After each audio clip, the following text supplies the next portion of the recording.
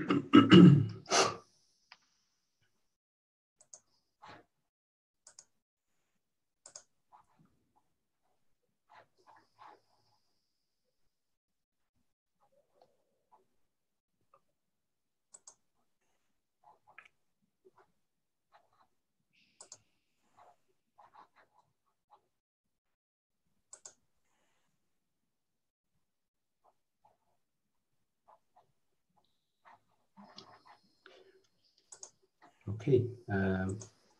live ነን እንጀምራለን።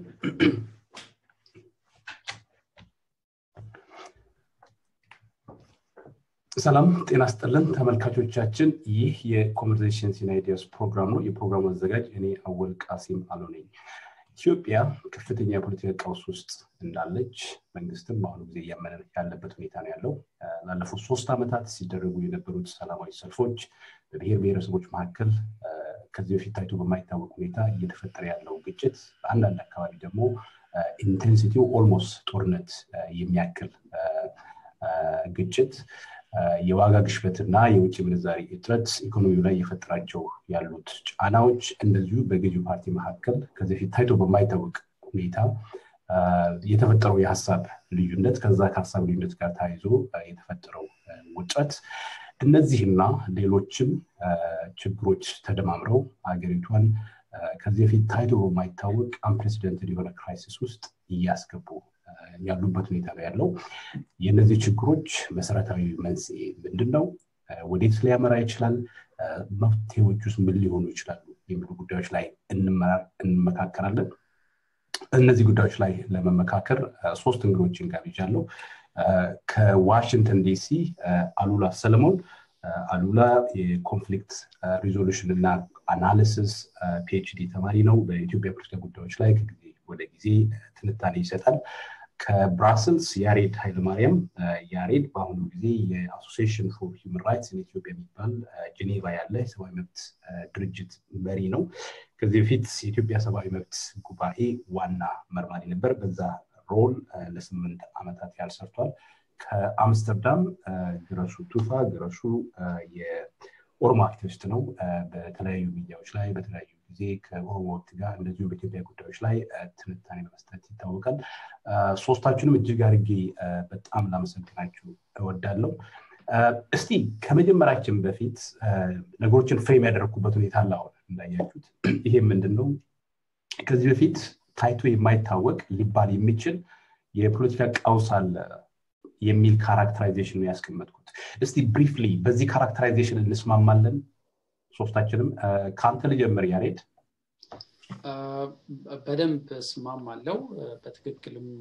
አገሪቷ ውስጥ ያለው ሁኔታ ይሄንን የሚገልጽ ነውና የፖለቲካ ቀውስ ኢትዮጵያ ውስጥ አለ። ይሄ በመንግስትም ጭምር ቋንቋው ላይ እንጂ እየተገለጸ ያለ ነገር። ኦኬ አሉላ ወደ አንተ ልምጣ። በዚህ ካራክተራይዜሽን እንስማማለን? አዎ አሁን ያለው ሁኔታ ያው ፖለቲካዊ ቀውስ እንደሆነ መንግስትም ገልጿል። ገዢው ፓርቲም መፍትሄው ፖለቲካዊ ነው እንጂ ያለው ሁኔታ የፖለቲካ ቀውስ እንደሆነ ግልጽ ነው። ለፉት ጋር በማነጻጸር ከፋ ነው ወይ ምናምን የሚለው እሱ በሰፊው የሚያከራክር ይሆናል። ኦኬ ግረሱ። እኔም በተለይ ይሄ መንግስት ከመጣ በኋላ አሁን የሆነው ሁኔታ አይ ቲንክ ታይቶ የሚታወቅ አይመስለኝም። ስለዚህ በዚህኛው መንግስት እድሜ ውስጥ አይ ቲንክ ከፍተኛ የፖለቲካ ቀውስ ነው የሚመስለው። ራይት። ለምንድን ነው ይሄ? እኔ ያነሳዋቸው አንዳንድ ነጥቦች አሉ። እስቲ ከናንተ መስፋት ፈልጋለሁ። ምንድነው አሁን ያለውን ቀውስ ድሮ ከነበሩት ሜጀር ከሚባሉ ክራይሲስ ሞመንት የተለየ የሚያደርገው? በጣም ኦብቪየስ የሆኑ የሚታወቁ ሞመንቶች አሉ ኢትዮጵያ ውስጥ። በተለይ ይሄ መንግስት ከመጣ በኋላ በግልጽ አይደንቲፋይ ልናደርጋቸው የምንችላቸው ክራይሲስ ሞመንቶች ነበሩና ከዛ ጊዜዎች ምንድነው ይሄንን ጊዜ የሚለየው? ገረሱ ካንተ ልጀምር። አይ ቲንክ 3 ዋና ነገሮች ይመስሉኛል እኔ ከሌላው ጊዜ ለየት የሚያደርጉት። በዚህ ይሄ መንግስት ከመጀመሪያው ጀምሮ የሌጂቲመሲ ችግር ወይንም የተቀባይነት ህዝባዊ ተቀባይነት ችግር ነበረው ግን በተለያየ መንገድ ሲወጣ ነበረ ባለፉት ረጅም 20 ምናምን አመታት ውስጥ አንድ የነበረው ጥንካሬ ገዢው ፓርቲ በውስጡ በፈቃደኝነትም ይምጣ በጉልበት ግን ሰምካይል ወጥነት ነበረው በውስጡ ኮሄረንስ ነበረው ወይ ስምምነት ነበረው አሁን ይሄኛውን አጥቷል ሁለተኛ ላለፉት 25 26 አመታት የነበረው ተቃውሞ በከፍተኛ ደረጃ ላይ ደርሶ ባለፉት 2-3 አመታት በከፍተኛ ደረጃ I think መንግስቱን የመግዛት አቅሙን ሩል የማድረግ ወይንም ገቨርን የማድረግ አቅሙን በከፍተኛ ደረጃ ያመናመነበት ሁኔታ ውስጥ ነው ያለው ስለዚህ ለነዛ ጥያቄዎች መንግስት ሪስፖንድ ማድረግ አለበት ሁለተኛው ምክንያት ይሄ ነው የሚመስለኝ ሶስተኛ ይሄኛው ባለፉት 26 አመታት ውስጥ አለ መጣ የተባለው ኢኮኖሚ አብዛኛው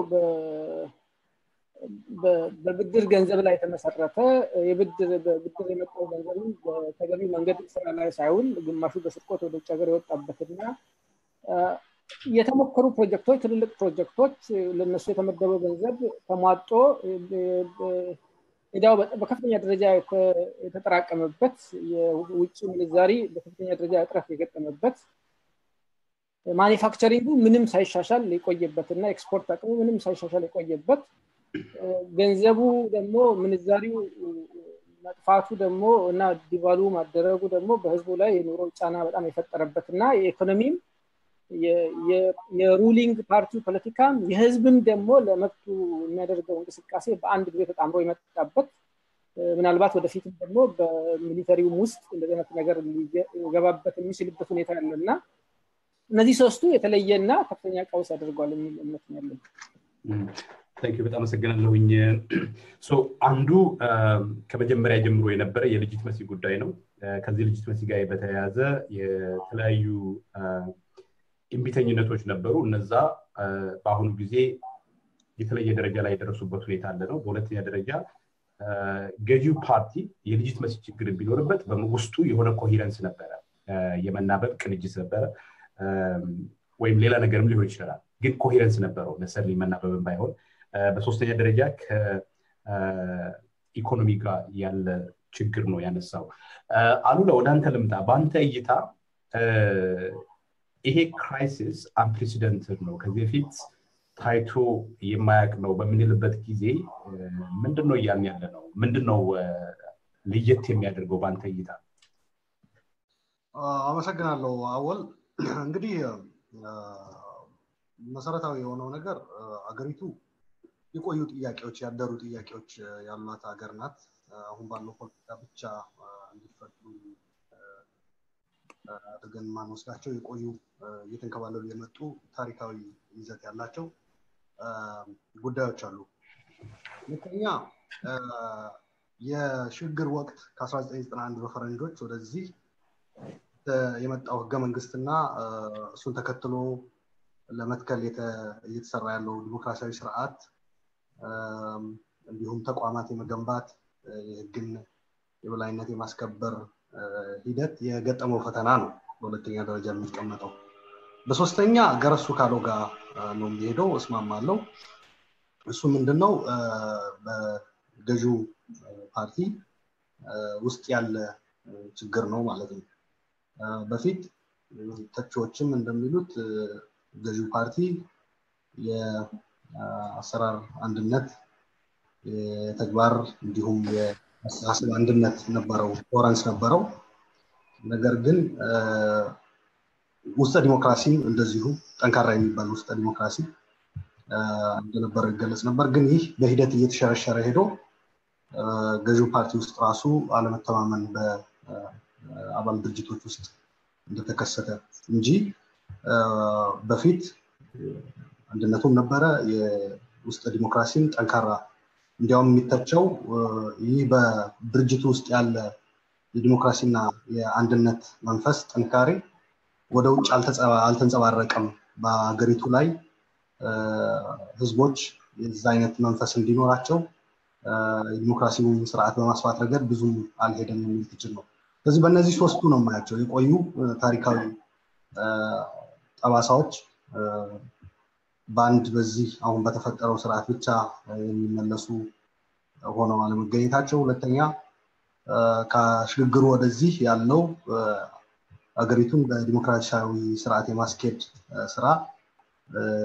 እንደተፈለገው ያክል አለመጠንከሩና ተቋማቶች በዛ ልክ አለመገንባታቸው እንዲሁም የህግ የበላይነት አለመስፈን ነው በሶስተኛ ደረጃ ግን አሁን የምናየው ማለት ነው በፓርቲ ውስጥ ያለ ግንባሩ ማለት ነው ገዢው ድርጅት በዚህ መልኩ ነው ማያቸው ቀውስ ካሁን በፊት ከታዩት የሚለው አጠቃላይ ሀገራዊው ታሪክ ካየነው ከዚህ በከፋ ሁኔታ አገሪቱ ለውጭ ጥቃት ራሱ ተጋላጭ የሆነችበት አጋጣሚዎች ነበረ አሁን ውስጣዊ ነው ሞር ችግሩ በዚህ አንፃር ካየነው በውስጣዊ ብለን ካየነው ምናልባት በአገሪቱን እያስተዳደረ ባለው ገዢ ፓርቲ ብቻ ዙሪያ ካየነው አዎ ካሁን በፊት ታይቶ የማይታወቅ ደረጃ ላይ እንችላለን ነገር ግን አገሪቱ ከውጭም እንዲሁም ከገዢው ፓርቲ ደግሞ በአገራዊ ጉዳይ ላይ ባሉ ጉዳዮች ካየነው ግን ካሁን በፊት ታይቶ በማይታወቅ ነው ማለት ይከብዳል ለምሳሌ ከውጪ ስትል ስለመቼ ነው የምናወራው የቆዩ የአገሪቱ ታሪኮችን ግምት ውስጥ አስገብተን ከሆነ አይ መንግስት መምጣት በፊት በፊት ነበረው ካየን ከሆነ I think ፎከሱ አሁን ያለው አዲሱ ስርዓት ላይ ነው obviously ወደ ኋላ ከሄድን definitely ሊኖሩ ይችላሉ በዛይት ጊዜዎች እስቲ እመለሳለሁ ወደ አንተ እነዚህ ነጥቦች ላይ ያሬድ ወደ አንተ ለምጣና ሚውት ሆነሃል ራስን አንሚውት አድርግ ያሬድ ለሰማኝ ከሆነ ወደ አንተ ለምጣና እስቲ ባንተ እይታ አሁን ያለውን ችግር ልዩ የሚያደርገው ምንድነው እየጠየኩ ያለሁት የችግሮቹ መንስኤ ምንድነው አይደለም ይሄንን ክራይሲስ ልዩ የሚያደርገው ምንድነው የሚለው ነው እኔ ሁሉም የጠቀሷቸው ነገሮች ገረሱም ሰለሞንም የጠቀሷቸው ነገሮች በትክክል ምንጮቹ ናቸው አሁን የደረስንበት ተሽከርክረን የመጣንበት አደጋ የነዚህ ሁሉ ድምር ውጤት ነው ነገር ግን የተለየ የሚያደርገው በፊት ከነበሩትም ክራይሶች ያሁኑን አስፈሪም የሚያደርገው አንደኛ መንግስት ህዝብ ጠቅላላ ኢትዮጵያ ህዝብ ማለት ይቻላል ይሄ ስርዓት የገጠሙትን ችግሮች ስልጡን በሆነ መንገድ ፈቶ ከዚህ አደጋ አገሪቷንም ህዝቡንም ይታደጋል የሚል ተስፋ ያጡበት ምልክት በብዙ መንገድ ይታያልና ህዝብ መንግስት ላይ ተስፋ ቆርጧል በአገዛዝ ስርዓት ውስጥ ያሉ የራሱ አባላት ጭምር የዛ አይነት ተስፋ መቁረጥ ምልክት በደንብ ታየዋለ ሁለተኛ ነገር ደግሞ ይሄንን ስርዓት ታግሎ ደግሞ በሰላማዊ መንገድ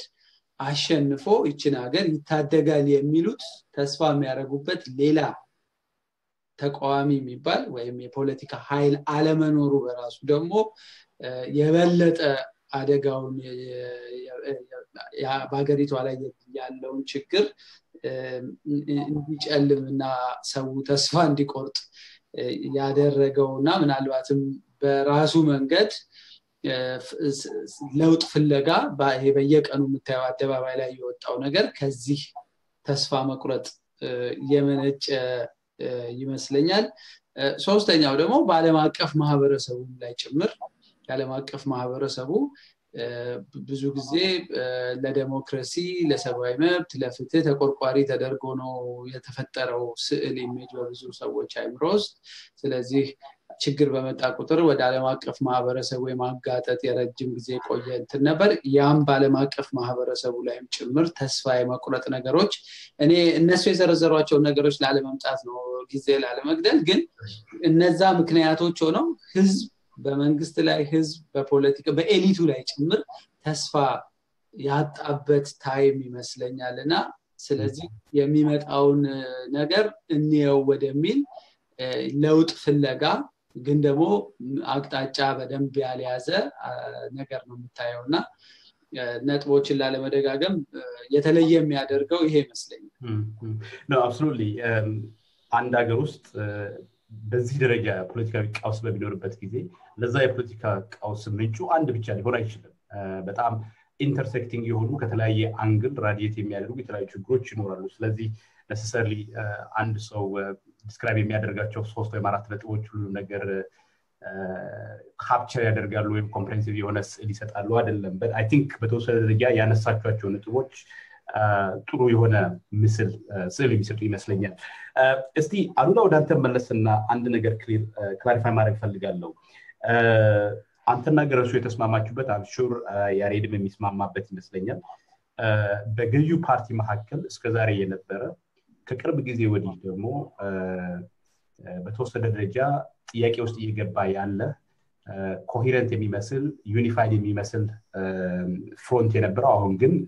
ጥያቄዎች ቻሌንጆች እየተነሱ ያሉበት ሁኔታ አለ እና ገዢው ፓርቲ ከዚህ በፊት ኢንተርናል ዲሞክራሲ ነበረው ዩኒቲ ነበረው ያልከበት ሁኔታ ያልከው ነገር አለ መጠየቅ ፈለኩት በገዢዎቹ በአራቱ የኢህአዴግ አባል መካከል ዲሞክራቲክ የሆነ በእኩልነት ላይ የተመሰረተ ግንኙነት ነበረ ወይ እስቲ በቲፒኤልኤፍ መካከል ለምሳሌ ተከስቶ የነበረው የ2001 ልዩነት የተፈታበትን ሁኔታ እንዴት ታየዋለ ያ ዲሞክራቲክ ነው በአጠቃላይ በቲፒኤልኤፍ እና በሌሎቹ ፓርቲዎች መካከል ያለው ግንኙነት ዲሞክራቲክ ነው ሊባል ይችላል አመሰግናለሁ ወል ቅድም በምሳሌ መልክም ያስቀመጥኩት እንዲሁም ሌሎች ተቺዎችም ገዢውን ፓርቲ የሚተቹ ሰዎች ገዢው ፓርቲ የሐሳብ አንድነትን በጋራ ጉዳይ ላይ አብሮ የመምከር የመወያየት እንዲሁም ግልጽ የሆነ የሐሳብ ፍጭት የማካሄድ ባህል እንደነበረው በተደጋጋሚ ይገለጽ ነበር እኔ ብቻ የምለው ሳይሆን ኦር ፓርቲው ብቻ የሚለው ሳይሆን በውጭ ያሉ ተቃዋሚ የተሰለፉ እንዲሁም በሙያ ደረጃ የምናስቀምጣቸው ተንታኞችም የሚገልጹት ሐሳብ ነው ይሄ የሚባልበት ምክንያት ምንድነው በፓርቲው ውስጥ የተለያዩ ሐሳቦች ተነስተው በግልጽ የመወያየት እንዲሁም ወደ አገራዊ ጉዳይ ሲሄዱም ፓርቲዎቹ የጋራ መግባባት ይዘው ነበር የሚሄዱት ለውይይት በሚቀርቡበት ሰዓትም ያለምንም ገደብ በሙሉ መተማመን አብረው የመስራት እንዲሁም ያንኑ የሚያንጸባርቅ ነገርም በውጭ ይታይ ነበር አሁን ይህ በሂደት እየተሸረሸረ እየተወጣ የውጭ ሰው ብቻ ሳይሆን ፓርቲው ራሱ ድርጅቱ አራት ድርጅቶችም የገለጹት ነገር ነው በማከላቸው አለመተማመን መፈጠሩ የዲሞክራሲ አስተሳሰብ የመወያየት በግልጽ ሐሳብ የማንሸራሸርና የሐሳብ ፍጭት የማካሄድ ባህል እየተሸረሸረ እንደመጣ አስቀምጠዋል ይህ ያሉ መሰረቱ በኢህአዴግ ደረጃም አይደለም ለምሳሌ ህወሓትን ብንወስድ ህወሓት ባካሄደው ግምገማ የራሱ የፓርቲው የውስጥ ዲሞክራሲ ችግር ኢንትራ እንደ አንድ አባል ድርጅት ያለው ችግር ብቻ ሳይሆን ያየው ኢንተር ኦርጋናይዜሽን ኢቨን EPRDF ያሉትን አይቷል እና ክሊር ያስቀመጠው ምንድነው ግንኙነታችን ዲሞክራሲያዊ አይደለም እንዲሁም መተማመን በመሐከላችን አለመተማመን የተፈጠረበት ሁኔታ ነው ያለው የሚል ነገር አስቀምጧል ቀደም ብሎ ደግሞ ባዴን ኢህአዴግ እንዲሁም አባል ድርጅቶቹ ወደ ግምገማ ወደ ጥልቅ ታድሶ ብለው ከአንድ ዓመት በፊት በሚገቡበት ጊዜ ባዴንም በአመራሮቹ በህወሓትና በባዴን አለመተማመንና ጥርጣሬ እንደተፈጠረ አስቀምጠዋል I think ከትግራይ ክልል ውስጥ ከሚገኝ I think እርግጠኛ አይደለሁም የድርጅቱ ልሳን ይሁን የክልሉ መንግስት ከአንዱ መጽሔት ጋር ባደረጉት ኢንተርቪው ነው ይሄንን ያስቀምጡት የባዴን አመራሮች ማለት ነው ነባሮቹም አሁን ያሉት እስቲ ወደ ፓርቲዎቹ መካከል ወዳለው ግንኙነት እንመጣለን ግን ትንሽ እኔ ክላሪፋይ ማድረግ የምፈልገውና ፋክቹዋሊ ኢናኩሬት የመሰለኝ አሰርሽን በፓርቲዎቹ መካከል ዲሞክራቲክ የሆነ ግንኙነት ነበረ የሚለው ነው እስከ 2001 ድረስ TPLF ውስጥ ዲሞክራቲክ የሆነ ሪሌሽንሺፕ አለ የሚለውን I buy that I accept that በተለያዩ ፌር ማይንድ የሆኑ ኢንዲፔንደንት የሆኑ ግለሰቦችም ተጽፏቻሉ ያንን ከ2001 በኋላ ቲፒኤልኤፍ ውስጥም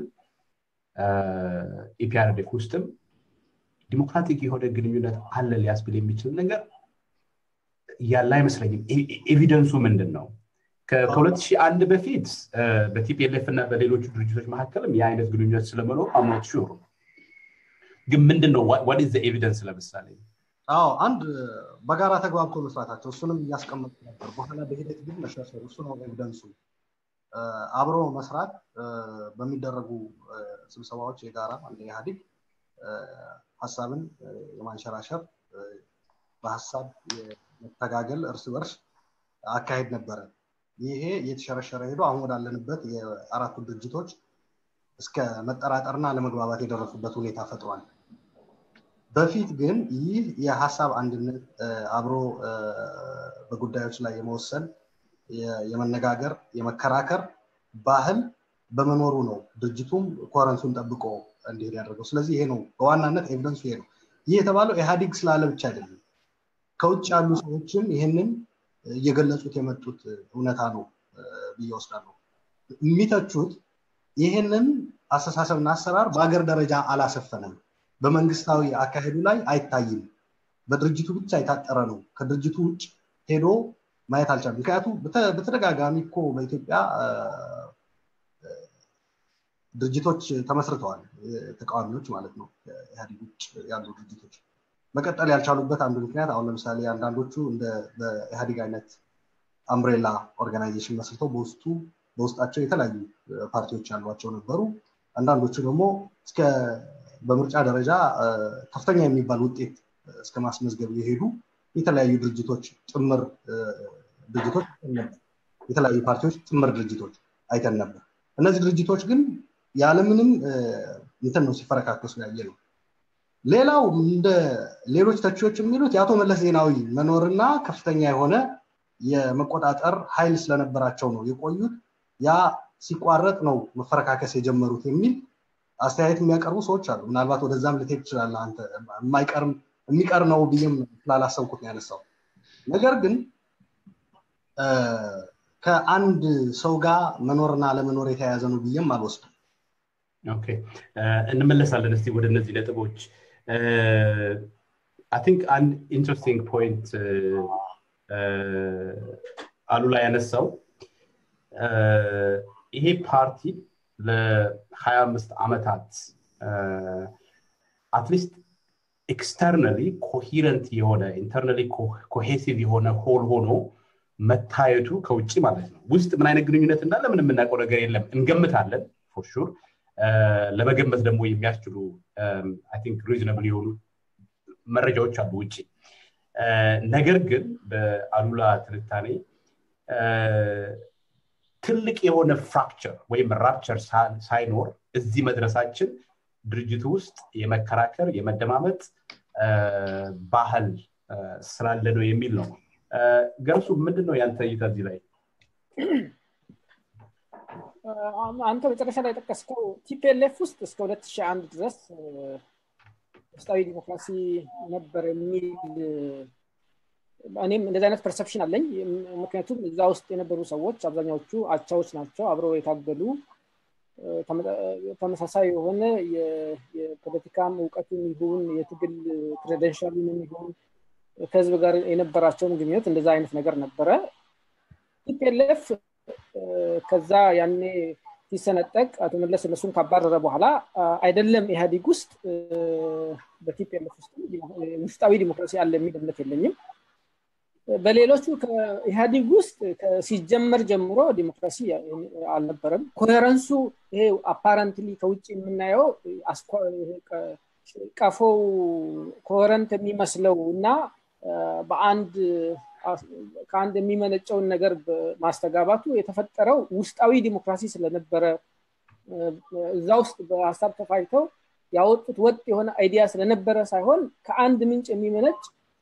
አይዲያን ሁሉም ስለሚያስተጋቡ አቅማቸው ደግሞ ስለማይመጣጠን አቅማቸው ያልተመጣጠነው ሲፈጠሩ ራሱ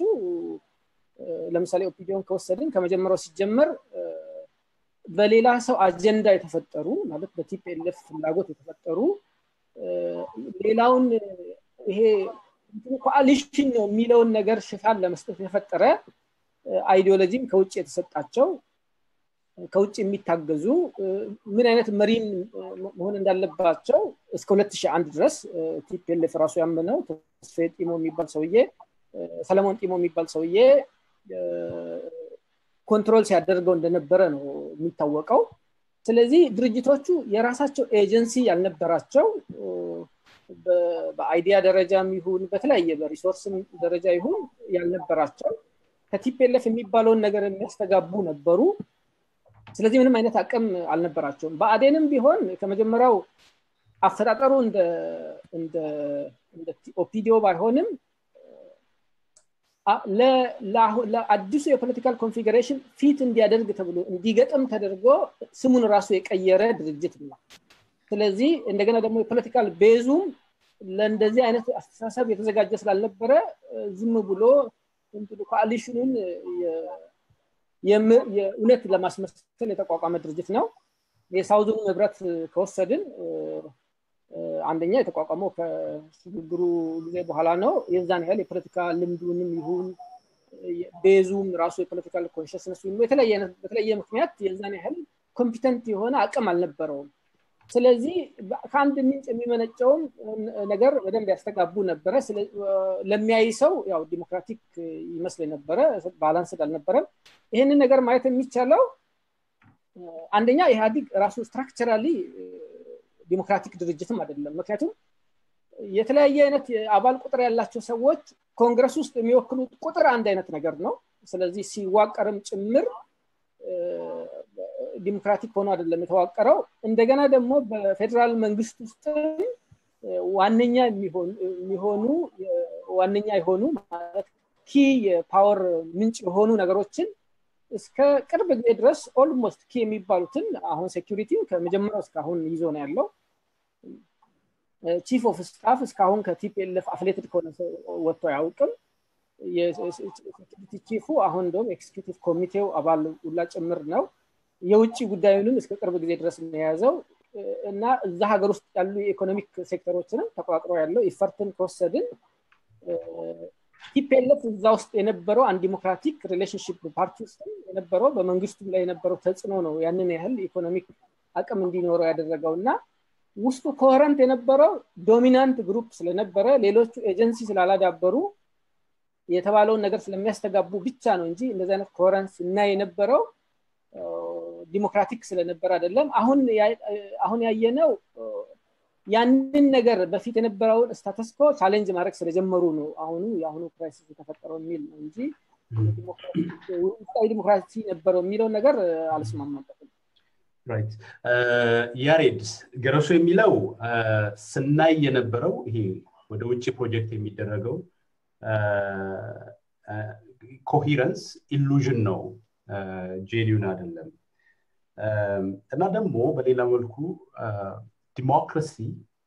በጣም ኖይዚ ነው አይደለም በጣም ያከራክራል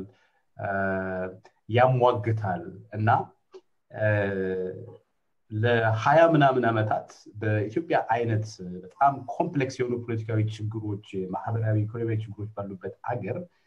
በዛ አይነት ዲሲፕሊን እንዴት ነው መሄድ የሚቻለው ሁለቱም ኢንተርናል ዲሞክራሲ ካለ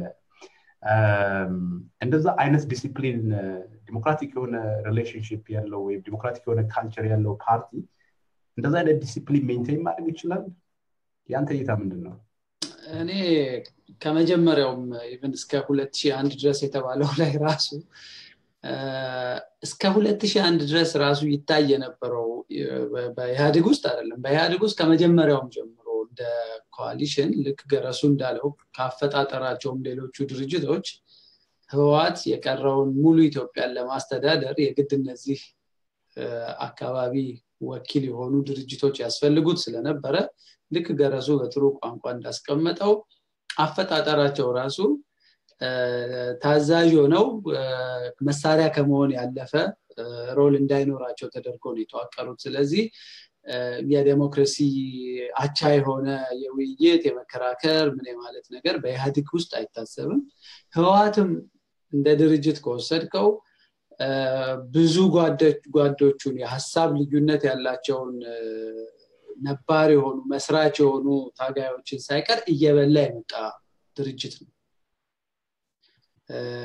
የመደጋገፍ እንደርስበት አለ ላሉት ግብ አብረው የመቆም ነገር ይታያል የተለዩ ዲሞክራሲ እኮ ማለት የተለየ ሐሳብን ቶለሬት አድርገ አቻችለ ወደፊት የምትሄድባቸው መደላድሎች መፍጠር ነው የዛ አይነት ባህሪ ያለው ድርጅት አይደለም ያ የሐሳብ ልዩነት በቡድን ተደራጅቶ ገፍቶ ስለመጣ ነው የ2001 በድርጅቱ ውስጥ የታየው መሰንጠቅ የመጣው ከግለሰቦች ሳይሆኑ በተወሰነ ደረጃ ቁጥራቸው በርከት ያሉ ሰዎች ያኔ ሐሳብ ልዩነት ይዘው ሲመጡ ያኔ ያ ቡድን እንዲህ ያሉ ልዩነቶችን የመሸከም አቅም ተፈጥሮ ስለሌለው ለዛ ነው አደባባይ የወጣው ወደ መፈረካከስም ሊደርስ ትንሽ ቀርቶት የነበረው በኋላ ተጠጋግኖ የመጣው ግን በጥቅሉ የምታየው ነገር ይሄ የዋን ማን ዲክታተርሺፕ ሁሉ ጊዜ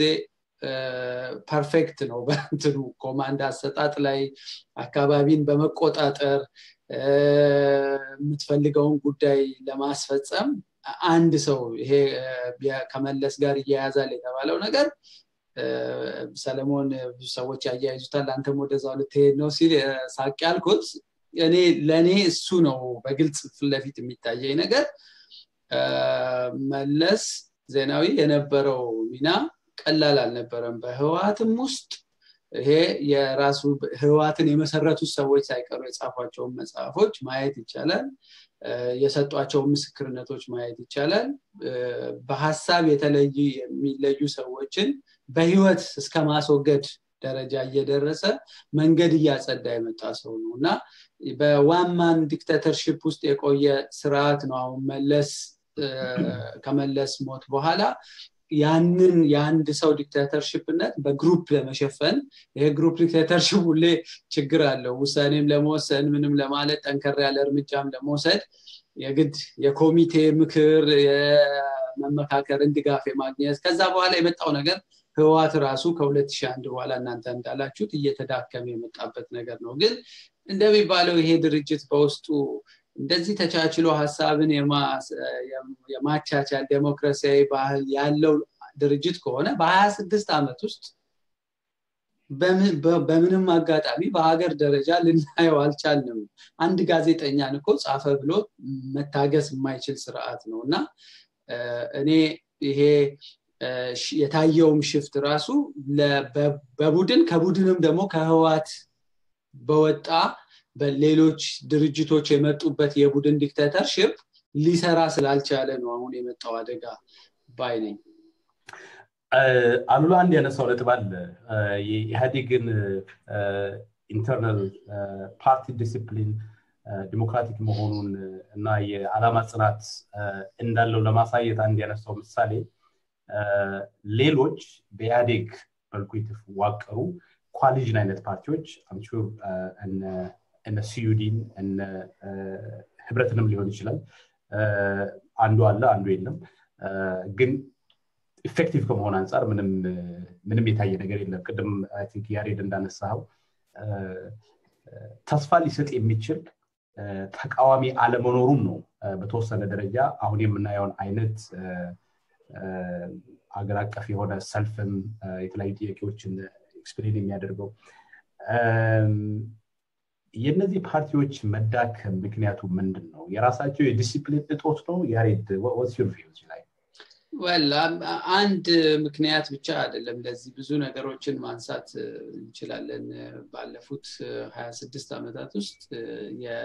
ይሄ ከነ ሲዩዲ በፊትም የነበሩ ፓርቲዎች የነበሩባቸው ቻሌንጆች ማየት ይቻላል ብዙ ጊዜ እኮ ለፖለቲካ ፓርቲዎች መጠናከር በአገሪቷ ውስጥ ያሉ የነፃ ተቋማት መኖር እንደ አንድ ትልቅ ግራውንድ ናቸው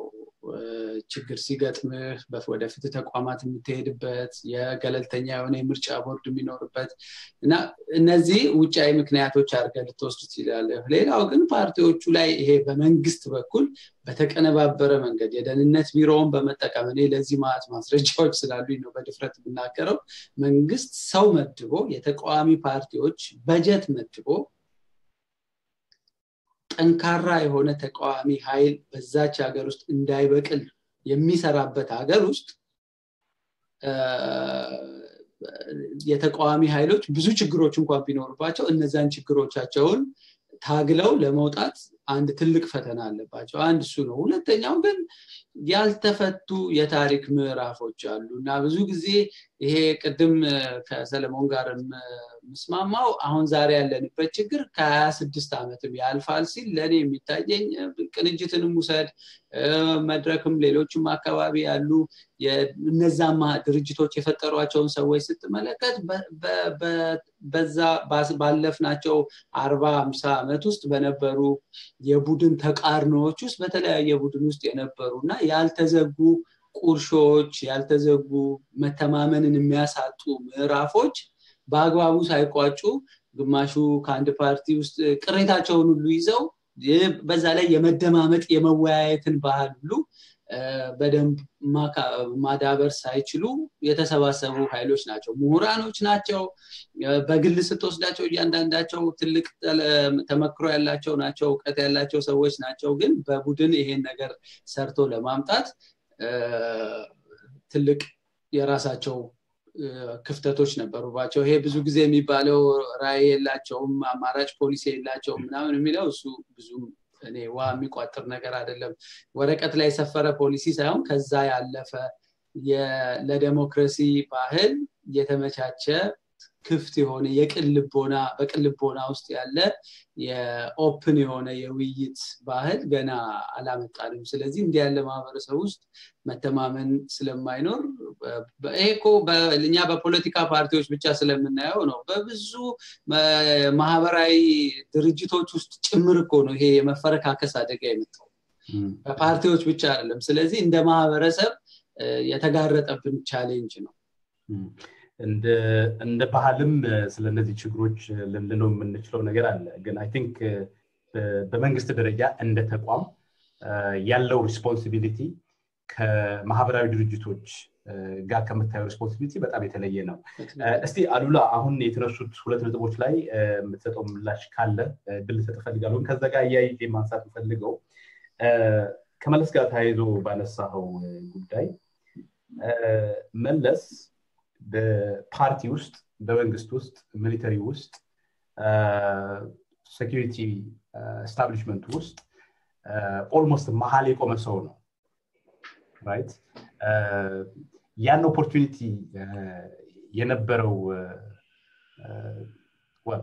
የነበረው ግለሰብ የለም ልል ነበረ አክቹሊ የነበረው እሱ ብቻ ነው አሁን ከሱ ቀጥሎ ያለው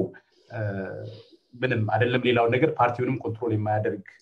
ግለሰብ ነው እና ያን አይነት አብሶሉት የሆነ ኮንትሮል ያለው ግለሰብ እንግዲህ አንተ ራስ ዲስክራይብ እንዳደረከው የዲሞክራሲ የህግ የበላይነት በተፈለገው መልኩ ደረጃ አለመኖሩ ያልከው ነገር አለ እንግዲህ ሌሎች ሰዎች አምሹ በዛ መልኩ አይገልጹትም የዛ ሰው ምሰሶ ሆኖ ዛጋ ለዛን ያክል ጊዜ መቆየት አሁን ለምናያቸው ችግሮች ምክንያት አይደለም እንደ መረጃ ወይም ደግሞ እንደ መገንዘቢያ ሊረዳ የሚችል ፖይንት ኦፍ ሪፈረንስ አይደለም መለስ ዋል ወደ አንተ ሐሳብ መጣለው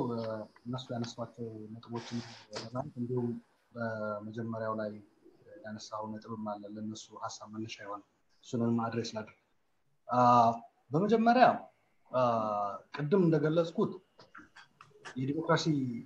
ተቋማት በመገንባት ረገድ ህግ የበላይነት በማስፈን ረገድ አንዱ ድክመት ይሄ ከሶስቱ ካስቀመጥኳቸው አንዱ ነው እዚህ እንደ ማህበረሰብም አስተዋጽኦ አለው የዲሞክራሲ ባህል የሌለው ያልነበረው ብቻ ሳይሆን የሌለው ህብረተሰብና ሀገር ነው ይሄ አንዱ ሚስተው አይደለም ይሄ የሚንጸባረቀው በኢህአዴግ ብቻ አይደለም በሌሎች እንቅስቃሴዎቻችንም የምናያቸው ነገሮች ናቸው ምን መሰረታቸው ሊባሎን የፖለቲካ ፓርቲ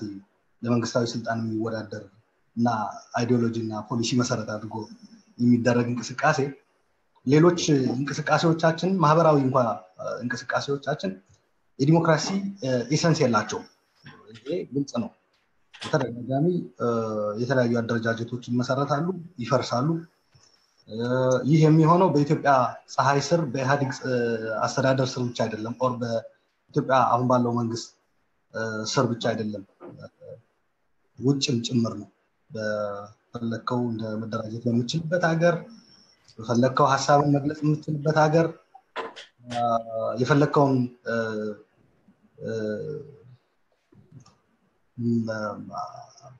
በፖለቲካዊ አስተሳሰብ ራሱ የምትደራጅበት ኢንቫይሮንመንት ውስጥ ሆኖ ይሄ ነገር ይጎድላል እና ከህብረተሰባዊ አስተሳሰብ የሚመነጭ ነው የሚል እምነት አለኝ። ወደ አገራችን ስንሄድ ግን ወደ ከ1991 በፈረንጆች ከተካሄደው ትራንዚሽን ወደዚህ በኢትዮጵያ የመናገር የመጻፍ የመደራጀት ምርጫ የመድብለ ፓርቲ እንደዚህ የሚሉ አስተሳሰቦች መጥተው የሚፈለገውን ያክል ያለ መሄዳቸው ራሱ ቅድም ያልኩት አስተሳሰብ አስተዋጽኦ አድርጓል። አዙሪት ውስጥ የመሄድ ችግር አለ። ህገ መንግስቱ ከመውጣቱ በፊትም የመጻፍ የመናገር እንደልብ የመደራጀት በሽግግሩ መንግስት ወቅት ራሱ ካሄድ በመሐከላችን አለመግባባት ሲፈጠር ልንፈታው የምንፈልግበት መንገድ በጣም አሳዛኝ ነገሮችን ፈጥሯል። ስለዚህ እንደ ህብረተሰብ ችግር አለብን። ሲቀጥል ግን እንደገና ተቋሞቻችን የመጣውም ስርዓት መንግስት ዲሞክራሲ በማስፈን ረገድ ተቋማቶችን በመገንባት ረገድ እንከኖች ስለነበሩት ነው አሁን በዚህ ደረጃ ላይ ችግር ውስጥ የገባ ነው። ህገ መንግስቱም ወደ በተቋማዊ አሰራር የሚዳብርበት ሂደት አልተሄደም። ቅድም ያሬድ ያነሳው ነጥብ እስማማበታለሁ። ተቋማቶቹ የታሰበለት ግብ በማሳካት ረገድ ስለናቸው ውጤታማ ናቸው ማለት አንችልም። በምርጫ ቦርድን ብትሄድ ተለያዩ የህግ ማውጫና ማስፈጸሚያ ተቋማት ስንሄድ በጣም አስቸጋሪ በጣም የተፈለገው ኢትዮጵያ አሁን ልደርስበት ያኔ እንደ ተስፋ ሰጪ የሆነ ጅምር ታይቶ እንደርስበታለን የምንልበት ደረጃ ሳንደርስ ቀርተናል። እስቲ እዚህ ጋር ኢንተርቪው ላድርግ ይቅርታ አድርግልኝና አንዳንድ ጊዜ በህብረተሰብ ደረጃ ባህላችን ችግር አለው ብለን በምንልበት ጊዜ ያ በአንድ መልኩ ያለውን ፋክት ዲስክራይብ ማድረግ ነው። አንዳንዴ ደግሞ እንደ ጀስቲፊኬሽን እንደ ኤክስኪውዝ የምንጠቀምበት ሁኔታ አለ። አይ ቲንክ አሁን አንተ እንደ ኤክስኪውዝ እየተጠቀምከው ይመስለኛል። አይደለም እንደ አገር ህገ መንግስት የሚባል ነገር ጽፈን እዛ ህገ መንግስት ውስጥ የመንግስት ስልጣን ምን እንደሆነ የህዝብ መብቶች ደግሞ ምን እንደሆኑ መንግስትና ህዝብ ምን እንደሚያገናኝ ልዩነት በሚኖርበት ጊዜ ችግር በሚኖርበት ጊዜ ነፃ የሆነ የዳኝነት አካል መኖር አለበት። የዳኝነት አካል በዚህ አይነት መልኩ መስራት አለበት ብለን ስታንዳርዶችን የምናስቀምጥበት አንዱ ምክንያት ያንን የዲሞክራሲያዊ የሆነ ባህላችንን ለመቀየር ነው። ስለዚህ እነዛ ያስቀመጥናቸው እሴቶች ተግባራዊ ሳይሆኑ ሲቀሩ ወደ ባህላችን ተመልሰን ይሄ የባህላችን ነጸብራቅ ነው ማለት ያለብን ወይንስ እነዚህ እሴቶች ተግባራዊ ማድረግ የነበረበት ተቋም ተግባራዊ ያላደረገም therefore criticize ማድረግ አለብን ነው? አልያዝከኝም ማለት ነው። አሁን አንድ ፋክተር ጀነራሊ እንደዚህ አይነት ህብረተሰብ ስላለን ብዬ አስቀምጥ። ግን ቀጥሎ ቅድም ባስቀመጥኳቸው 3 ነጥቦች ብዬ ያሬድም እንደ ድክመት ያስቀመጠው የተቀበልኩት ማለት ነው። ከሶስቱ የቆየ ታሪካዊ ችግሮች እየተንከባለሉ የመጡ አሁንም ድረስ አለቀቁንም ያልኩት አንድ ነገር ሆኖ በሁለተኛ ያስቀመጥኩት ይህ ዲሞክራሲን በተቋማ ደረጃ የመገንባትና የማስኬድ ስራችን ደካማ ነበር ነው እያልኩ ያለው እንጂ ለመድከማችን ያስተዋጽኦ አድርጓል ብዬ ወደ እንደ ኤክስኪውዝ እየተጠቀምኩበት አይደለም። አሁን ለደረስንበት ችግር አስተዋጽኦ ያደረገ ብዬ ያስቀመጥኩት ፋክተር እንዴት ነው ማህበረሰባዊ እንትናችን ነው አስተዋጽኦ ያደረገው ብዬ እንደገና ኤክስኪውዝ ፈጥሬ ልስበው የምችለው። ስለዚህ አክቹሊ እንደ አንድ ፋክተር አስቀምጫለሁ አሁን ላለንበት ችግር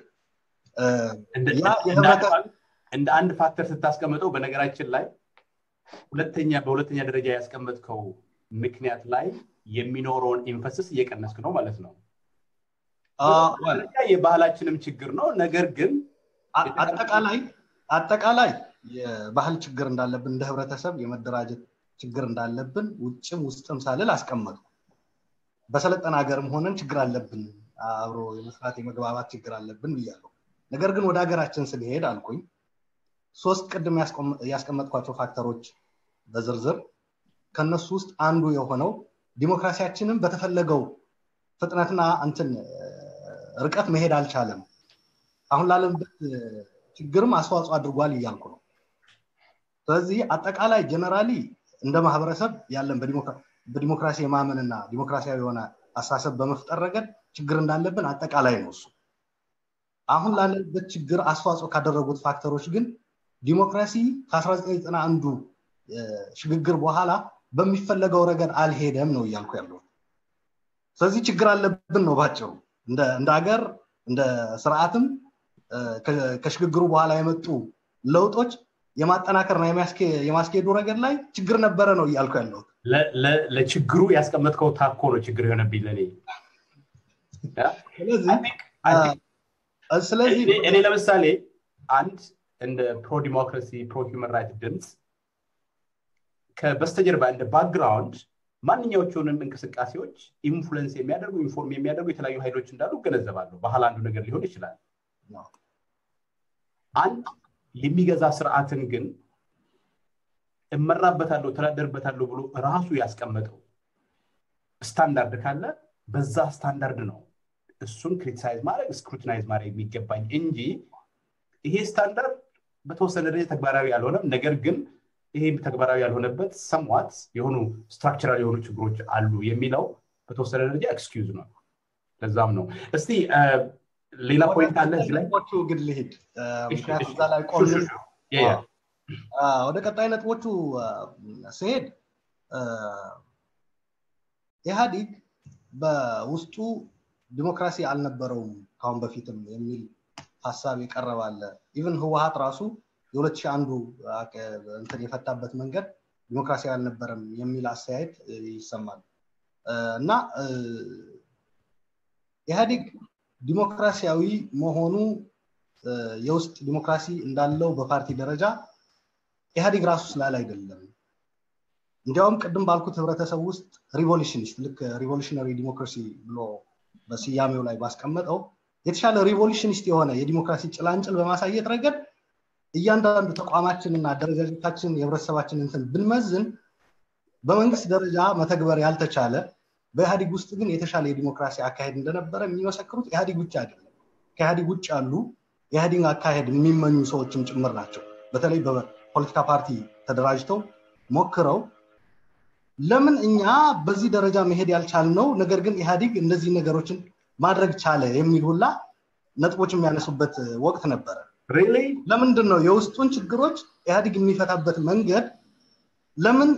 እኛ ግን ለምን ይከብደናል ያን ነገር ብለው የሚያስቀምጡበት ወቅት ነበር እንዴት እንደዛ አይነት ሎጂክ ሊሰራ ይችላል አሉላ ለምሳሌ አሁን ላንሳ እዚህ ላይ አብሮ እንዲመልስልኝ ቆይ እመጣለሁ ወደ አንተ እሺ እና ጥያቄ ያነሳውበት ምክንያት ትንሽ ኤክስፕሌን ላድርግና ኢህአዲግ ኦልሬዲ ገዢ ፓርቲ ነው የራሱ የሆነ አመጣጥ አለው ወደ ስልጣን የመጣበት ሁኔታ ማለት ነው ልክ ነው ኃይል አለው ወታደራዊ ኃይል አለው አገሪቱን የተቆጣጠረው ወታደራዊ ኃይል ነው ስለዚህ ከማንኛውም ፓርቲ ለየት ባለ ሁኔታ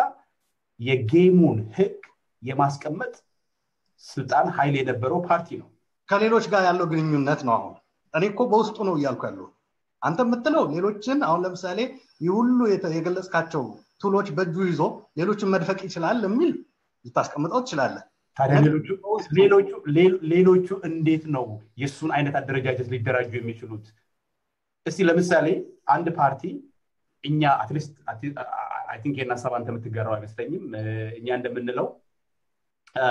አትሊስት በእኛ አይን ማለት ነው ኢህአዲግ ውስጥ ቲፒኤልኤፍ የበላይነት አለው ያን የበላይነት ተጠቅሞ የተለያዩ ፓርቲዎች ውስጥ በሚፈልገው አይነት መልኩ ዲሲፕሊን ሪሰርች ያደርጋል ያን ዲሲፕሊን ኢንፎርስ የሚያደርግበት ኢንስትሩመንቶች አሉት በመንግስት ደረጃ በፓርቲ ደረጃ ሌሎቹ ምን አላቸው እንዴት ነው የዛን አይነት የዛን ፓርቲ ኦኬ አሁን ተረድቶኛል ሌሎቹን እኔ አሁን ሌሎቹ ራሳቸው ኢህአዲግን የሚገልጹበት መንገድ ነው የተጠቀምኩት እንጂ ኢህአዲግ ሌሎቹ ላይ ጫና ያሳድርም ወደሚለውም አልሄድኩም በመሰረቱ እንደ መንግስት ቅድምም ያሬድ ገልጾት ነበር ተቋማቶቹ ተቃዋሚ ፓርቲዎች እንዲዳከሙ የማድረግ ሮል አላቸው ብሎ አስቀምጧል ወደዛ ሊርኮም እኔ ያልኩ ያለሁት ይሄ ምንድነው መንፈሳዊ ቅናት የምትለው ነገር እኔም እንደዛ በሆን ብለህ የምትመኘው እንደ practically impossible እኮ ነው ምን ለምን እንደዛ አላደረግንም ይባል አሁን አወል ደግሞ ያመጣው ምንድነው ሌሎቹ ብቻ ሳይሆን ሌሎቹ እንትን ባይልም በውስጡም ራሱ ቲፒኤልኤፍ ሌሎቹን እንትን ያረጋል የሚል ነጥብ ያስቀምጠው ቲፒኤልኤፍ ራሱ እኮ በውስጡ በፓርቲ ደረጃ ችግሮቹን የሚፈታበት መንገድ ማየት ነው አሁን ለምሳሌ 2001 ወጥተው በልዩነት የሐሳብ ልዩነት ተፈጥሮ ከህዋት የወጡ ሰዎች አሉ እነዚህ ከህዋት የወጡ ሰዎች አንዳንዶቹ ተቃዋሚዎች ሆነዋል ተቃዋሚ ሆነው አገሪቱ ላይ ባለው ሌላ ተቃዋሚ ላይ በሚፈጠረው ተጽዕኖ ተፈጥሮባቸዋል ወይ ችግር ነበረ ወይ ሌላ ነገር ነው ነገር ግን በሐሳብ ልዩነት ቲፒኤልኤፍ ውስጥ በተደረገ ኢንተርናል ስትራግል ተሸንፈው የወጡ ሰዎች ወጥተው ተቃዋሚ ሆነው ነው የቀጠሉት በአገሪቱ ውስጥ ማለት ነው ሰላማዊ መንገድ ሐሳባቸውን ያወጡበት ሐሳብ ማንጸባረቅ ችለዋል አንዳንዶቹ በጋዜጣ አንዳንዶቹ በመጽሐፍ አንዳንዶቹ ደግሞ ወደ ፓርቲ እስከ መግባት ፓርቲ በመመስረት ደረጃ ስለዚህ በውስጣቸው ዊዝን ቲፒኤልኤፍ እስር ቤት የገቡትስ እሱ I don't think different እንትን ነው ምክንያቱም አቶ ገብሩ ዘራረጋሽ ሌሎችም የወጡ ሰዎች 90% የሚሆነው የሚይዙ ማለት ነው ወደ እስር ቤት የገቡ አይመስልኝም ስለዚህ ብዙ ችግሮች ገጥሟቸዋል እሱ እዛ ላይ ልክ ነህ ያሬድ ችግር ገጥሟቸዋል ይፈቀድልኝ ይሄ አሁን አንተ ያልከው የ2001 የህወሓት ችግሩን የፈታበት መንገድ ፍጹም ዲሞክራሲያዊ እንዳልነበረ ያደባባይ የሆኑ ፍለፊት የሚታዩ ነገሮችን ነው ኮምናነሳው ለምሳሌ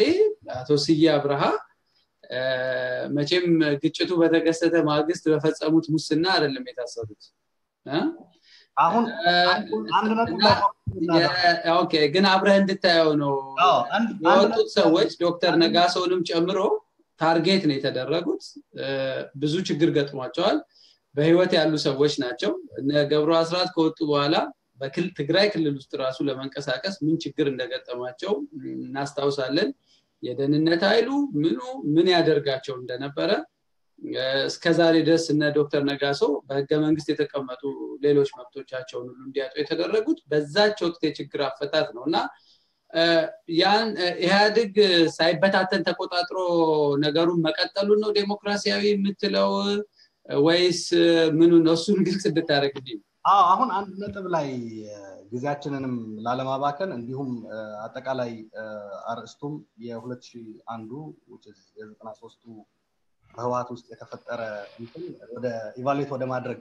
እንዳይሆን ፎከሳችን እንደ ነጥብ ግን ስላነሳችሁ ቲፒኤልኤፍ የፈታበት መንገድ ኢህአዲግ ሌሎችም ፓርቲዎች እንደ ጥሩ ምሳሌ የሚያዩበት ሁኔታዎች ነበሩ ወዝን ኢህአዲግ ራሱ ግን ሌሎችንም ራሱ ይጨቁናል በውጭ ያሉትን እንደ ኤግዛምፕል ይወስዱታል ማለት አንችል ምክንያቱም እነሱ ራሱ ይጨቁናቸው ነበር ሁሉንም ቱል ተጠቅመው የሚል አወል ነጥብ አምጥቶ አይ እነሱ ራሳቸው ናቸው እኮ ጥንካሬውን የሚገልጹት ስለው ኢቭን ዊዝን ኢህአዲግ ራሱ ቲፒኤልኤፍ ሌሎችን ያንን ተመሳሳይ ቱል ተጠቅሞ ያዳክማል ሲል አይ ቲፒኤልኤፍ ራሱ በውስጡ እኮ ችግር ነበረበት ያንን ችግር የፈታበት መንገድ አለ ስለዚህ አሁን ምናልባት አወል ካላለው እኔም ሊለው የሚችል በየምገምተው ዊዝን ቲፒኤልኤፍ ራሱ ተመሳሳይ ቱል ተጠቅሞ አንዱን ቲፒኤልኤፍ በቲፒኤልኤፍ ውስጥ ያለ ሌላውን አዳክሟል የሚል እንደዛ ያለ ነው የሚሄደው ወደ እንደዛ አይነት እንትን ከሄድን ማለት ነው ነገር ግን አሁን አትሊስት ሁላችንም የተግባባንበት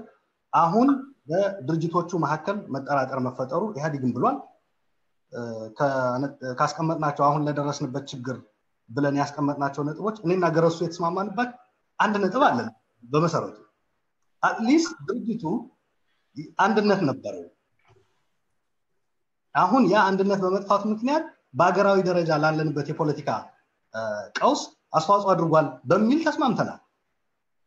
እኔና ገረሱ ብቻ ስለተስማማን ሳይሆን ኢህአዲግም ራሱ እንደ ኢህአዲግ ይሄንን ወስዷል አስቀምጧል ኦኬ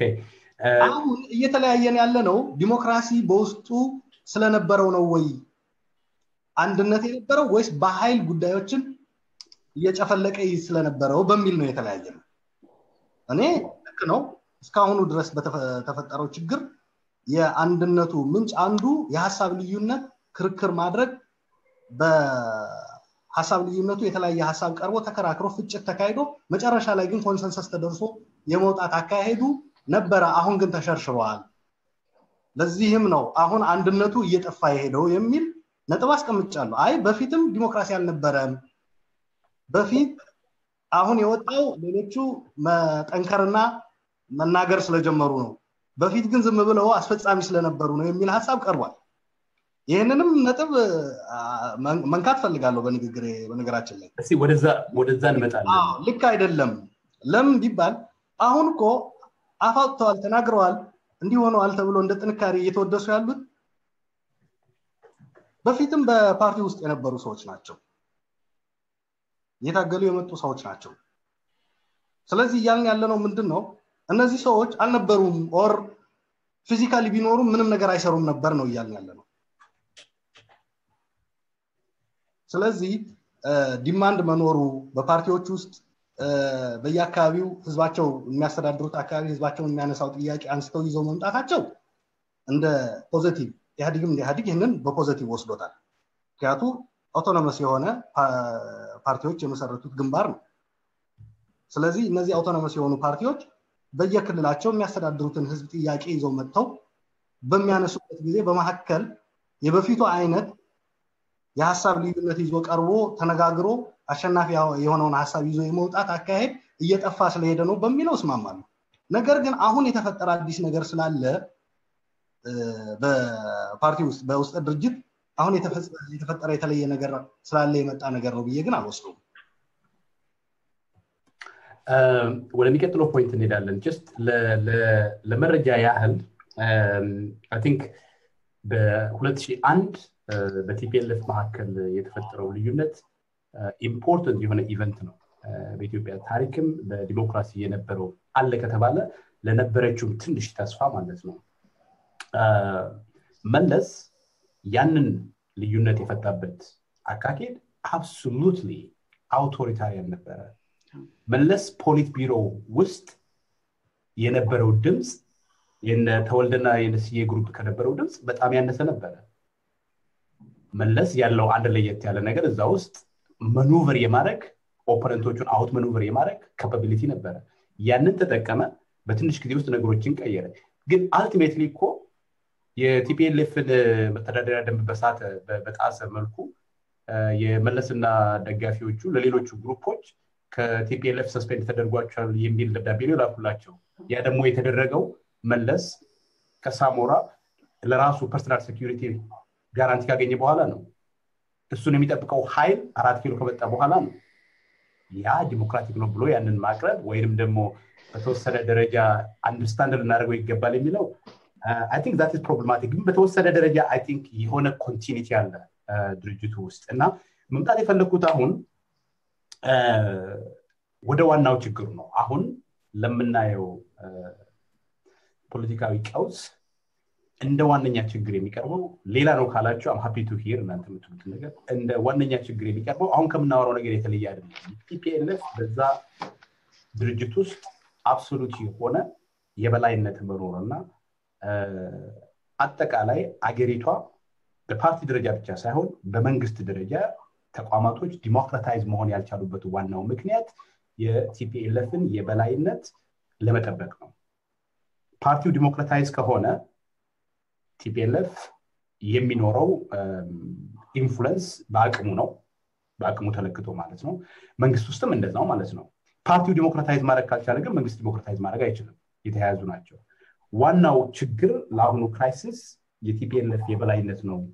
የሚል ክርክር አለ I think ይሄ የስራ አስፈጻሚ ኮሚቴው ክርክር ላይ የተነሳ ነጥብ ይመስለኛል እስቲ ስለዚህ ምንድነው የምትሉት የቲፒኤልኤፍ የበላይነት በሚባለው ደረጃ አለ ወይ ገረሱ ካንተ ልጀምር ይሄ አሁን ስልጣን ላይ ያለው መንግስት የተቀየረው በተለምዶ ኢህአዲግ ሲሪየስሊ እንደ ድርጅት የሚወሰድ ድርጅት አይደለም በቲፒኤልኤፍ እና በኢፒኤልኤፍ ነው የደርግ መንግስት የወደቀው ከዛ ወደ ኢትዮጵያ የተቀረውን ኢትዮጵያ ሲያስተዳድር የነበረው ኢህአዲግን የመሰረተውና በቅድም ድርጅቶችን በቅድም በተቀሰለው መልክ የፈጠረው ቲፒኤልኤፍ እና በዛን ጊዜ ደግሞ ኮአሊሽን ፓርቲ የነበረው ኦኤልኤፍ ነው ኦኤልኤፍን ከሽግግሩ መንግስት ካወጣ በኋላ የተቀረው ቲፒኤልኤፍ እና አጃቢዎቹ ናቸው እና ቲፒኤልኤፍ በዛን ጊዜ ወታደር ነበረው ስለዚህ የአገሪቷ መከላከያ ወታደር የነበረው አብዛኛው የቲፒኤልኤፍ ወታደር የነበረ ሰው ነው በዛን ጊዜ የነበሩ የመንግስት ስልጣኖችን ይዞ ነበረ የታማዦር ሹሙን የውጭ ጉዳይ ሚኒስትሩን የሴኩሪቲ ሄዱን የመከላከያውን ይዞ ነበረ በማንኛውም የኃይሎች አሰላለፍ ውስጥ በማንኛውም የፖለቲካ ድርጅት ሊሆን ይችላል በመንግስትና መንግስት መካከል ሊሆን ይችላል በየትኛውም ኃይል አሰላለፍ ውስጥ መካከል ያለ የተለያየ ያልተመጣጠነ የኃይል ግንኙነት በሚኖርበት ጊዜ ሁሉ ጊዜ ቢሆን የተሻለ አንጻራዊ ኃይል ያለው ግሩፕ ኢኮኖሚክ ሊሆን ይችላል ሚሊተሪ ሊሆን ይችላል ፖለቲካ ሊሆን ይችላል የተለያየ አንጻራዊ የበላይነት ያለው ኃይል ሁሉ ጊዜም ቢሆን ያንን ፕሪቪሌጁን ለማቆየት የሚችለውን ነገር በሙሉ ይጠቀማል እና ያ ነገር ሊቀየር የሚችለው የሆነ አይነት ኢንተርናል የሆነ በድርጅት ውስጥ ሆነ ኢንተርናል የሆነ አብዮት ሲካሄድ ወይ ሪቮሉሽን ሲካሄድ ነው ስለዚህ ያን የሆነ አይነት ሲሪየስ ሪፎርም ተደርጎ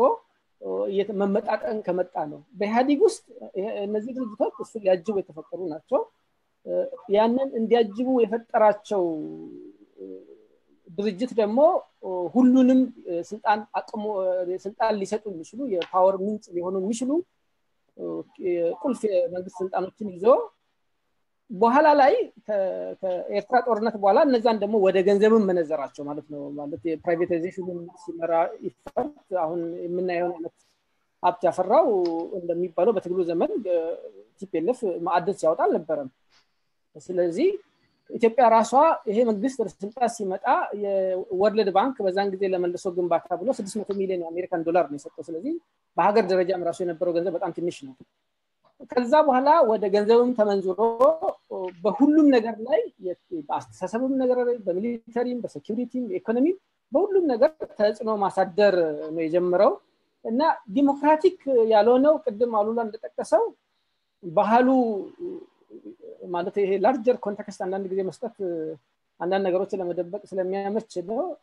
ዲሞክራቲክ መሆን ለቲፒኤልኤፍ ስለማይጠቅም ነው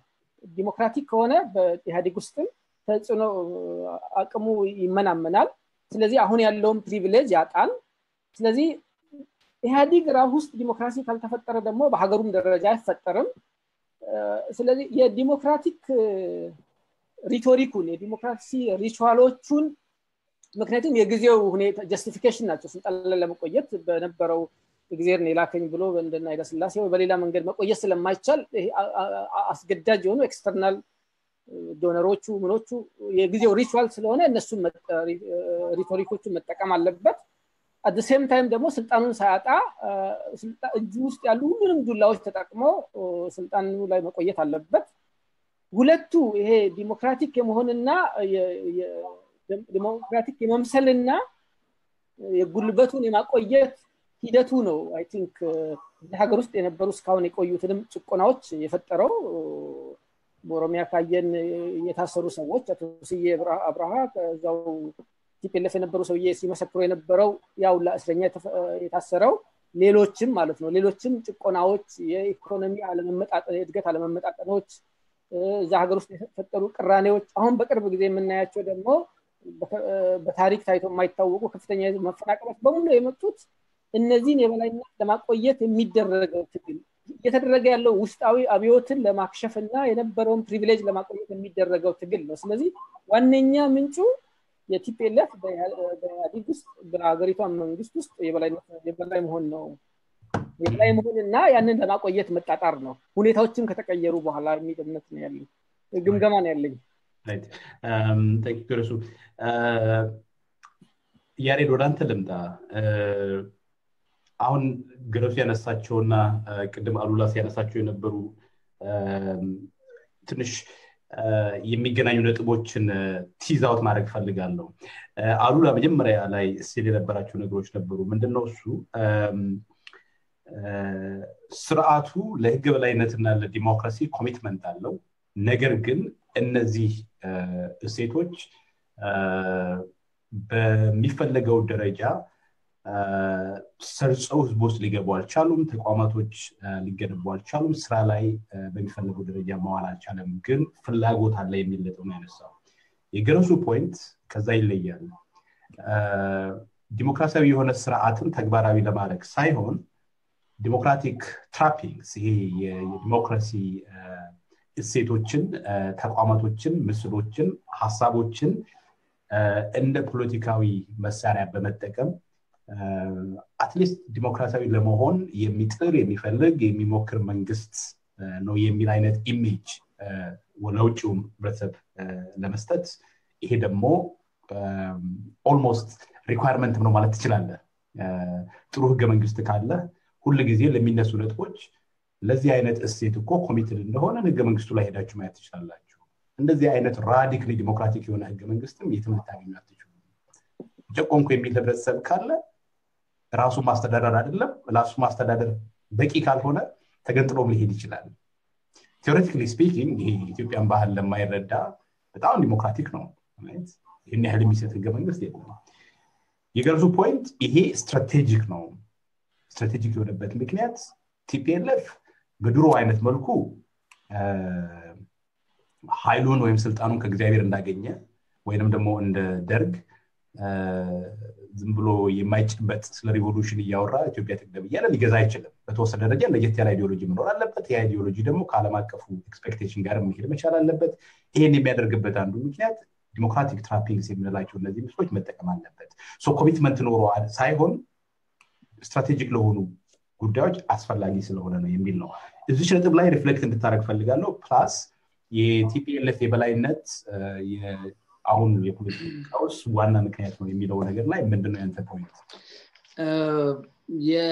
የመጀመሪያ በሁለቱ ነጥቦች ሁለቱ ባነሱት እና አንተ በደም ፍሬም አድርገህ ባስቀመጥከው ነጥቦች ላይ ላተኩር እኔ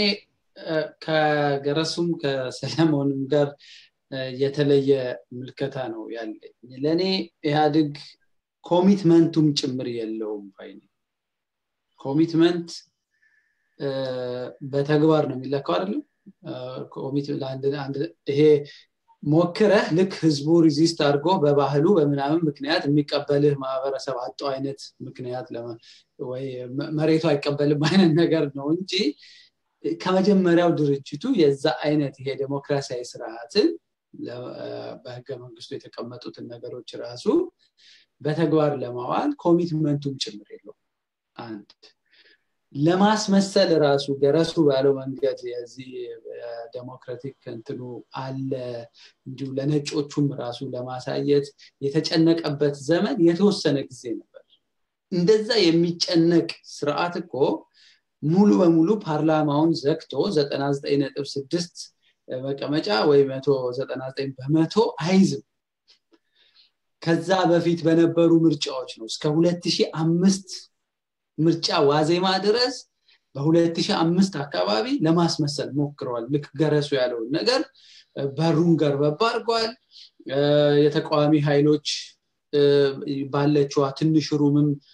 እንዲወዳደሩ ፈቅዷል ከ2005 በፊት የበርካታ የፕሬስ ውጤቶች ነበሩ መንግስትን እንደልብ እየጻፍክ ተቻለ ችግሮች ቢኖሩም ፓርቲዎች በብዛት ተመስርተው ነበር ያ ነው የማስመሰያ ዘመን የነበረው ግማሽ ሙሉ ግማሽ ጎዶሎ ወቅት ነበር ከዛ በኋላ የነበረው እኮ ስርዓቱ አፈናን የህግ ቅርጽ ያስያዘ አፈና ህግ ሰባይ መብት መጣስ ዲሞክራሲያዊ መብትና ነፃነቶችን መገደብ በህግ ቅርጽ ያያዘ የመጣበት ሀገር ነው አዋጆች እየወጡ በአዋጅ ህገ መንግስት እየተጣሰ መንግስት ቦልድሊ ባለማቀፍ በተባበሩት መንግስታት ጭምር ሁማን ራይትስ ካውንስል ሲወቀስ እነዚህ ህጎች አንቀይርም የጸረ ሽብር ህጉን ሌሎች ህጎች አንቀይርም ብሎ ቦልድሊ ለማስመሰልም ያልተጨነቀበት ወቅት ነው ትልቁ ነገር የህወሓት የበላይነት ለረዘም ላለ አመት ፖለቲካውን ቁልፍ ቦታዎችን ሚሊታሪውን ቅድም ገረሱ እንዳለው የሴኩሪቲውን ኃይል ይዞ ጡንቻውን ያፈርጥሞ ሁሉንም ዙሪያውን ያሉትን አጋር ድርጅቶቹንም ህዝቡንም ተቋሚዎችንም ጸጥረጭ አድርጎ የያዘ ስርዓት ነበር ከዛ በኋላ ግን በህወሓት ውስጥ የነበረው ግምገማ የሚያሳየውና የወጡባቸውም ሰነዶች የሚያመለክቱት ይሄ ዝም ብሎ በመሳሪያ በደህንነት ቁልፍ የሆኑ የመንግስት ቦታዎችን በመያዝ ብቻ ለረጅም ዘመን ለሰርቫይቫልም አይበጅም እንዲህ አይነት ጉልበት ስለዚህ የግድ በኢኮኖሚ በገንዘብ መደገፍ አለበት ስለዚህ ያ ድርጅት ከበርቴ የሆነ የመጣው ከዛ በኋላ ድርጅቱ ብቻ ሳይሆን በድርጅቱ ዙሪያ ያሉ የድርጅቱ ደጋፊዎች ራሳቸው በብዙ የሀገሪቷ ክልሎች ውስጥ ድሃ ገበሬዎችን ያፈናቀሉ መሬት መቀራመት የመጣው በጣም አደባባይ ላይ ወጥተው ከፍተኛ ባለስልጣናት በጣም ከፍተኛ የሆነ ገንዘብ ካፒታል የሚያንቀሳቅሱ ድርጅቶች አሉን በኢፈርት ስም በህዋት ስር የሚተዳደሩ የንግድ ድርጅቶች ስለዚህ ይሄ ፖለቲካውን እና በሚሊተሪ እና በሴኩሪቲ ብቻ ያለው ኃይል ሳይሆን ልክ ገረሱ እንዳለው የኢኮኖሚ የበላይነቱንም ጭምር ለመያዝ የተጀመረው አንድ እርምጃ ይሄ የኢንቨስትመንት ጉዳይ በየክልሉ ትንሽም ቢሆን ጥቅሙን የኢኮኖሚውን ጥቅም ሌሎችም ክልሎች መቅመስ ስለጀመሩ ወደ ግጭቱን ያፋጠነው እሱን መሬታችንን አትንኩ ከተነካም በአካባቢው ሰው መልማት አለበት እንደዚህ መሆን አለበት እየተባሉ የጋምቤላ ላይ ተነሱትን ግጭቶች ማየት ይችላል በኦሮሚያ ክልል ውስጥ የተነሱ ግጭቶችን ሌሎችም ቦታዎች ላይ ከመሬትና ከኢኮኖሚ ጥቅም ጋር ተያይዘው ነው አደጋውን ሞር ያፋጠነው ይሄ ነው በህዋት ውስጥ ያለው የኢኮኖሚ ለረጅም ጊዜ ዘላቂ የሆነ የኢኮኖሚ የበላይነት ለማምጣት የተጀመረው ጥድፊያ ሌሎቹን ክልሎች ያነቃቸው ይመስለኛል እዚህ ጋር ቅድም ሰለሞን ያለው ነገር ይሄ በሌሎች አጋር ድርጅቶች አባል ድርጅቶች መካከል ያለው የመነቃቃት ነገር ይሄ አድግን ያስደስተዋል እንጂ ምናምን የሚለው ለኔ ለህዋት እንደ ትሬት ነው የሚቆጠረው ለዛም ነው አሁን ያለነው መካረር ውስጥ የመጣው ተመስግናለሁኝ ያሬድ I think an interesting የሆነ ያነሳው ፖይንት አለ ገረሱ ያነሳው ፖይንት ላይ ተጨማሪ ያደረከው ድሮ እስከ 2005 ድረስ መንግስት ለዲሞክራሲና ለዲሞክራሲ ተቋማቶች በተወሰነ ደረጃ አትሊስት የሚያስመስልበት ሁኔታ አለ ከዛ በኋላ ማስመሰሉም ኮምፕሊትሊ የቀረበት ሁኔታ አለ እንደውም በግልጽ ከሰብአዊ መብት ከዲሞክራሲ ጋር በምንም መልኩ ሊጣጣሙ የማይችሉ ህጎችን በማውጣት እነዛ ህጎች የመጠቀም አይነት ሁኔታዎች ነበሩ ያልከው ነገር አለ I think conceptually ይሄ በጣም ኢንትረስቲንግ የሆነ ነገር ነው እኔ እንደማየው ኮምፕሊት የሆነ ዲፓርቸር አይመስለኝም ስቲል ከዛ በፊት ሪፕሬሽን አልነበረም አይደለም ነበረ ሪፕሬሽን መልኩን ቀየረ ይሄ ሪፕሬሽን ግን የተደረገው አሁን ምንድነው የህግ ቅርጽ እንዲኖረው ተደረገ ሶ ህግ ያሉትን ሪሌሽንሺፕስ ኦፍ ኢኒኳሊቲ ኮዲፋይ ማድረግና ገቨርን ማድረግ ጀመረ ስለዚህ በተወሰነ ደረጃ አንድ ሰውን ህግ ጠቅሰ ፍርድ ቤት አቁመው ፍርድ ቤቱም ነፃ ባይሆን ህጉም ምንም ህገ መንግስታዊነቱና ዲሞክራሲያዊነቱ ጥያቄ ውስጥ ቢኖርም በዛ አይነት መልኩ ከፖለቲካ ምህዳር ውጪ የምታደርገው ከሆነ በተወሰነ ደረጃ አሁንም ህገ መንግስትን መጥቀስ ትችላለህ ህግን መጥቀስ ትችላለህ እነዚህ ሰዎች እኮ ፍርድ ቤት ሄደው ተፈርዶባቸው የታሰሩት ነው መጥተው ስለዚህ the trappings of democracy still አለ ማለት ነው but important የሆነው point I think ከ2001 በተለይም ከ2005 በኋላ የመንግስት አጠቃላይ ስትራቴጂ ተለውጦ ነበር ይሄ ስለ ዲሞክራሲና ሰብአዊ መብት ምናምን ማውራት ሳይሆን ዓለም ላይ ያለው ሁኔታ ሲቀየር መንግስት ወደ ሴኩሪታይዜሽን የመሄድ የዋር ኦን ቴረር ከሶማሌ ጋር የነበረው አካባቢው ላይ ያለውን ክራይሲስ በመጠቀም ያው እኛም እንደናንተው ለአደጋ ተጋልጠናል አይነት ስለዚህ ሴኩሪቲ አፓራቱን ማጠናከርና በዛ በኩል ድሮ ያልነበረውን አይነት ሰርቪላንስ ፓወር ዴቨሎፕ ማድረግ በዛ አይነት መልኩ ኮንትሮል ማድረግ በሌላ መልኩ ዴቨሎፕመንታሊዝም ያመጣው የአመለካከት የአይዲዮሎጂ ለውጥ አለ so you are absolutely right በተወሰነ ደረጃ ዓለም አቀፍ መድረክ ላይ ከተፈጠረው ፓወር ሪሌሽንሺፕ ለውጥ አንፃር ዲሞክራሲና ሰብአዊ መብት ላይ የሚቀመጠው ዌይት በጣም ቀንሷል በዲስአፒር አድርጓል ማለት አይደለም ስቲል ባክግራውንድ ላይ አሉ እነዛ ነገሮች but I agree with you አንድ ነጥብ አብረህ እንትን እንድትል እኔ የ2005 በኋላ ያለው ለውጥ ባንዴ ምርታም አይደለም በሂደት ነው አይተ እንደሆነ ህጎች የወጡት ወደ 2009 አካባቢ ነው በደንብ በጥናት ላይ ተመስርቶ የተሰራ ነገር ነው ሁለተኛ ነገር አብረህ የጠቀስከው እኮ በሰው በኢፍትሃዊ በሆነ ህግ ተበድለ መብት ሲጣስ ምን እንደምታደርገው ፍርድ ቤት ነው የምትሄደው አይደል ስርዓቱ ያደረገው ምንድነው በሲቪክ ሰርቪስ ውስጥ በባክግራውንዳቸው ላይ ለድርጅቱ ባላቸው ታማኝነት የተመለመሉ ሰዎች በዳኝነት ትሬንድ እንዲሆኑ ከተደረገ በኋላ አብዛኛውን የፍርድ ቤት ችሎት የያዙት እነሱ ናቸው ስለዚህ ፖሊስ እንዳልከው ህጉን ነው የሚያስፈጽመው መብት የሚጥስ ህግ አለ አቃቢ ህግ ያንን ህግ ነው አዋጁን ነው የሚተረጉመው ፍርድ ቤትም ስትሄድ ተመሳሳይ ፍርድ የሚሰጥ አካል በዚሁ መንገድ ኢንስቲትዩሽኖቹ ጭምር ናቸው ዊፐን እንዲሆኑ የተደረገው ሌላው ግን አብረ ማየት ያለበት እየተዳፈነ መጣ የሚያስብለው ነገር ባለማቀፍ ደረጃ የስንት ተቃዋሚዎች በታሰሩበት ስንት ወከባ ባለበት ምርጫ ማግስት እኮ 99% የተጠናቀቀው ምርጫ ኦባማ ሄደው ዴሞክራሲያዊ ነው ብለው ብሌሲንግ ይሰጡበት ነውና የዓለም አቀፍ ማህበረሰቡ ይሄ ዴቨሎፕመንታል ዲክቴተርሺፕን ደሃ ህዝብ ከበላ ትንሽ ልማት ያረገ ከኛ እርዳታ ከቆየ ዴሞክራሲውን ይደርስበታል የሚል ንቀት የተሞላበት ምንትን ስለነበር በአንድ መልክ የሰብአዊ መብትና የዴሞክራሲ ጥያቄዎች ወደ ጎን የመተውም ነገር በግልጽ የሚታይ ነው ለለኝ አመሰግናለሁ ያና absolutely I agree with that አሉላ ወዳንተ መጣለው እንግዲህ የህዋት የበላይነት አለ የሚል በሰፊው የሚነገር I think point አለ ለዚህ መድረክ ላይ አሁን እንደተባለው እኔም ፐርሰናሊ ያንን ቪው ሼር አድርጋለሁ እስቲ የህዋት የበላይነት አለ አንደኛ በሁለተኛ ደረጃ ሰዎች የህዋት የበላይነት አለ ሲሉ ለምን ወደዛ ኮንክሉዥን እንደመጡ አንደርስታንድ ታደርጋለህ አንተ ፐርሰናሊ can you see why people think the way they think እሺ አመሰግናለሁ ምንድነው መጀመሪያ የህዋት የበላይነት የሚመለከተው ነጥብ ከማንሳት በፊት ከህግ የበላይነት ከዲሞክራሲ እና ተቋማት ከመገንባት አንፃር የተነሳ ነጥብ ነበር በሁላችሁም የማስመሰል ነገር ነው የሚል ነጥብ ቀርቧል I think እንደሚፈልገው እና ሀገራችን በሚመልኩ በተለይ እንደ ኢትዮጵያ ባለ ዳይቨርሲቲ በጣም ትልቅ ቦታ የሚሰጠው ኢምፖርታንት አንዱ መገለጫ የህብረተሰባችን በሆነበት ሀገር ያንን ተከትሎ የሚመጣ ደግሞ የኢኮኖሚ የፖለቲካ የተለያዩ ማህበራዊ ጥያቄዎች እንደሚኖሩ የተጠበቀ ነው ስለዚህ በእንደዚህ አይነት ህብረተሰብ ውስጥ በመሰል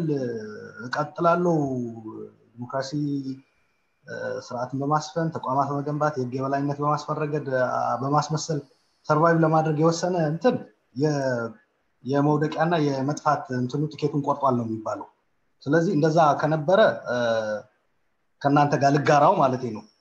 እንደዛ አይነት ሂደት ከነበረ በጣም አደገኛ አካሄድ ነው መጨረሻ ላይ ሄዶ የሚፈጥረው አደጋ ግልጽ ነው ነገር ግን አልተጠናከረም በየቀደም እንደ አንድ ፋክተር የሚያስቀምጡት በዛ ነው የሚሄደው ለዛ የሚያስፈልጉን ትክክለኛ የሆኑ አካሄዶች መጀመሪያ አካባቢ ላይ የነበሩ ተስፋ ሰጪ የሆኑ ነገሮች ተጠናክረው አልቀጠሉ ጥያቄ የለውም ይሄ ነገር ግን ከመጀመሪያው የማስመሰል ነው ህገ መንግስቱም ምኑም ትራንዚሽኑም ኤቭሪቲንግ የማስመሰል ነው የኮንክሉድ ማድረግ ግን ይከብደኛል እዛ ላይ አልስማማም ከናንተ ጋር ማለት ነው ደክሟል እንደገና ደግሞ አስፈላጊነቱ ኢምፖርታንት ነው በጣም ክሪቲካል ነው በሚለው ነገር ግን እስማማለሁ ይህ ካልኩኝ በኋላ ወደ የህዋት የበላይነት ወዳላችሁት ነጥብ ስመጣ አሁን አንዳንዱ በውጫዊ የሚያያቸው ማኒፌስቴሽኖች መሰረት አድርጎ የህዋት የበላይነትን ኤክስፕሌን የሚያደርግበት አካሄድ አለ ሁለተኛ ደግሞ እንደ ኢህአዲግ ውስጥ ባሉት አራት ፓርቲዎች በአባል ድርጅቶች ይንጸባረቃል ወይ ይሄ ነገር ነው አሁን ዋናው ፖይንት ለምሳሌ ህወሓት አራቱ ሌሎች ሶስት ድርጅቶች በሚያደርጉት እንቅስቃሴ ውስጥ ጣልቃ ገብነት ያሳያል ወይ ነው አንዱ አመራር ሲመርጡ እንዴት ራሳቸውን ማስተዳደር እንዳለባቸው ማን ይሾማሉ ማን ይሽራሉ እንደገና ደግሞ ገዢ ፓርቲ ሆኖ በተመረጡበት አካባቢ የሚያስተዳድሩበት ክልል ውስጥ ጣልቃ ገብነት አለው ወይ ህወሓት እዛ ላይ የመንግስት እንትኖችን ይቆጣጠራል ወይ የሚል ማየት ተገቢ ይመስለኛል ሌላ እነሱ ራሳቸው ድርጅቶቹ የዚህ አይነት ኮምፕሌን አላቸው ወይ በኢህአዲግ ስብሰባ ላይ ህወሓት የራሳችን ስራ እንዳንሰራ ያደረገን ነው የሚል ነጥብ አስቀምጠዋል ወይ እስከ ዛሬዋ ድረስ ማለት ነው አሁን ተነቃቅተዋል እየጠየቁ ነው የህብረተሰባቸውን የሚመሩት ህብረተሰብ ሐሳብ እያንጸባረቁ ነው በሚባልበት ቀን እንኳን ራሱ አሁን ራይት ናው ህወሓት የበላይ ነው የሚል ነገር አስቀምጠዋል ወይ በውጭ ምንቸው ማኒፌስቴሽኖች መሆን የለበትም መመዘኛው ስለዚህ በርግጥም ፓርቲዎቹ የዚህ አይነት እንቅስቃሴ ሰለባ ሆነዋል ወይ የሚል ነገር ማየት ተገቢ ይመስለኛል በሌለበት ሁኔታ ዝም ብሎ ኢንፋክት ህወሓት ራሱም የሚያስቀምጠው አንድ ነጥብ አለ በደጋፊዎችም ዘንድ ብቻ ሳይሆን የማይደግፉት የህወሓት በሚያስተዳድረው ክልል ያሉ ሰዎችን የሚጋሩት ማለት ነው ኤሊቶች ህወሓትን እንደ ኢህአዲግ ጠንካራ ምሰሶ አድርጎ በመውሰድ ህወሓትን ታርጌት የማድረግ ስትራቴጂ አለ በተቃዋሚዎች በውጭም በውስጥ ስለዚህ ህወሓት በተቻለ መጠን የዚህ ስትራቴጂ ታርጌት በማድረግ በሂደት ህወሓት ካዳከም ሌሎቹ ድርጅቶች አቅም የላቸውም የሚል አመለካከት ያለው አሳሰብ አለ ኢንፋክት ይሄ ራሱ ነው የህወሓት የበላይነት ነጸብራቅ ሆኖ የምናገኘው ህወሓትን ታርጌት ማድረግ ራሱ እና ሌሎቹን እነሱኮ አቅም የላቸውም እነሱ አይችሉም ማለት ነገር ራሱ ህወሓትና በኢህአዲግ ውስጥ ያሉ ድርጅቶች ባንጸባርቁትም በውጭ ያለው አካል ይሄንን እንደ እንትን ይወስዷል እስቲ እዚህ ላይ ቻሌንጅ ላርገህ አሉላ በህወሓት ውስጥ ያሉ በኢህአዲግ ውስጥ ያሉ አባል ድርጅቶች ድርጅቱ ውስጥ ባሉበት ጊዜ ስለ ህወሓት የበላይነት የሚናገሩበት ዲሞክራሲያዊ የሆነ ክፍተት ስፔስ ባይኖርም ከዛ በሚወጡበት ጊዜ ሁሉ ይናገራሉ አሁን ደግሞ በግልጽ እየተናገሩ ያለበት ሁኔታ ነው ያለው አሁን ግልጽ በሆነ መልኩ በነገራችን ላይ ነው ቻሌንጅ ቆም እሺ ኤክስፕሊሲትሊ ግልጽ በሆነ ሁኔታ የቲፒኤልኤፍን የበላይነት ቻሌንጅ እያደረገ ያለው አንድ አባል ድርጅት ኦህዴድ ነው ይሄንን ቻሌንጅ በሚያደርጉበት ጊዜ በግልጽ ሁሉ ጊዜ ወሬው ስለ ቲፒኤልኤፍ ላይ ሆን ይችላል and it shouldn't be አንዳንድ ከሚባለው ነገር ግን ፖይንቱ ምን እንደሆነ በጣም ግልጽ ነው now authoritative የሆነ እንደዚህ አይነት መስረጃ አለ ብዬ ልነግርህ እችላለሁ ግን የቲፒኤልኤፍ የበላይነት አንዱ መነጋገሪያ ነጥብ እንደሆነ ለምሳሌ አንድ መረጃ አለኝ እኔ ያሁኑ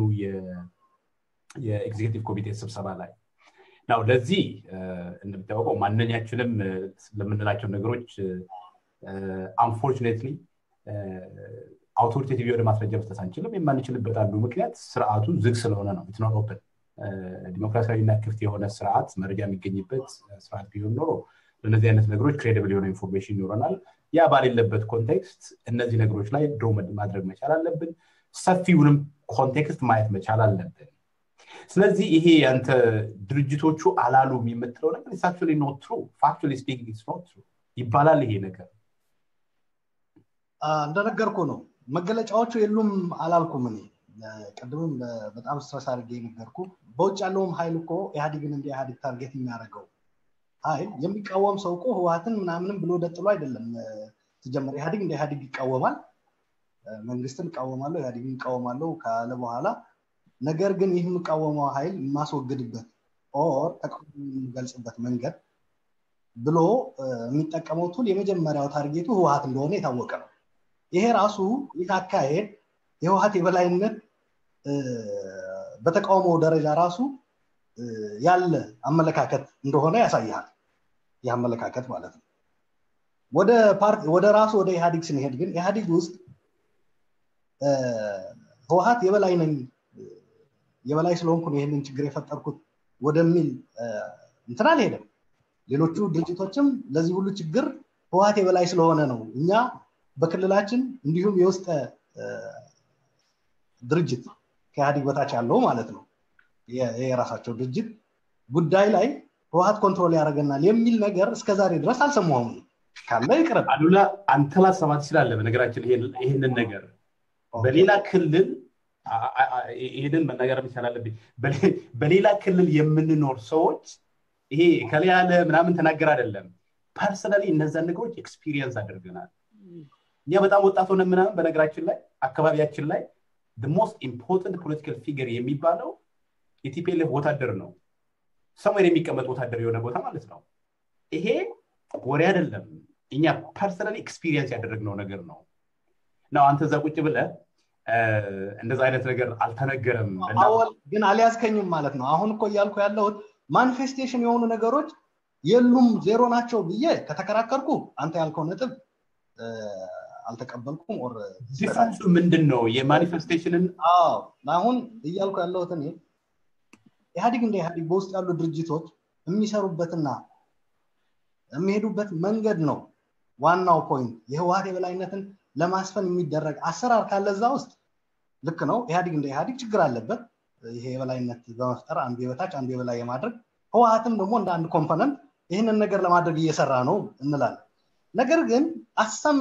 የሆነች ቀበሌ ወይም ወረዳ ላይ የሚፈጸም እንደ አንድ መገለጫ አድርጎ ወስዶ ህወሓትን መኮነን ይቻላል ወይ ነው አሁን የኔ ፖይንት ኦ የስ ነገራችን ላይ አንድ ትንሽ ቀበሌ ላይ የህወሓት ወታደር የሚያስፈልግ ከሆነ ፖለቲካሊ ኢንሲግኒፊካንት የሆነ አካባቢ ላይ ማለት ነው የህወሓት ወታደር ሊከሰተኛ አይደለም ግን ይሁን አጠቃቀው አገላለጹም ትንሽ እንትን ስለሆነ ነው የህወሓት ወታደር የሚባል የህወሓት ወታደር የሚባል መኖሩን ያላቀም ግን አሁን ለምሳሌ እኔ ራሴ ላግዝህና በወታደር ባልሄድም በኢኮኖሚ ራሱ ለምሳሌ ልሄድ እንችላለን ይሄ የመጠቃቀም ኔፖቲዝም ምናምን እንደዚህ አይነት ነገሮች አሉ ነገር ግን ያ ህወሓት እንደዚህ አይነት አካሄዶች ከሌሎች የኢህአዴግ አባል ድርጅቶች ኢህአዴግም የኢህአዴግ ያንን ለማስቆም የሚያደርገው ስራ አለ ወይ አንድ ከሌለ ደግሞ ሲነገረውስ አድሚት ያደርጋል ወይ ነው መሆን ያለበት እንጂ እንደዛ አይነት ተግባራቶች የሥርዓቱ መገለጫ ወይም ደግሞ ህወሓት ሆን ብሎ እንደዛ አይነት ነገሮች ዲዛይን አድርጎ እንደሚሰራ ተደርጎ ከተወሰዱ ማኒፌስቴሽን እንደ ኤቪደንስ እያቀረብን ነው ማለት ነው ሆን ተብሎ አንድ ድርጅት እቅድ አውጥቶ አሁን ለምሳሌ አንድ መስሪያ ቤት ላይ ወይም አንድ ጉዳይ ማስፈጸም ጋር በተያያዘ ፎር ዛት ማተር የአንድ ክልል ወይም አንድ ብሔርም ጉዳይ አይደለም በሌሎች ክልሎችም የሚታይ ነው ኔፖቲዝም ብሔርና እንትን የማይለይ እኔና አወል የተለያየ ብሔር ይዘንም ባለን ጓደኝነትና አብረን ተምረን ከነበረም ያንን መሰረት አድርጌ ኢቭን የተለያየ ብሔር ሆኖ አንድ ከተማ ውስጥ ልንወለድ እንችላለን አብረን አድገን ሌላ ዝምድናም አለ በነገራችን ላይ የባል ሚስት ምናምን እንደዚህ አለ የግድ ካንድ ብሔር መሆን አይጠበቅብህም መገለጫዎች ተወስድና የምትተረጉምበት መንገድ ይለያያል አወልኮ እንዲህ አይነት ነገር ያገኘው ኦር እንዲህ አይነት ነገር የተፈጸመለት የአሉላ ማንነት ግምት ውስጥ ይገባል ከዛ በአሉላ ማንነት ላይ የፖለቲካ ሽፋን ይሰጠውና እኔ ከመጣሁበት አካባቢ ያንን የሚያስተዳድር ድርጅት እዛ ላይ ቁጭ ይደረጋል ስለዚህ እኔ ማደርጋት እያንዳንዷ ተግባር የዛ ድርጅት የበላይነት መገለጫውን አትቀመጣል ይሄ በማስቆም ረገድ ህወሓት አልሰራም ካልከኝ ልንስማማ እንችላለን ይሄ ማድረግ ይችላል ህወሓት ይሄ ማድረግም አለበት በህወሓት ነኝ ኦር እንዲህ ነኝ ብሎ አንተን ኦር ሌላ በመጥቀም ብቻ ሳይሆን በመጉዳትም ጭምር የሚያደርግ ሰው ካለ ይሄንን በማስታገስ ረገድ ህወሓት ካልሰራ ይሄ ህወሓትም ያምንበት ነገር ነው ህወሓትን የህወሓት የሚያበላሹ ሰዎች አሏችሁ እዚህ ያላችሁ ጓዶቻችን እንደዛ አይነት ተግባር ላይ ኖራችሁ ይችላል እዚህ ኢህአዴግ ውስጥ ወክላችሁ ህወሓትን ወክላችሁ የምትሳተፉ ምናልባት ያንንም የምትታገሉ ሰዎች ልትሆኑ ይችላላችሁ ነገር ግን ያ እናንተ የምታምኑበት የታገላችሁበት አሳም ፖይንት ግን ያ ያልሆነ ፕሮፋይል ይዞ ያንኑ ተጠቅሞ የናንተን ስም የሚያበላሽ አካል አለ በሚል ተወያይተዋል ልክ ነህ እንደዛ የሚያደርጉ ሰዎችም አክቹአሊ አለ መሬት ላይ which is አንተም እንደ ኤቪደንስ ያመጣው ማለት ነው ነገር ግን ድርጅቱ ያንን ዲዛይን አድርጎ እንደ አቋም ወስዶ የበላይ ለመሆን ሰርቷል ማለት ግን አያስችልም ለዛም ነው ሌሎች ድርጅቶች ምክንያቱም መገለጫው ያ ብቻ አይደለም በድርጅት ደረጃ ከሄድን እኮ ድርጅቶች እኮ የራሳቸው አመራር አላቸው ይሄ አመራር የሚያወጡበትና የሚያወርዱበት አካሄድ አላቸው ሆቴል ለምሳሌ የነበረ አመራር ቀይሮ አዲስ አመራር አምጥቷል በዚህ ዙሪያ ህወሓት የሰራው ነገር ካለ ይሄ ድርጅቶቹ አንዱ ባንዱ ላይ የመጫን ነገር ካለ ይሄ የበላይነት መገለጫ አድርገን ወስደው ይችላል በመሰረቱ በድርጅቶቹ መካከል ዲሞክራሲያዊ አሰራርና አስተሳሰብ የለም ልንል እንችላለን ነገር ግን የሆነች አንተ ምሽግ ወይም የወታደር ቦታ አንጥተህ ሊሆን ይችላል የሆነች ባር ውስጥ የሚፈጸም ተግባር የህወሓት የበላይነት መገለጫ አድርገን ወስድ ካለ ስተት ነው አይደል ህወሓት ግን ያንን መታገል አለበት የሚለው ግን እስማማለሁ እስቲ አይ ቲንክ ይሄ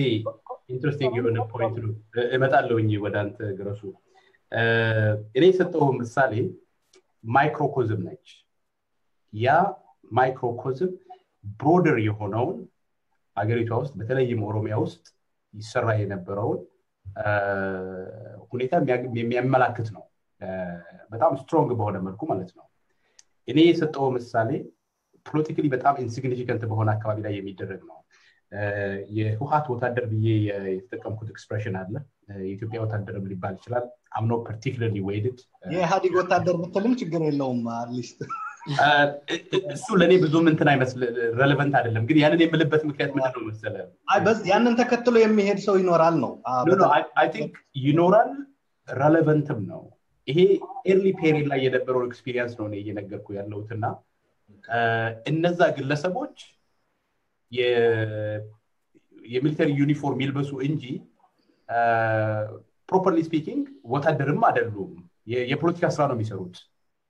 እና አካባቢ ላይ የሚኖረው ሰው ቋንቋ የሚናገረው ቋንቋ አይናገሩም now እነዚህ አርጊመንቶች በጣም ስሊፐሪ ስሎፕ ናቸው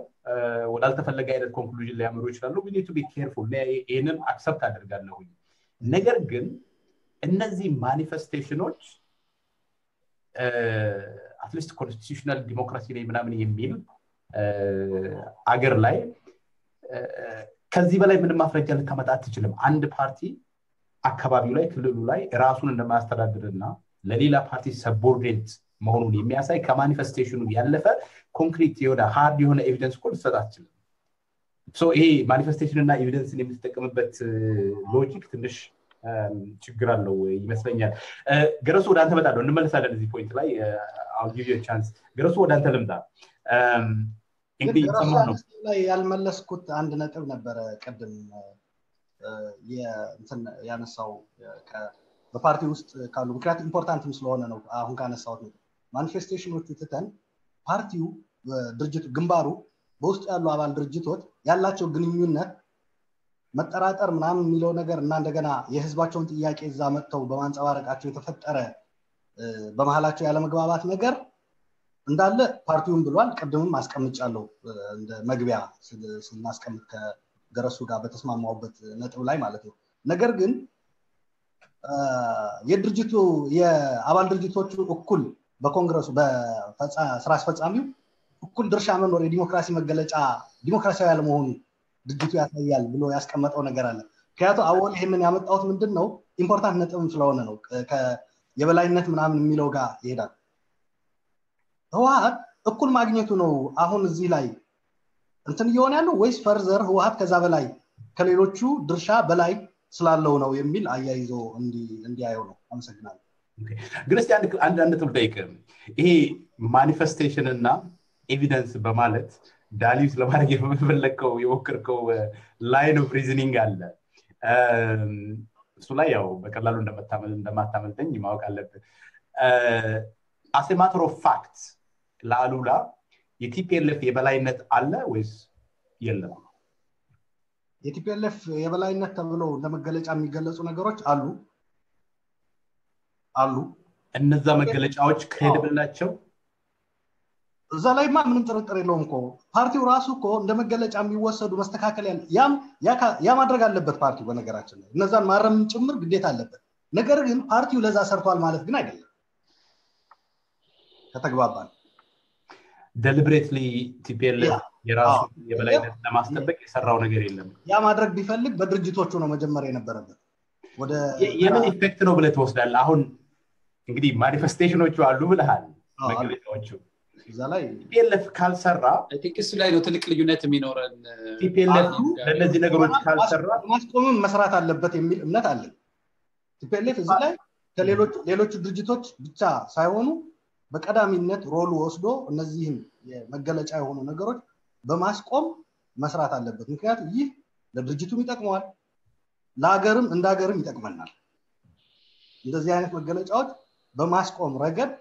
ቲፒኤልኤፍ መስራት አለበት የሚል እምነት አለ ኦኬ ሶ ያንተ ፖይንት በየሞስደው መገለጫዎቹ ነጸብራቆቹ አሉ ነገር ግን ፓርቲው necessarily እነዚህ ነጸብራቆች እንዲመጡ እንዲከሰቱ ሆም ብሎ የሰራው ስራ የለም ነው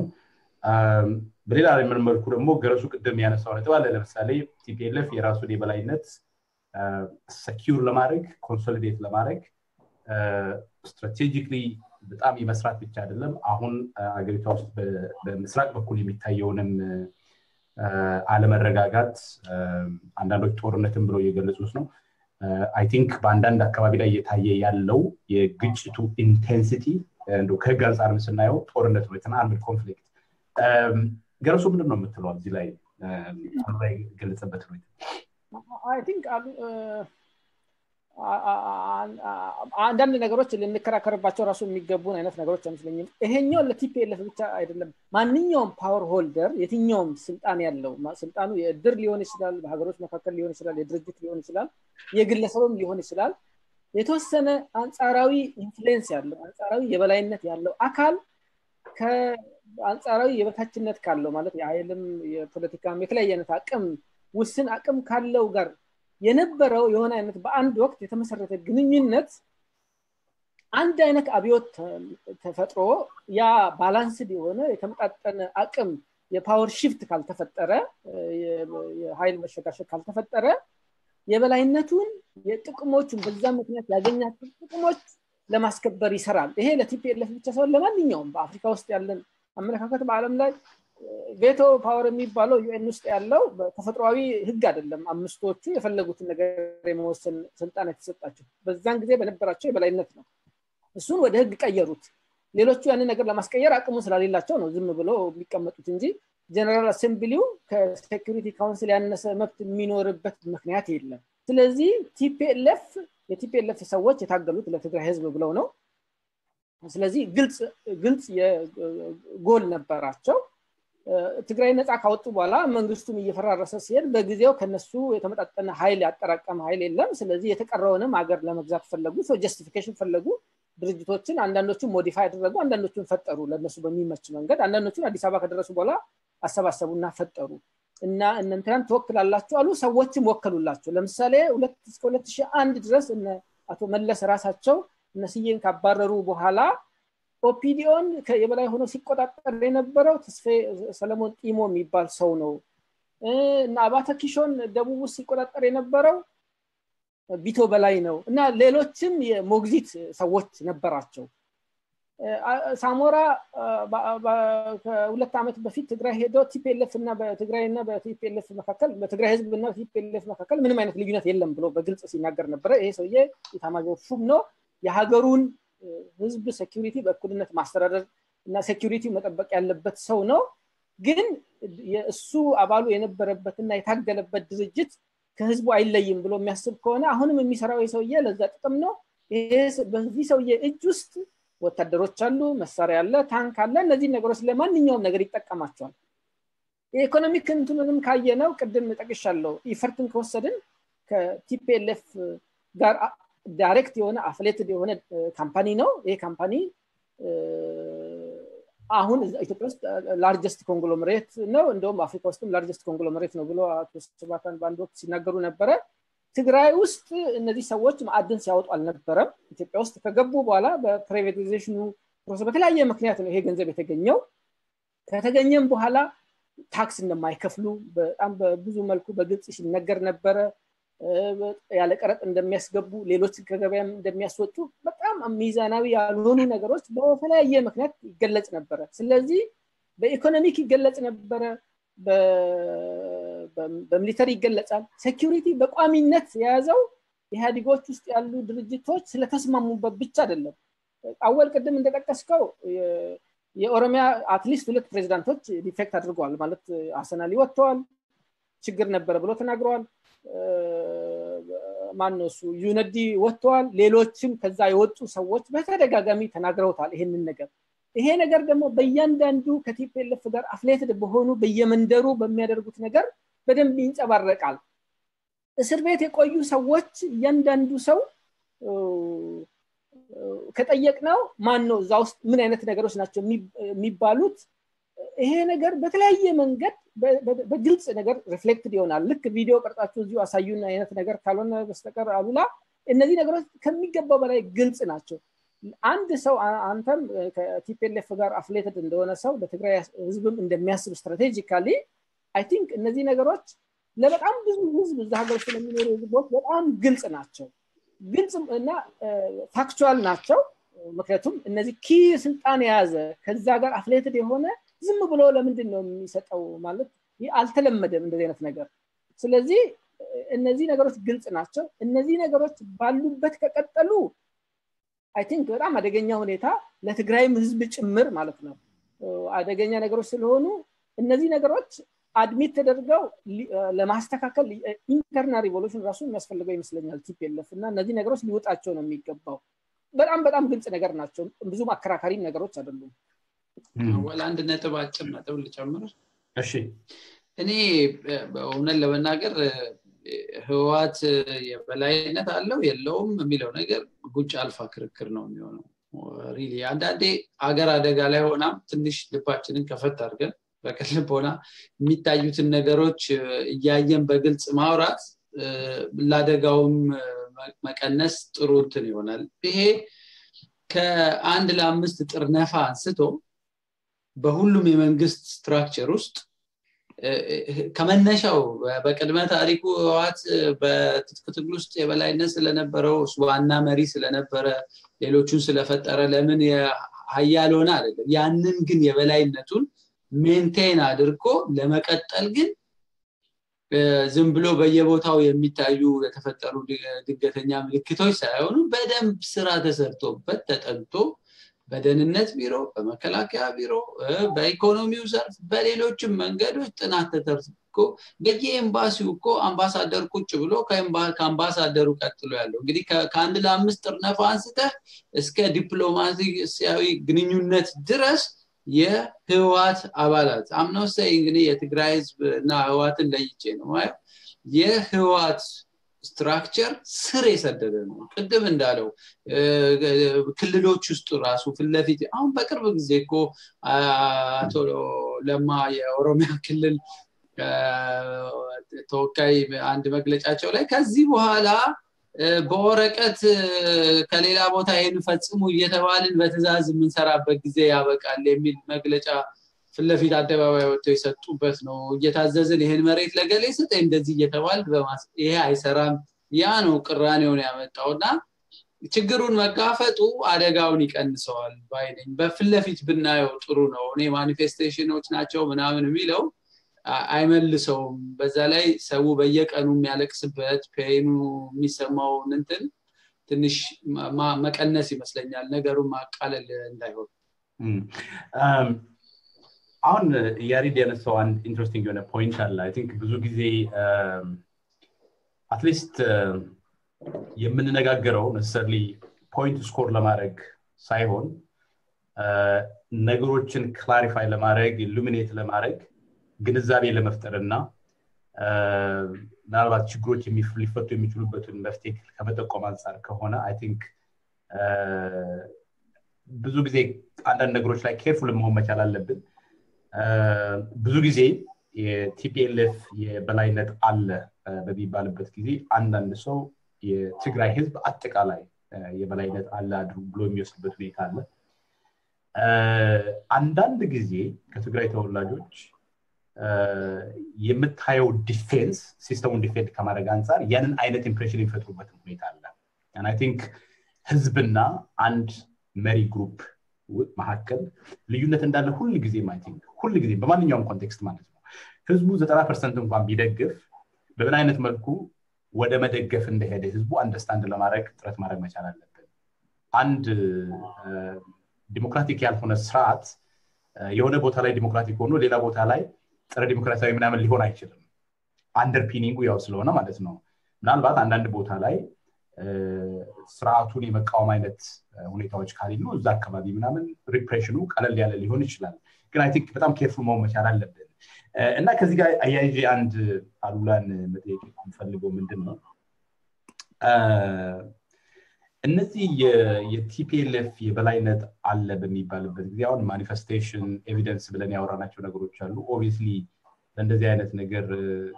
በቪዲዮ ተቀርጾ ወይም ደግሞ ግልጽ የሆነ የማያከራክር ኤቪደንስ ማቅረብ አንዳንድ ነገሮች በጣም ይቻላል ግን እንደዚህ አይነት ኮንቨርሴሽን ላይ ሬዲ ሜድ የሆነ ይሄ ኤቪደንስ አለ ይሄ ዶክመንት ያንን ያሳያል የሚል ነገር ማለት አንችልም ግን እነዚህ ነገሮች ደግሞ አትሊስት እኔ እንደማየው ሪያሊቲ ናቸው right የኔ ቆምኩበት ቦታ ሆነ ስታይ አሉላ እነዚህ ነገሮች ሪል ናቸው እኔ ሴንስ ሳደርግ ፐርሲቭ ሳደርግ የኖርኩት እኔ ብቻ አይደለም ሌሎች እኔ ኢንሃቢት የማደርገውን ፖለቲካል ፖዚሽን ኢንሃቢት የሚያደርጉ ሰዎች ሁሉ ኤክስፒሪየንስ የሚያደርጉት ነገር ነው እና ላንተ ለምሳሌ ኢምፓታይዝ ማድረግ እኔ ቆንኩበት ቦታ ቆመ ነገሮችን ማየት ከባድ ነው በኢትዮጵያ ኮንቴክስት እኔ በማይበት መልኩ እኔ ፊል በማድረግበት ኤክስፒሪየንስ በማድረግበት መልኩ ኤክስፒሪየንስ ማድረግ ለምሳሌ ኢትዮጵያ ውስጥ ያለው ስርዓት እንግዲህ ብሔርን መሰረት ያደረገ የብሔር ጥያቄ መሰረታዊ የሆነ ፖለቲካ ጥያቄ ሰዎች ክሌማቸውን አርቲኩሌት የሚያደርጉበት በፓርቲ ደረጃ ኦርጋናይዝ የሚያደርጉበት ነው right ያንን ሎጂክ ወስደ ቲፒኤልኤፍ ውስጥ ያለውን የስልጣን ስብጥር የኃይል ስብጥር ምናምን ስታይ ቲፒኤልኤፍ የኢህአዴግ መሪ ለ20 ምናምን ዓመታት አሁን ስልጣን ወደ የደቡብ ድርጅት እነዚህ ነገሮችን ሰዎች ያዩ ኦኬ እዚህ ሲስተም ውስጥ የሆነ ሆስቲሊቲ አለ አንዱ ግሩፕ ላይ የሚል ግንዛቤ ይዛሉ and for good reason sympathize ማለት ይችላል can you see why okay ባንሳው ነጥብ በጣም ኢምፖርታንት ስለሆነ በዛ አልጀምርና ከዛ እነሱ ወደ አነሱት ነጥብ ይሄዳሉ I think አሁን በፓርቲ ጉዳይ ላይ ያወራን ስለሆነ ወደ ህዝብም የሚወስደን ነገር አለ ቅድም ያልኳቸው እነዛ ነጸብራቆች የሚታዩ መፍትሄ ከማምጣት አንፃርና እንደ ሀገር ከመቀጠል አንፃር ቲፒኤልኤፍ ሊታገላቸው ይገባል ያልኩበት ምክንያት ከመፍትሄ አንፃር ነው በተቃውሞ ጎራ እንደው አንዳንዱ ቲፒኤልኤፍ ካልጠፋ ኦር ኢህአዴግ ጀነራሊ ካልተነቀለ መፍትሄ አይመጣም በዛች ሀገር የሚል ሰው ቢኖርም በተቃውሞ ጎራ የተሰለፉ በሰብአዊ መብት ምናምን የመፍትሄው አካል የፕሮሰሱ አካል መሆን አለበት የሚል ሐሳብ የሚያንጸባርቁ ሰዎች እንዳሉ አውቃለሁ ስለዚህ ከዚህም አንፃር ቲፒኤልኤፍ ይሄንን ተረድቶ እነዚህ የምንላቸው ነገሮች በማስተካከል ረገድ መስራት አለበት ያልኩት ለዛ ነው ምክንያቱም ሲነሳ ለዛ ዓላማ አልተነሳም እንደ ድርጅት ያ ፕሮግራም የለውም ስለዚህ ይሄ የሆነ ያለው አንዳንድ ጊዜ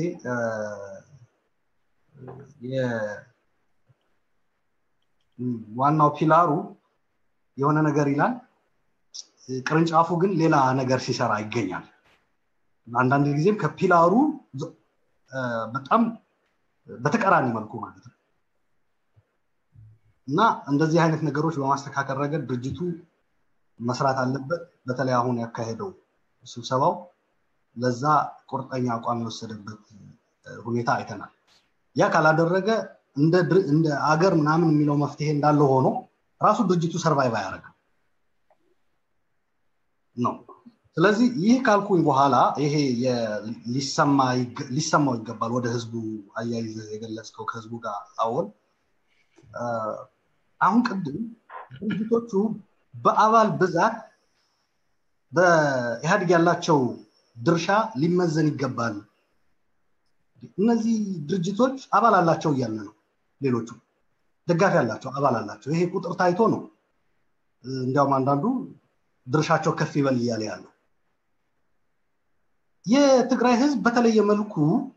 ከሌሎች አጋር የኢህአዴግ አባል ድርጅት ደጋፊና አባል ከሆኑ ቲፒኤልኤፍ ደግሞ ደጋፊና አባል ያው ከትግራይ ነው ያለው በተለየ መልኩ የሚጠየቅበት ምክንያት አይታየም መጠየቅ ካለባቸው ድርጅቱ መጠየቅ ካለበት አባሉ ነው አመራሩ ወደ ታችኛው መዋቅር ከወረደ አባሉ ለምሳሌ እኔ ሜምበር ከሆንኩኝ ድርጅቱ በማስተካከል ረገድ መፍትሄ በማምጣት ረገድ በሀገራዊም በድርጅቱም በኢሃዲግም የሚኖረኝ ሚና በመወጣት ረገድ እሰራለሁ ያ ባለ ማድረግ ደግሞ እጠየቃለሁ እንጂ ከኔ ባለፈ ሊባለን ብሄር በጣም ሰፊ የሆነ ነገር ልጅ ካለኝ ልጄ መጠየቃችን ባለቤት ካለችኝ ባለቤቴ መጠየቃችን እንዲሁ ሌላም ቤተሰብ ወላጅ አባትና ስለዚህ ኃላፊነቱን ወስደው አምኜ የገባው ሰው ነኝ እንጂ ሌሎች ተንቤል ላይ ያለ ወይም ሽሬ ላይ ያለ ገበሬ መሆን የለበትም ከዚህ ሰው ከሆነ መፍትሄ በድርጅት አሰራር መፍትሄ እንዲመጣ ስንጠይቅ ይሄ ሰው የሆነ ነገር እንዲያደርግ እየጠበቅን ከሆነ ስተት ነው በድርጅቱ ቀጥታዊ ተሳትፎ ያላቸው ድርጅቱ ራሱ አመራሩ እና ደግሞ ዝቅተኛው የእንትን level ካድሬውና አባሉ ይሄ ነገር በማድረግ የሌሎቹ አሁን ለምሳሌ ህወሓት በሚያጠፋው ጥፋት ሌላ ላይ ችግር እየደረሰ ነውና ሊሰማችሁ ይገባል ተብሎ መጠየቅ ካለባቸው እነዚህ የፓርቲ አፊሊየትድ የሆኑ ሜምበር ምናምን ልንወያይበት እንችላለን ነገር ግን የትግራይ ህዝብ ይሄንን ሂሳብ የሚያወራርበት በፊትም አልነበረም አሁንም የለም ለወደፊትም አይሆንም ስለዚህ ይህ ግልጽ የሆነ መስመር ልናበጅለት ይገባል አንድ ወደ መፍትሄው ስንመጣ ግን እስቲ አሉላ አንድ ጊዜ ህወሓት ላይ ያለው አባል ምን ጠይቀው ያክል ደሞ ወደ መፍትሄው መተን ተጠያቂ መሆን ያለበት አካል መጠየቅ አለበት ስንል ህወሓት ውስጥ ያለው አካል ተጠያቂ ነው ካል ህወሓት በሚሰራበት ዙሪያ መሆን አለበት በክልል የትግራይ ክልል አስተዳዳሪ ነው በፌደራል ደረጃ ደግሞ የህወሓት ድርሻ አለው እዛ ላይ ፌደራል ላይ አቢዩዝ አርጎታል ምናምን የሚሉ ነገሮች ሊነሱ ይችላሉ እዛኮ ህወሓት ነው የሚቆጣጠረው የሚል ሰው አለ እንደዛ አይነት ንግግር መምጣቱ አይቀርም አሁን እዚህ ላይ እዛ ፌደራል ላይ እኮ እንዳለ ህወሓት ነው ኮንትሮል የሚያደርገው እዛም ላይ ለመጠየቅ ያለበት እዛ ላይ ባለችው እንቅስቃሴ ነው መሆን ያለበት እንጂ የሆነ አንድ ህብረተሰብ ተወላጅ መጥቶ እንዲሰማኝ እንድትሰማልኝ እንደዚህ እንድታደርግ ካልሆነ ግን ወዮልህ አይነት አካሄድ ስህተት ነው ያ እኔ እዚህ ፖይንት ላይ አይ ቲንክ ከዚህ በፊትም እዚህ ፕሮግራም ላይም ብያለሁ የትግራይ ህዝብ እንደ ህዝብ ቲፒኤልኤፍ መሪዎች የቲፒኤልኤፍ ፓርቲዎች ለሚያደርጉት ማንኛውም ድርጊት ተጠያቂ ሊሆን የሚችልበት የህግም ሆነ የፊሎሶፊም ሆነ ምንም አይነት ሎጂክ የለም ከማህበራዊ ህይወት አንፃር አይ ቲንክ ያንን ስታብሊሽ ማድረግ መቻል አለብን ኦኬ ያ ከንኳል ወደ ሁለተኛው ነጥብ ስታብሊሽ አደረጋለሁ ግን እዚህ ላይ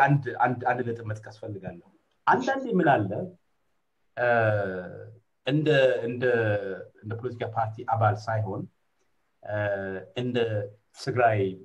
ህዝብ ተወላጅ ወይም የትግራይ ተወላጅ አንዳንድ ጊዜ የሚወጡ መግለጫዎች አሉ ለምሳሌ ቅርብ ጊዜ የሀዘን መግለጫ የሚል አሉላ ራሱ ነው ለተፈው አክቹአሊ እሱን ባጋጣሚ የትግራይ ተወላጆች ማህበር የሚለው ራይት አሁን እንደዛ አይነት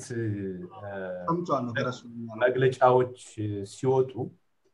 ስለ ፓርቲ አይደለም የሚሉት የትግራይ ማነው የቲፒኤልኤፍ ደጋፊ አይሉም የትግራይ ህዝብ ነው የሚሉት እና ይዘቱን ስታይ ለምሳሌ ያ ደብዳቤ ፖለቲካሊ ሆነ አቅጣጫ አይደላ ይመስላል በግልጽ ማለት ነው አንዱን ጭፍጨፋ ብሎ የሚያወግዝበት ሁኔታ አለ እዛው አካባቢ ላይ በዛው ኮንቴክስት የተፈጠረ ሌላውን ተመሳሳይ የሆነ ህዝቦች ያለቁበትን ኢንሲደንት ስለዛ ምንም አይልም እነዚህ አሁን ባለው በጣም ቻርጅድ በሆነ ኢንቫይሮንመንት እነዚህ አይነት ኢንተርቬንሽኖች ጠቃሚ ናቸው you think ኦኬ አሁን በህዝብ ደረጃ መደረግ ኦር ሶሊዳሪቲ ጥያቄ ልጨምርልህ ከዚህ ጋር አያይዘህ ትመልሰዋለህ ይሄ ህዝብና ድርጅትን መለየት አለብን የሚለው ነገር ላይ ምንም ጥያቄ የለኝም ራሴ ግን ይሄንን ህዝብና ድርጅትን ያደባለቀ ያለው አሁን የሚቃወመው ሰው ብቻ አይደለም የቲፒኤልኤፍ ሰዎች አንተንም ጨምሮ በቀደም የለጠፍካት መግለጫ አሁን አወለ ያለው ነገር ይላል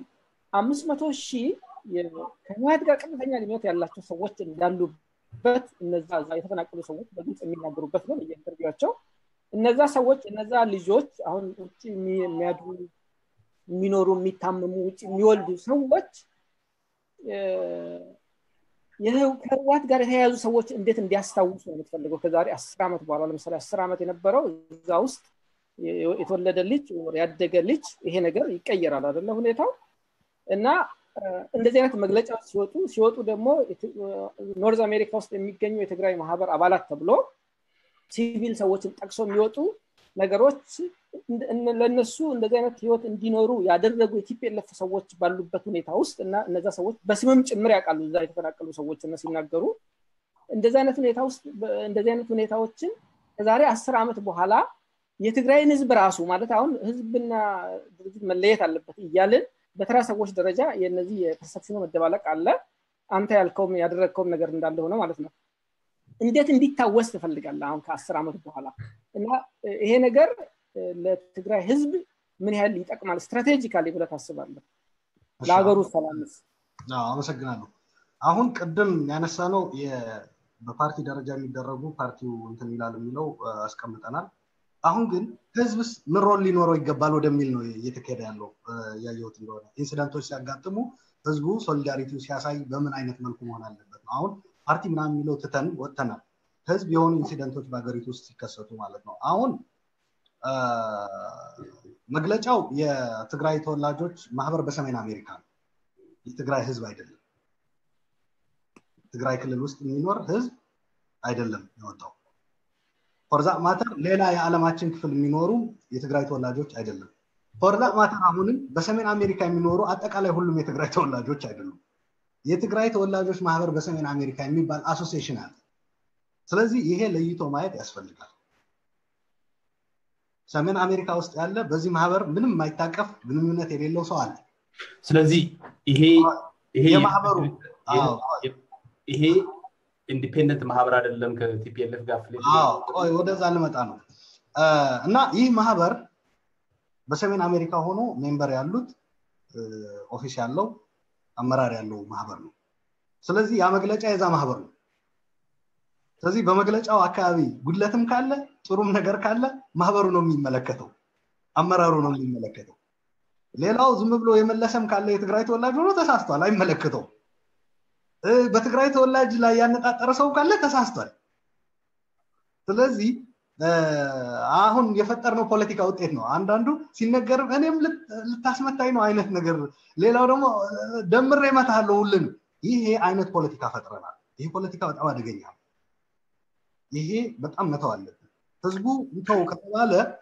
የሚወጡ ነገሮች ኢንሲደንቶችን ተከትለው ራሱ የማን ነው የሚል እኔ አሉላ አዝ ኢንዲቪጁዋል ያልኩት ነገር ለምሳሌ አሁን የምናገረው ዛሬ አለ እዚህ ላይ ተጠያቂ መሆኑን በመናገረው እዚህ ላይ ይሄ የወክልና ወይ አንዴ ልጨርስ ኢንተራፕት እያረከኝ ነው አሁን ስለዚህ ይሄ አንድ ነገር ነው ሁለተኛ መታየት ያለበት በአገራችን ውስጥ መፈናቀል እንደዚህ አይነት መሞት ችግሮች የተፈጠሩት ትናንትና ብቻ አይደለም ከዛ በፊትም ነበር የትግራይ ተወላጆች ከጎንደር ተፈናቅለዋል በወቅቱ መግለጫ ወጥቷል የድጋፍ ማሰባሰብ ስራም ተሰርቷል ይሄ በመስራቃዊ የኢትዮጵያ ክፍል ግን የተፈጠረው ሁኔታ በጣም እኔ እንደግለሰብ ራሱ አስተያየት ምንድነው ብትሉ በጣም አስቸጋሪ ነው የግል አስተያየትም አስቀምጫለሁ ሶሻል ሚዲያ ላይ ይሄ የሳይድ ማያዝ ምናምን ነገር ትክክለኛ ነው ብዬ አላምንም ፐርሰናል አደገኛ ሁኔታ ስለሚፈጠር ምክንያቱም አውዳይ ላይ የሆነ ችግር ተፈጠረ ከዛ በኋላ ያንን ተከትሎ መፈናቀል መጣ በሞቱትም ማዘን ሰብአዊ ነው በተፈናቀሉትም ማዘን ሰብአዊ ነው ምንም ጥያቄ የለውም አሁን ግን የቅርብ ጊዜው ክስተት ካየን ያንን ተከትሎ የወጣው መግለጫ ሁለት ነጥቦችን ያስቀመጠው ካያችሁት አንዱ በአገራችን በተለያዩ አካባቢዎች የሞቱ ዜጎች ሀዘን ይገልጻል ሁለተኛው መስመር በሶማሌ ኢትዮ ሶማሊ የኢትዮጵያ ሶማሌዎች ላይ የተፈጸመው ድርጊት ያወግዛል ይላል እና እንደገና ደግሞ እንደ አገር እንደዚህ አይነት ሁኔታ አደጋ ውስጥ ይከተናል ነው የሚለው ጥሩ አይደለም ምክንያቱም አንዱ ሁኔታው ከተፈጠረ በኋላ የመጣው በክልሉ ተወላጆች አካባቢ እኛ ላይ ችግር ሲደርስ ሌሎች ኢትዮጵያውያን አያነሱትም የሚል ቅሬታ አላቸው። ሌላው አንድ ሰው ሲሞት ዜና ይሆናል፣ መፈናቀል ሲኖር በሰፊው ሽፋን ይሰጣል፣ አክቲቪስቶች ይናገሩበታል፣ የተለያዩ ሚዲያዎች ያንጸባርቁታል። በዚህ አካባቢ የተፈጠረው ነገር ግን ምንም አይነት ሽፋን እየተሰጠው አይደለም የሚል ቅሬታ አላቸው። ከዚህ አንፃር ማህበሩ ተወያይቶ ይሄ ነገር ትክክለኛ አድሬስ መደረግ አለበት የሚል የማህበሩ ውሳኔ ብቻ ነው መሰረት አድርጎ ይወጣል። ስለዚህ አንዱን ኢንዲቪጁዋል ይሄ የገሌ ነው የምትልበት እንደገና ደግሞ ወይም ደግሞ ህዝብን ጠርተ ይሄ የገሌ ነው የሚባልበት አካሄድ ልክ አይደለም። ይህ ደግሞ ህዝቡ ለአንድ ስርዓት ያለው ድጋፍ መገለጫ ተደርጎ መወሰድ የለበትም። እስቲ አንድ ነገር ልጠይቅህ እዚህ ላይ ጨረስክ ሉላ? አዎ እሺ አይ ቲንክ ሪዝን የምታደርግበት ሁኔታ በጣም እያየው ነበርና ቅድም ስለ ስርዓቱ በአጠቃላይ ያለውን ችግር ስናወራ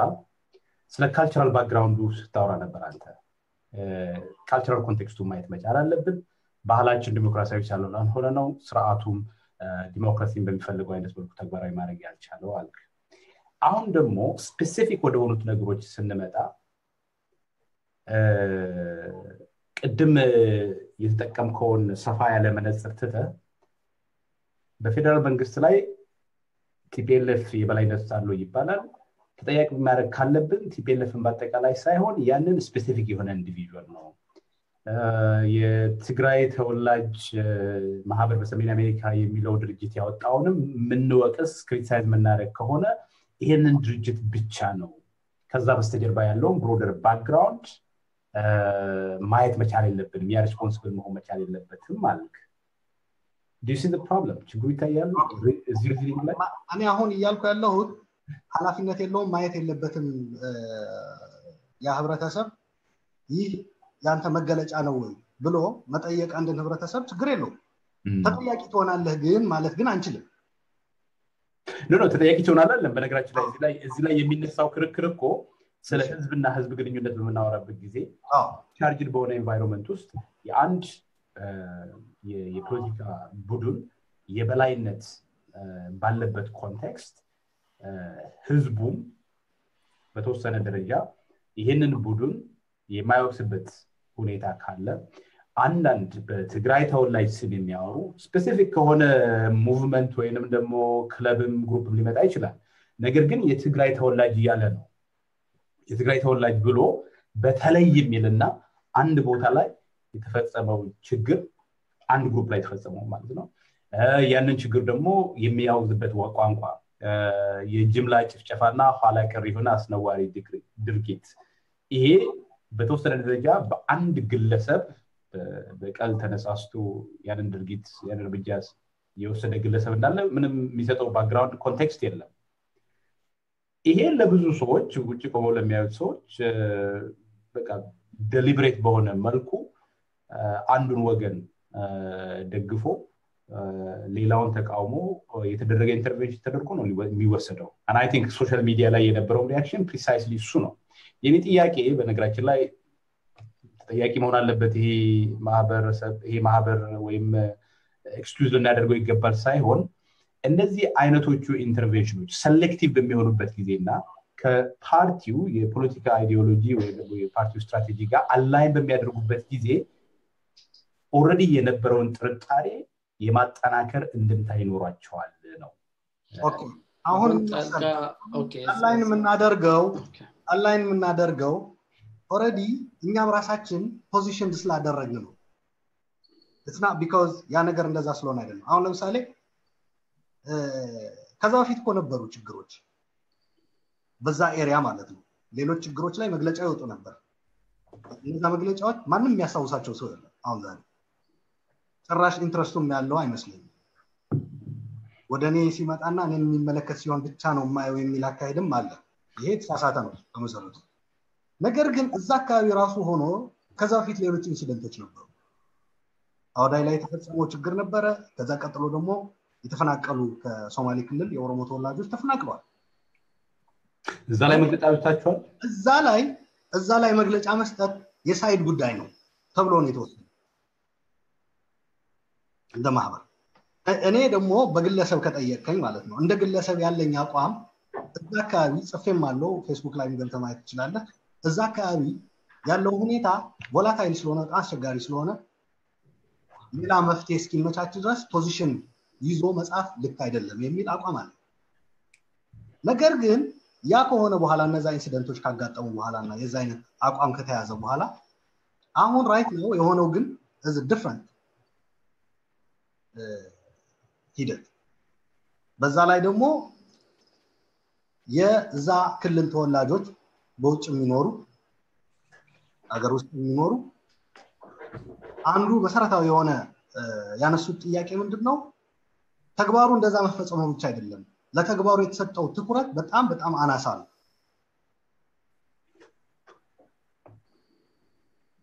ሽፋን አልተሰጠውም መግለጫ አልተሰጠም ሌሎች ሚዲያዎች አላነሱትም ተቋማት አላነሱትም የዚህ አይነት ጥያቄ ያለው ጽሁፍ አዘጋጅተው ልከዋል ተወላጆች ማለት ነው ስለዚህ ይህ አድሬስ በሚያደርግ መልኩ ነው እንትኑ ይወጣው በነገራችን ላይ እዛ ላይ ግን ካየኸው አሁን ሰው ያተኮረው ምንድነው ራሱን ፖዚሽን ስላደረገ እንዲህ አይነት አሰላለፎች አሉ ብሎ ስላስቀመጠ ቀጥታ ወደ መግለጫው ሲሄድ ያንን ጭንቅላቱ ላይ ያስቀምጠው ነው የገባው እንጂ መግቢያው ላይ በተለያዩ የኢትዮጵያ የሀገራችን ክፍሎች የዜጎች ህይወት መጥፋት ይላል በዛች ስፔሲፊክ ኢንሲደንት ግን አወዳይ ላይ በሆነውና የኦሮሞ ተወላጆች ከሶማሌ ክልል የተፈናቀሉበት ላይ ግን ምንም መግለጫ አልተሰጠም ምክንያቱም እዛ ላይ ፖዚሽን መያዝ አስቸጋሪ ነው እስቲ ሙቭ እናደርግ ከዚህ ፖይንት ያልገለጽኩት ነገር ይሄ ነው አንድ ስቴፕ ከፍ ብታረገው ጥሩ ይመስለኛል አሉላ ላስጨርስ እዚህ ላይ እንትን ስላልን ወደ መግለጫውም እንዲሁ ህብረተሰቡ ሲምፓቲ ማሳየት ረገድ የሚያሳየው አካሄድ ምንድነው የሚለው እዛ ላይ ስታክ ስላደረግን ነው እንጂ በቀጣይ ይሄ የበላይነት የሚለው ነገር ላይ ተያይዞ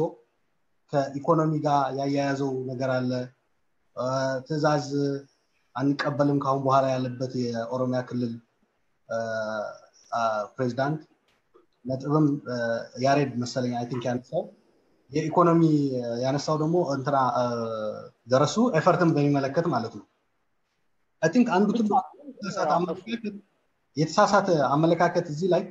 ኤፈርት የህወሓትን የበላይነት መገለጫ አድርጎ መውሰድ ትልቅ ስህተት ነው እንደገና ደግሞ ሲቀጥል ከየት አምጥቶ ነው ትግራይ የትኛው ማዕድን ኖሮት ነው የሚለው ይሄ ትንሽ እሱ ጋር አስተካክል ትግራይ ማዕድን ኖሮት አይደለም አላልኩም ኢፒኤልኤፍ ነው ያለው የዚህን ያህል ገንዘብ ለማጠራቀም በዛን ጊዜ ማዕድን ሲያወጣ አልነበረም ያልኩት እንጂ በዛን ኦኬ ኢፒኤልኤፍ ማዕድን አላወጣም ኦኬ አይ ያው እንግዲህ ትግሉም ትግራይ ውስጥ ያካሄድ ስለነበረ እንዲሁም ኤፈርትም ትግራይ ላይ ስላለ ከየት አምጥተውት ነው በሚለው ወስጀው ነው ኦኬ ለማንኛውም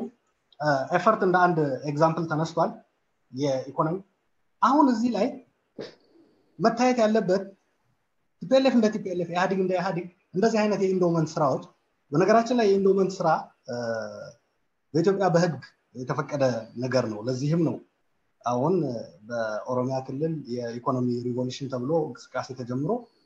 እንዲያውም ህዝብን በሰፊው ማሳተፈ መልኩ እየተሄደበት ያለው ከዛ በፊትም ነበሩ ስራዎች ጥረት ነበረ በአማራ ክልል በኦሮሚያም not sure about the name እንቅስቃሴዎች ነበሩ አሁን በበለጠ ያንን አጠናክሮ የመቀጠል ስራ የክልሉ አስተዳደር በሰፊው ወጣቶችን በማሳተፍ እንዲሁም ደግሞ የኢንዶመንት ተቋማትን በማቋቋም እየሰራ ነው አሁን እዚህ ላይ የዚህ አይነት ልክ የኤፈርት ስራ በመስራት ትግራይ በጦርነትና በተከታታይ ድርቅ የተጎዳና አካባቢ መልሶ የማልማት ሂደት በሌሎች አካባቢዎች ተከልክሎ ነበር ወይ ነው መምጣት ያለበት ሌሎች እንደዚህ እንዳያቋቁሙ ተከልክሎ ነበር ወይ ህጉ ይፈቅዳል የኢንዶመንት ህግ ኢትዮጵያ ውስጥ አለ ስለዚህ በነገራችን ላይ ህጉ በኢህአዴግ ዘመን የወጣ ይመስለኛል ካልተሳሳትኩ በንጉሱ ጊዜ የወጣ ህግ ነው ንጉሱ ራሳቸው እንደዛ አይነት ተቋማት ይገነቡ ስለነበር ማለት ነው ስለዚህ ሌሎቹን ከመከልከል አንፃር ነው ተከልክለዋል ሌላ አካባቢ ላይ እንደዛ አይነት ስራዎች እንዳይሰሩ በህግም ሊሆን ይችላል በሌላ አካሄድም የተከለከሉበት ሁኔታ የለም ሌላው ከየት ነው የመጡት ምንጫቸው የሚል ነው አዲስ አበባ ሲገባ 100,000 ወታደር ነበረው በነገራችን ላይ እነዛ ወታደሮች ከሆነ አወል ህወሓት ወታደር ያላቸው ልስማማ እችላለሁ ምክንያቱም ህወሓት በዛ ዘመን ሰራዊት ነበረው ሲገባ ማለት ነው የኢትዮጵያ መከላከያ ሰራዊት የሚባል ስላልነበረ ማለት ነው ከዚህ 100,000 70,000 የህወሓት ነው 70% of this እንትን ማለት ነው ደርግን እየተዋጋ የመጣ ኃይል ይህ ኃይል ንፋስ እየበላ ንፋስ እየተጫማ ንፋስ እየለበሰ ንፋስ እየጠጣ ንፋስ እየተኮሰ አይደለም የሚለው ሰፊ የሆነ ህዝባዊ መሰረት ነበረው ድጋፍ ፋይናንሻሊ ከውጭም ከውስጥም በውጭ የቢዝነስ እንቅስቃሴዎች ነበሩ በተለያዩ ጊዜ የሚያገኛቸው ድጋፎች ነበሩ ይሄ ሁሉ ትግሉ ካበቃ በኋላ ምን ይደረግ በሚለው ውሳኔ ላይ ነው ይሄ ኢንዶመንት አይዲያ የመጣው ወይ ታጋዩን አከፋፍሎ ያ እንትን መሸኘት ወይም ደግሞ ለህዝብ የሚጠቅም ኢንዶመንት ስራ መስራት የሚል ነበር በነገራችን ሆቴል ሳይቀር ህወሓት አርምድ እንትን ስትራግል ላይ ሬብል በነበረበት ጊዜ ነበረው በዛ ደረጃ ማለት ነው የሰራዊቱ የምኑ ነገር እንዳለ ሆኖ ማለት ነው ስለዚህ ይሄ በሚወሰንበት ጊዜ የኢንዶመንት ስራ ይሰራበት ተብሎ ነው የተወሰነው ያ ህወሓት የነበረው ገንዘብ ማለት ነው ስለዚህ ከዛ የመጣ ነው ከዛው ኢትዮጵያ ህዝብ የተወሰደ እንደዚህ ተቆንጥሮ ወይም እንትን የተደረገ ነገር የለም ሁለተኛው ግን ይሄ የትዕዛዝ በመስጠት ምናምን የሚለው እሱ አይ ቲንክ የቲፒኤልኤፍ የበላይነት መገለጫ አድርገን ማለት የቲፒኤልኤፍ የበላይነት አለ የሚያስብል እንትን አድርገን አንወሰደው የመንግስት መዋቅር ላይ አይ ቲንክ አቶ ለማም አስቀምጠውታል ጋድፋዘር ብለውታል ይህ አይነት ስራ የሚሰሩ ሰዎች አሉ በሚኒስቴር በምንም ቢሆን ከዛ በታችም ይሄ በቃ እንዲህ አድርግ ፈጽም ምናምን ይሄ በማስቀረት ረገድ ነው ቅድም ህወሓት ይህንን በማስቀረት ጭምር መታገል አለበት ህወሓትን አይወክልም ሪፕሬዘንት አያደርግም ስለዚህ በዛ ብናየው ለማለት ፈልጌ ነው ቅድም ያልኩት ግን ይሄ የስርዓቱ ደጋፊዎች ምናምን ያላችሁት ግን እንደውም አባልና ደጋፊ አሁን እኔ በነገራችን ላይ ኦህዴድን ሌሎችንም የኢህአዴግ ውስጥ ያሉ ድርጅቶች ሪፈር ያደርግ በውጭ ያለው ኦህዴድን ሰፖርት ወደ ማድረግ የተቀየረ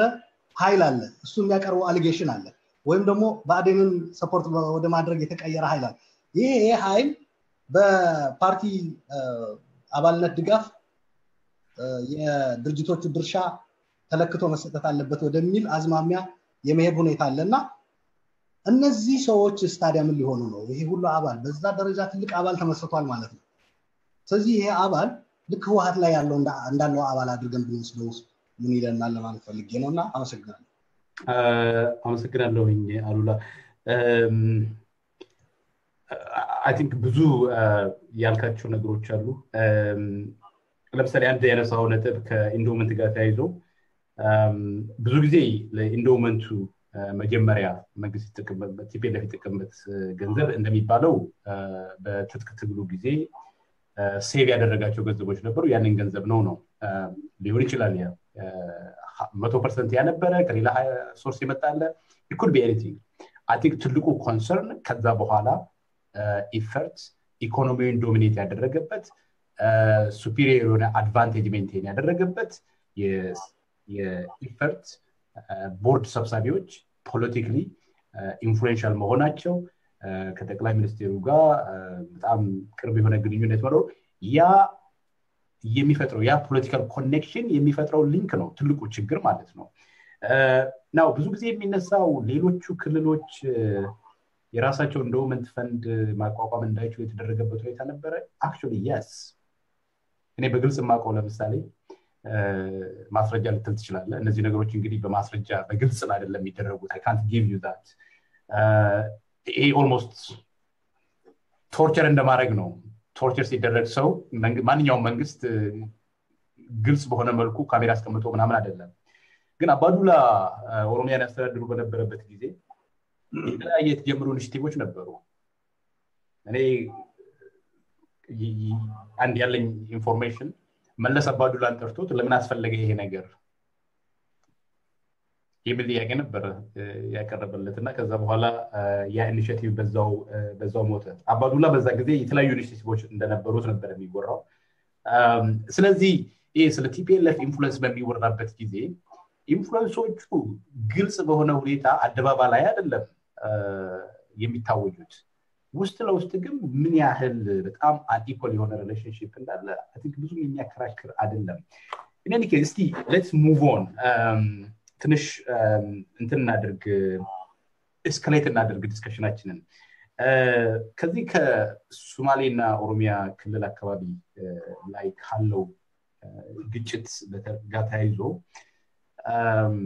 ይሄ ግጭት actually TPLF deliberately TPLF ሰዎች deliberately ያቀጣጠሉት ችግር እንደሆነ ይነገራል ይሄንንም ያደረጉበት አንዱ ምክንያት TPLF የበላይነቱ ትሬትን እየተደረገ ስለመጣ ያንን ሜንቴን ለማድረግ የጸጥታ ኃይሉንና ሴኩሪቲውን ተጠቅመው ወታደሩን ተጠቅመው ያ በዛ በኩል የተፈጠረውን ስታቢሊቲ በመጠቀም ሊመጣ የሚችለውን ማንኛውንም ጫና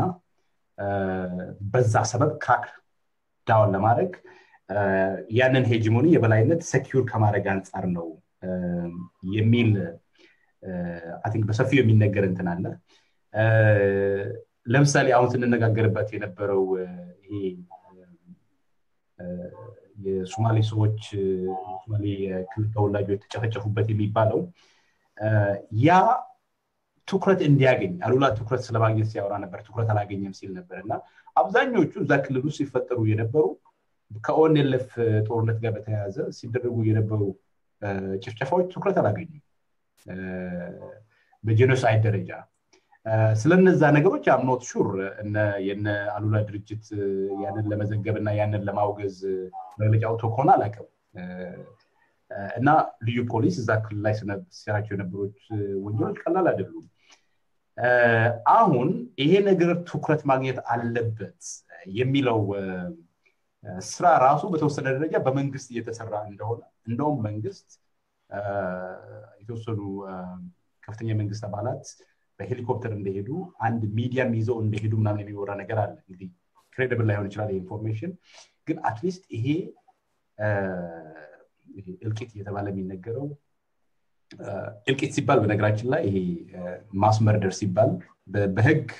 የራሱ የሆነ ስፔሲፊክ ሚኒንግ አለው አንድ ግለሰብ እንደ ግለሰብ ማለት ነው ምንም የመንግስት ስታብሊሽመንት ከጀርባው ሳይኖር ያንን ነገር የሚያደርግ ከሆነ ከህግ አንፃር የሚኖረው እንትን ለየት ያለ ነው in any case ይሄ ነገር ትኩረት እንዲያገኝ የመስራቱ ሂደት በራሱ TPLF እያደረገ ካለው ስትራቴጂ ጋር ኮንሲስተንት ነው የሚል ክርክር አለና እስቲ ያሬድ እዚህ ላይ ምንድነው ያንተ እይታ ሁለት ነገር ነው የጠየቅኩ ያለው አንደኛ TPLF በሶማሌ ክልልና በኦሮሚያ ክልል መካከል ያለውን ችግር ኢንስቲጌት አድርጓል ወይ ሁለተኛ ደግሞ በከዛ ተጨማሪ ይሄ አሁን ትኩረት ማግኘት አለበት ተብሎ ስፔሲፊክሊ ይሄ በጅምላ ግድያ የተባለ ያለው ነገር ከዛ ጋር በሚናበብ መልኩ ያንን አድቫንስ ከማድረግ አንፃር የተሰራ ነው ወይ እስቲ ያንተ ሪፍሌክሽን ምን ይችላል ከባድ ጥያቄ ነው ነገሩ ህዋት እጁ በቀጥታ አለበት የለበትም ብለህ ደፍረህ ማስረጃ አያይዘህ ለማቅረብ ያስቸግራል ግን የተፈጠሩትን ተቀላላ ከዛ ግጭት በተለይ የመጀመሪያው ግጭት በጣም እጅግ በርካታ በመቶ ሺህ የሚቆጠሩ ሰዎች የተፈናቀሉበትን ግጭት ተከትሎ የታዩ ብዙ ነገሮች የሚያመላክቱት ይሄ በኢህአዴግ ውስጥ ያለው የድርጅቶች መሳሳብ በኦፒዲዮ እና በባዴን እና በሁዴድ ከዛ በኋላ ደግሞ የህዋትም አጋር የመፈለግ አይነት ነገር አንዱ የምታይበት ምልክት አንዱ እሱ ነው ይሄ በኦሮሚያ ክልል ውስጥ ላለፉት 2 አመታት በተለይ ደግሞ ስቴት ኦፍ ኢመርጀንሲም ታውጆ እነዚህ አካባቢዎች ውስጥ ሰው ተቃውሞውን አላቆመም ነበርና በኦሮሚያ ክልል ውስጥ የተነሳውን ጠንካራ የሆነ ተቃውሞ ለመስበር ህዋት ይሄንን እንደ አንድ አማራጭ መንገድ አቴንሽንም ዳይቨርት በማድረግ በዛ ላይ ወደ ህዋት የበላይነት ይነሳልን የሚለውን አትኩሮት ግጭቱን ሆሪዞንታል የማድረጉ ነገር በብዙ ምልክቶች የታዩ ነገሮች ናቸው ሁለተኛው የምታየው ነገር በቪኦኤ ጭምር ተዘግቧል ምናልባት ሁላችሁም ሰምታችሁት ከሆነ በዚሁ ግጭት በተነሳበት አካባቢ የመከላከያ ሰራዊት መኪናዎች ከላይ እህል ጭነው ከስር መሳሪያ አስማግል ለማሻገር ወደዚህ ወደ ታጠቀው የሶማሌ ክልል አካባቢ ለማሻገር ሲሉ አንድ ኤሪያ ላይ በኦሮሚያ ክልል ሰዎች በቄሮዎች ቁጥጥር ስር ውሎ ሰዎች ሁሉ የተገደሉበት አጋጣሚ ነበር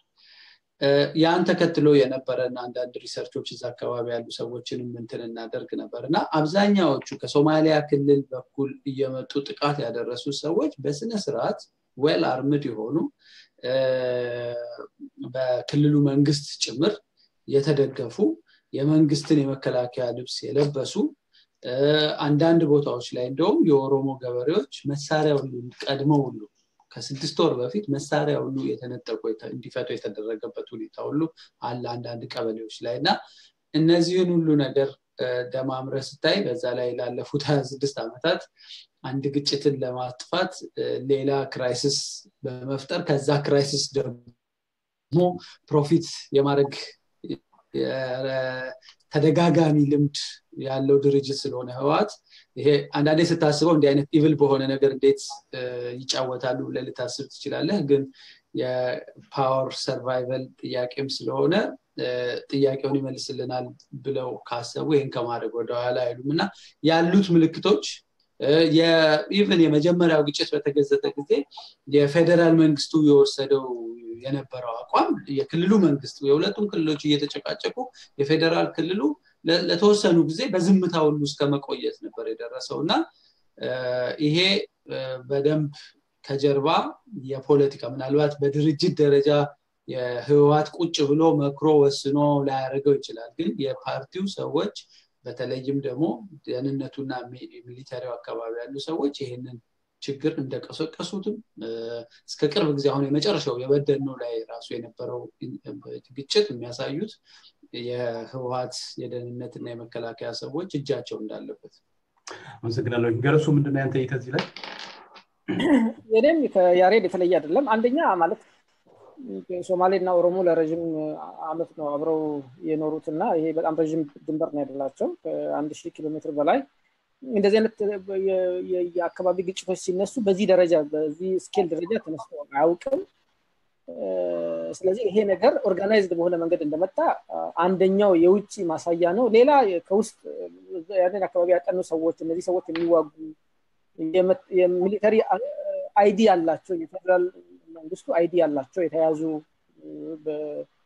የክልሉ መንግስት የኦሮሚያን ክልል መንግስት ከየአካባቢው አይ ቲንክ አንድ ወቅት ከየአካባቢው ሰዎችን ማሰባሰበው ያናገሯቸው ሽማግሌዎችም በደንብ የሚናገሩበት ከዛ ውጪም ያጠኑ ሰዎች ሪፖርት ፐብሊሽ ያደረጉት እንጂ በጣም ፕሮቮካቲቭ በሆነ መንገድ ሰዎችን መግደል ብቻ ሳይሆን እስከ ማቃጠልም ድረስ የደረሱ ፒክቸሩንም ጭምሩ ላይ ያለኝ ወላ አለና ይሄ ነገር ኦርጋናይዝድ በሆነ መንገድ እንደሚሄድ ምንም ጥያቄ የለውም ቅድም እንዳልኩት ይሄ የህዋት የበላይነት ዲሞክራሲ ነው ነገር ቅድም ያለው የኢንቴንሽን ብቻ ያሬድ ትንሽ ሚስ አንደርስታንድ አድርጎኛል ውጫዊ የዲሞክራቲክ ኳሊቲዎቹን አቆይቶ ውስጥ ግን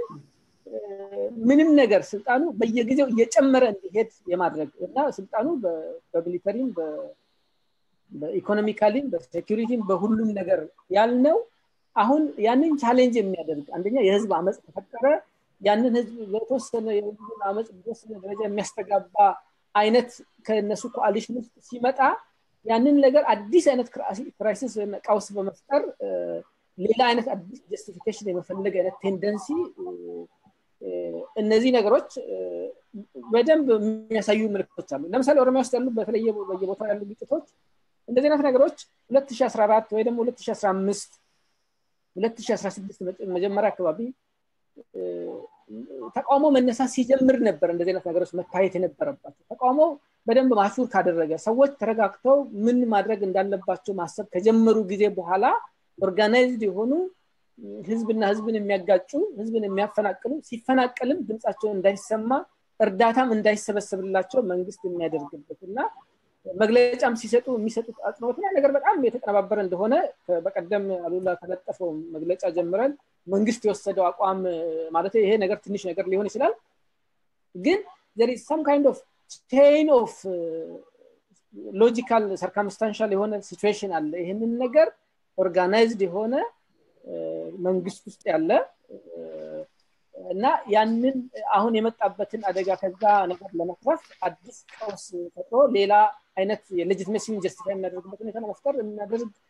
እንደሆነ የሚያሳዩ በጣም ብዙ መረጃዎች አሉ ማለት ምልክቶች መረጃዎች አሉ አሉላ ያንተ ሪፍሌክሽን ምንድነው ወል ቀደም ካልኩት የተለየ አይኖርም እኔ እዛ አካባቢ ከመረጃም አንፃር ሊሆን ይችላል እንዲሁም ካለው ሁኔታ ከመጀመሪያ ጀምሮ የነበረው የተለየ ነገር የለም አሁን እዛ ላይ እንዲህ ነው ይሄ ነው ችግሩ የፈጠረው የችግሩ ተዋናዮች አስቀምጦ የዚህ የዛኛው የማለት አካሄድ አይ ቲንክ ችግሩን ከማባባስ መፍትሄ ሊሆን አይችልም ነገር ግን መፍትሄ ደግሞ መኖር አለበት መፍትሄውም አገሪቱን እያስተዳደረ ካለ መንግስትና ገዢው ፓርቲ መምጣት አለበት የሚል ሙሉ እምነት አለ ከዛ ውጭ ያለው ሌላው አካል ኮንሰርኑ በመግለጽ ሐሳቡን በመግለጽ ሊሆን ይችላል እንጂ አይ ቲንክ መፍትሄው ችግሩ እዛ ከሆነ መፍትሄውም እዛ ነው መሆን ያለበት የሚል እምነት አለ ከመግለጫው ጋር አያይዘህ አወል የገለጽከው ግን አይ ቲንክ መግለጫው ግልጽና ግልጽ ነው አንድ አጠቃላይ በሀገራችን የተፈጸሙ የዜጎች ህይወት መጥፋት ሀዘን የመግለጽ ነው የመጀመሪያው ላይ ቀጥሎ ያለው ግን የተፈጠረው ነገር አይ ቲንክ አንተ ቅድም ያነሳው እንዲተደርጎ ነው ሄሊኮፕተር ይዞ ምን ይዞ የተባለው እኔ ያመረጃ የለኝም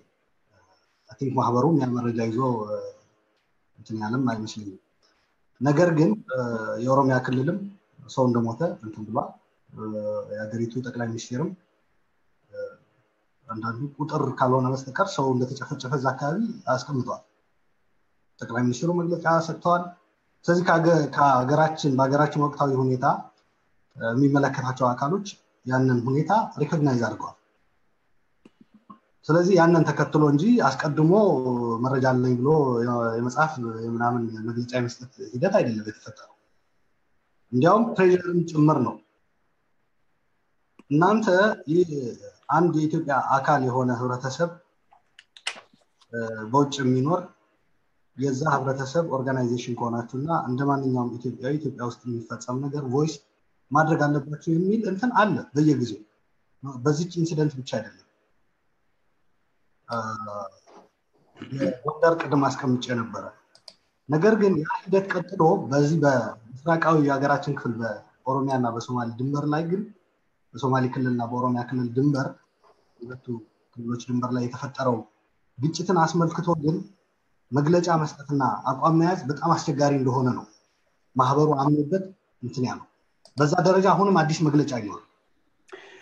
ማህበሩ ስላነሳ ነው አወል ሶሪ ወደኔ ልመጣ ነው I think yeah no I መግለጫው ግን መረጃው ከሀገር ቤት የመጣው መረጃ መሰረት በማድረግ እንጂ የተለየ ቅድም ያልከው ሰስፒሽን ምናምኖች ግምት ውስጥ አልገቡም እኔ አላቅም ለምሳሌ እንደ አንድ ግለሰብ ማህበሩም ይናቅም ወደ ራሴ ስመጣ ግን በዛ አካባቢ ያለው ችግር በጣም አሳሳቢ ነው ለሀገራችን የሚል እምነት አለ እንትን መፈታት አለበት የህግ የበላይነት ቅድም ያልኩት ያስቀመጥኳቸው በጣም ኮምፖነንቶች አንዱ ኮር የሆነ የህግ የበላይነት ጉዳይ ነው በዛ አካባቢ ጥፋት ያጠፉ ሰዎች በህግ መጠየቅ አለባቸው አጥንት ወደፊት ሊሄድ የምንችለው ይሄ ነው በተለይ ተደራጀ መልኩ መረጃ ቀደም ያሬድ እንዳለው እነዛ መረጃዎች በትክክል ተጨባጭ ከሆኑ በዛ ውስጥ ተዋናይ የሆኑ አካሎች በህግ መጠየቅ አለባቸው አንዱ አዳኝ አንዱ እንትን የሚሆንበት ሁኔታ ያለው ምክንያቱም እዚህ ላይ እኩል ተመሳሳይ አቋም መያዝ ነው ያለብን ኦኬ ዳገር ማለት ነው ወደ መፍትሄ የምንደርሰው በዛ ነው ስለዚህ የሚመለከተው አካል በአገር ውስጥም ካለ ይሄ አካሄድና አሰራር ያንን አድሬስ የሚደረግበት አንድ ነገር በውጭም ይሁን በውስጥም ያለው ኢትዮጵያዊ ይሄንን ነገር ማየት የሚችልበት መንገዶች ካለ መረጃዎችን የማሰባሰብ ምንም በዚህ ሂደት ላይ ተሳታፊ ተዋናይ የሆኑ አካሎች ወደ ህግ መቅረብ እንዳለባቸው ሙሉ በሙሉ ስማማለሁ እዚህ ላይ ጊዜ መፍጀት አይኖርብንም አይ ቲንክ እንግዲህ I think በዚህ ኮንቨርሴሽን አንድ ግልጽ የሆነው ነገር የተለያዩ ነገሮች ላይ የተለያየ እይታ እንዳለ ነው I think የኔ ፖይንት ሶማሌ ክልል ውስጥ የተፈጠረው ይሄኛው እንኳን ኦሮሚያ ክልል ውስጥ ነው actually በሶማሌ ክልል የሚፈጠረው በኦሮሚያ ክልል የሚፈጠር የሰው ልጅ ህይወት ሲጠፋ አንድም እንኳን ቢሆን ለጠፋው ህይወት እውቅና መስጠት መቻል አለበት ያንን outrage ሊሰማን ይገባል ፕሮቴስት ማድረግ መቻል አለበት መቆጣት መቻል አለበት ሶ የኔ ፖይንት ለምን ስለዛ ተወራ አይደለም የኔ ፖይንት ይሄ ሴሌክቲቭ የሆነው ኤምፋሲስ ስለ ድርጅቱ የሚለን ነገር አለ ወይ ነው አው እሷን የመለስኩ ለበነገራችን ላይ ሶሪ አቋረጥኩ እንጂ ከክልሉ ተወላጆች የወጣ ጽሁፍ ነበረ እንዲሁም አጠቃላይ ሌሎች ኢትዮጵያውያንም በሚዲያ በአክቲቪዝም የሚሳተፉ ይሄ ነገር ኢግኖር ተደርጓል የሚል እንትን ነበር የበፊቱ ግን ሳይድ የማያዝ እንዳይሆን ተብሎ መግለጫ አልተሰጠበትም ምክንያቱም ያልከው አሁን ያስቀመጥከው አይነት ነገር ሊያመጣ ይችላል ያልከው ያ ታይቷል አድሬስ ተደርጓል ለምን ይሄ ሳይድ መያዝ ይሆናል ግን ያኛው ለምን ሳይድ መያዝ ይሆናል ፖለቲካችን ኋላ ቀር ስለሆነ ነው ኢንፋክት ያ የፈጠረው ያ ነው እንጂ የኦሮሚያ ክልል ተወላጆች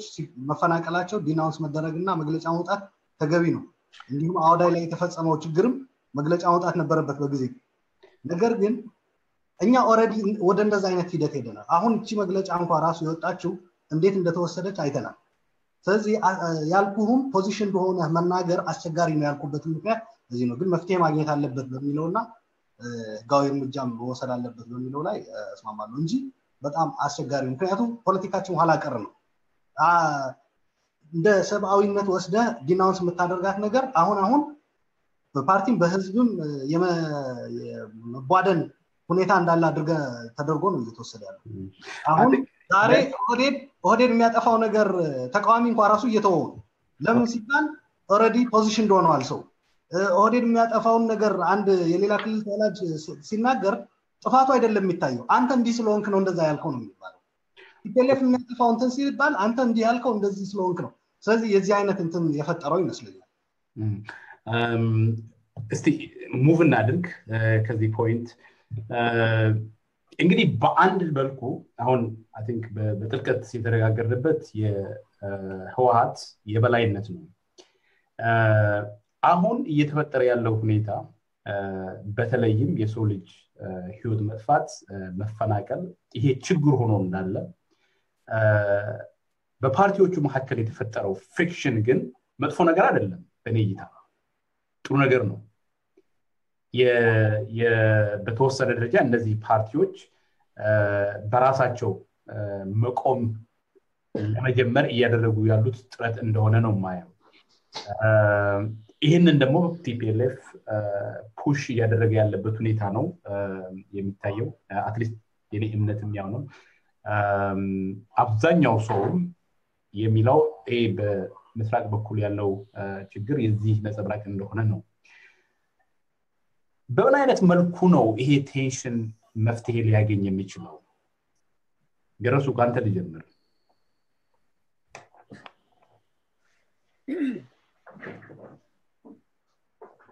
ሁለት ነገሮች ናቸው አንደኛ ኢህአዲግ ውስጥ አሁን እስካሁን ስንላቸው የነበሩ ነገሮች መለወጥ አለባቸው ቲፒኤልኤፍም እዛ በልኩ መኖር ከቻለና ያንን ነገር ከተቀበለ ምክንያቱም ውጫዊው ሁኔታ ብዙ ረጅም አስኬዶም ከዚህ በኋላ የነበረውን ዶሚኔሽን ቀጥሎ አይነት ሁኔታ አይደለም ያንን ነገር ተቀብሎ ሌሎችም ድርጅቶች አካባቢያቸውንም ኦቶኖመስ ሆነው የሚያስተዳድሩ ከሆነ እዛ ውስጥም ያላቸው ድምጽ ዲሞክራቲክ ከሆነ ውስጡ አንደኛው እርምጃ እሱ ነው ሁለተኛው ደግሞ ኢህአዲግም ራሱ ውስጡን ቢቀየር ከፖለቲካው ኤክስክሉድ ያደረገው ከፍተኛው የህዝብ ኃይል አለ ይሄንን ነገር ኢንክሉድ አድርጎ እስካሁን የነበሩ ችግሮችን ራዲካል በሆነ መንገድ ለመፍታት ዝግጁ ከሆነ አንደኛ ኢህአዲግም እንደ ኢህአዲግ የመፍትሄው አካል ሆኖ ሊቀጥል ይችላል ሬሌቫንት ግሩፕ ሆኖ ሊቀጥል ይችላል ኢህአዲግ ውስጥ ያለው ደግሞ ቲፒኤልኤፍም ሬሌቫንት ሆኖ ሊሆን ይቀጥላል ያንን ነገር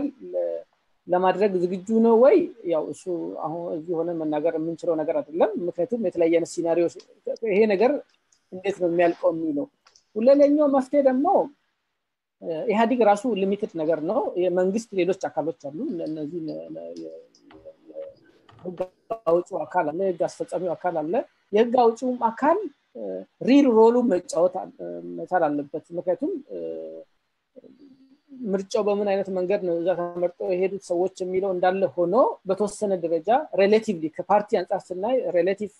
ሌጂቲሜሲ ሊኖረው የሚገባውና ድምጽ ሊኖረው የሚገባው እዛ ሀገር ውስጥ በሚመጣው ሪፎርም ላይ የመጨረሻ ውሳኔ ሊኖረው የሚገባው ፓርላማውና ሌሎች የመንግስት ተቋማት ናቸው እነዛዎቹ ኦቶኖሚያቸውን ኤጀንሲያቸውን መልሰው አይ ቲንክ ወደ መስራት ያለባቸው ነው የሚመስለው ሌላው በተለያየ ከመንግስት ውጪ ሆኖ ተቋማው ሲገፋ የነበረው ኃይልም አይ ቲንክ ያንን ነገር ገፍቶ ሪል የሆነ ሰስቴነብል የሆነ እና እንትን ምንድነው የተጨበጠ ሶሉሽን እንዲመጣ ግፊቱን መቀጠል ያለበት ነው የሚመስለኝና ማለት የተለያየ አይነት አክተሮች ስላሉበት በዚህ ነገር ላይ ያው አንድ ወጥ መፍትሄ የለም እነዚህ ናቸው የሚመስሉኝ ወደ አንተ ልምጣ ያሬድ የግሮዙ ፖይንት አይ ቲንክ ሁለት ነገር ይመስለኛል በአንደኛ ደረጃ ቲፒኤልኤፍ እንደ አንድ ፓርቲ በተክለ ቁመናው ሊሄድ የሚችል ሚና ከተጫወተ ኢህአዴግ ውስጥ እና ፓወር ፍታዊ በሆነ መልኩ ኃይል ፍታዊ በሆነ መልኩ ፓርቲ ውስጥ ዲስትሪቢዩት መሆን ከቻለ ፓርቲ ውስጥ ያለው ኢቭን የሆነ ባላንስ የሆነ ፓወር የመንግስት ተቋማት ውስጥም ሪፍሌክት መሆን የሚችል ከሆነ ክልሎች ራሳቸው ማስተዳደር የሚችሉ ከሆነ የአንድ መፍትሄ ሊሆን ይችላል ቲፒኤልኤፍ ይህንን የማይቀበልና ፓርቲው ዲሞክራታይዝ መሆን የማይችል ከሆነ የመንግስት ተቋማትን መጠቀም በተለይም ፓርላማው የመንግስት ተቋምና እንግዲህ የፓርቲ የተለያዩ ነገሮች ናቸው በዛ አይነት መልኩ አትሊስት እነዚህ ሁለት ለመፍትሄ የሚያመቹ ፓዝዌዎች ናቸው ነው የሚለው በአንተ እይታ ምንድነው አሁን ላለው ቀውስ መፍትሄ ሊሆን የሚችለው እኔ ከሁለቱ መፍትሄዎች አልገባም ወደ ውስጥ ግን ከነሱ ምንነሳው ሁለቱ መፍትሄዎች ሞር ኢህአዲግ ዴሞክራሲያዊ በሆነ መንገድ ራሱን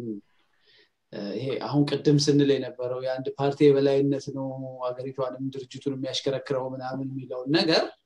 ይመልሰዋልና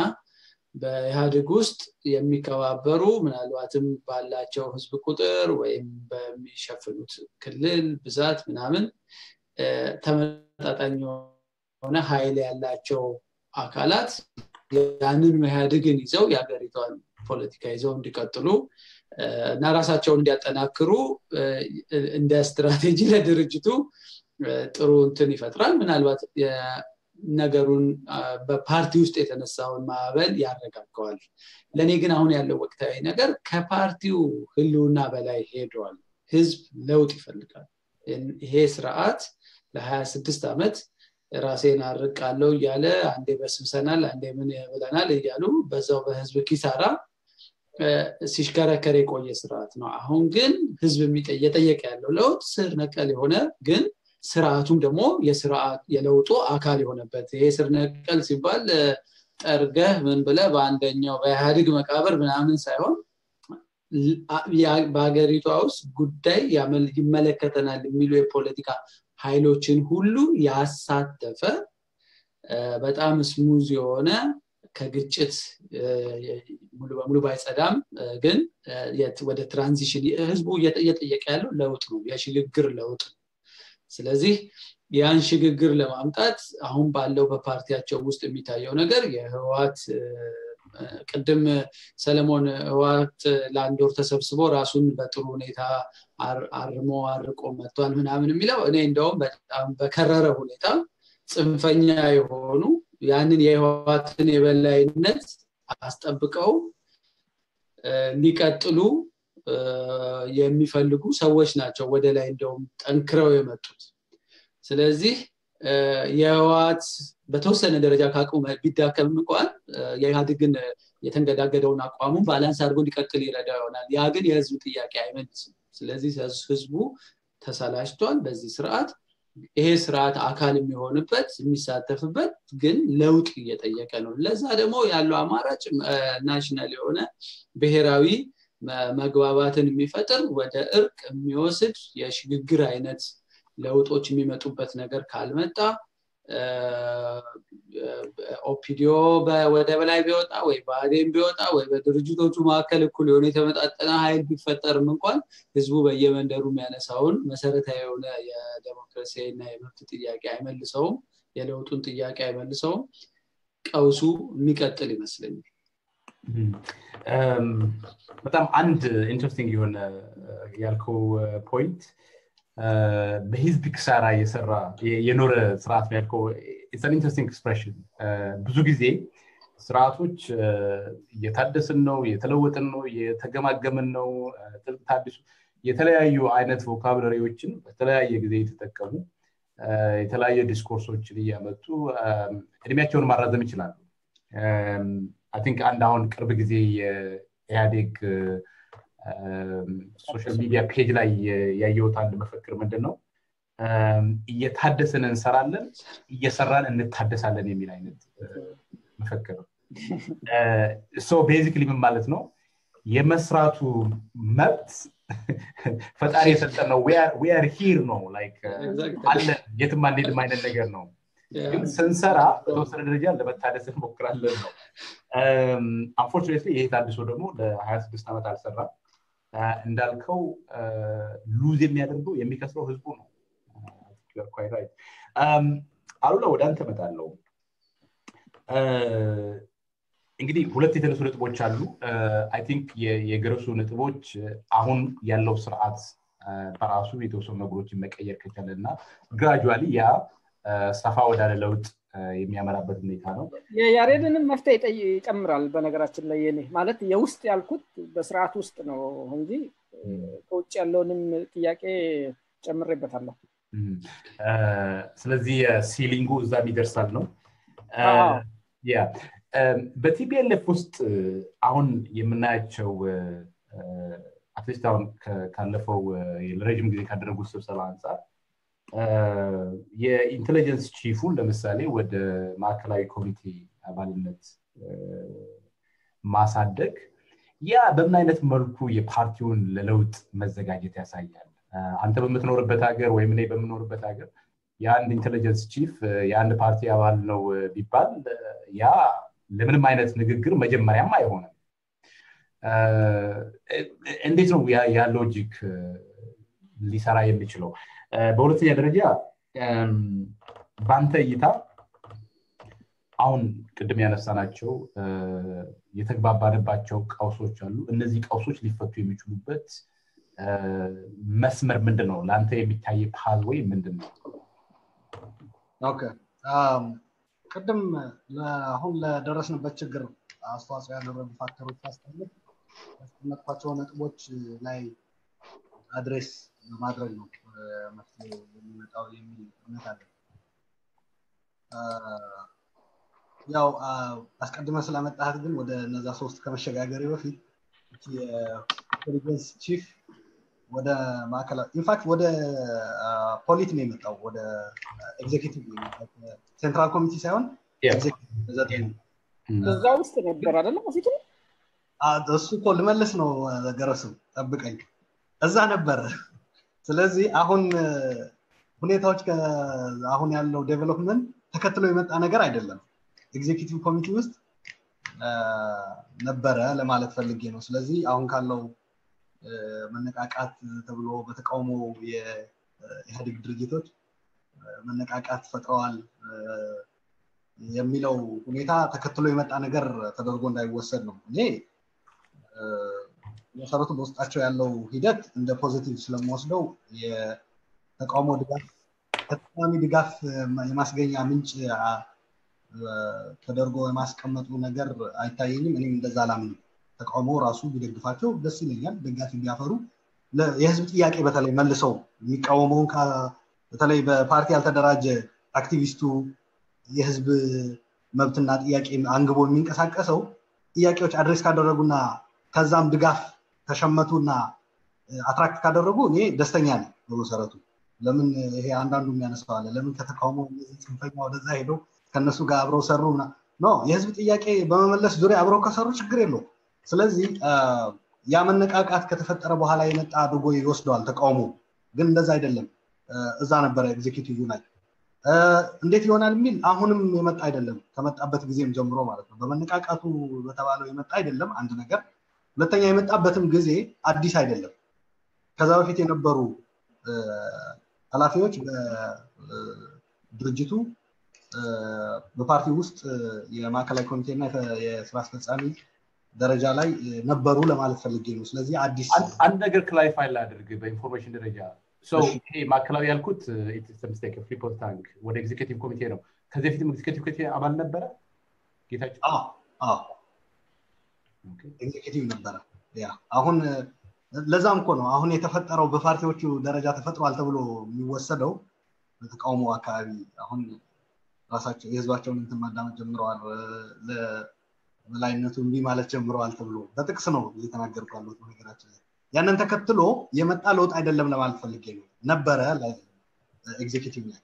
ስለዚህ አዲስ የሚያሳየው ግን ያ ምን ችግር አይደለም እሱ ራሱ ካቶ መለስ ሞት በኋላ ነው የመጣው በነገራችን ላይ ይሄ ነገር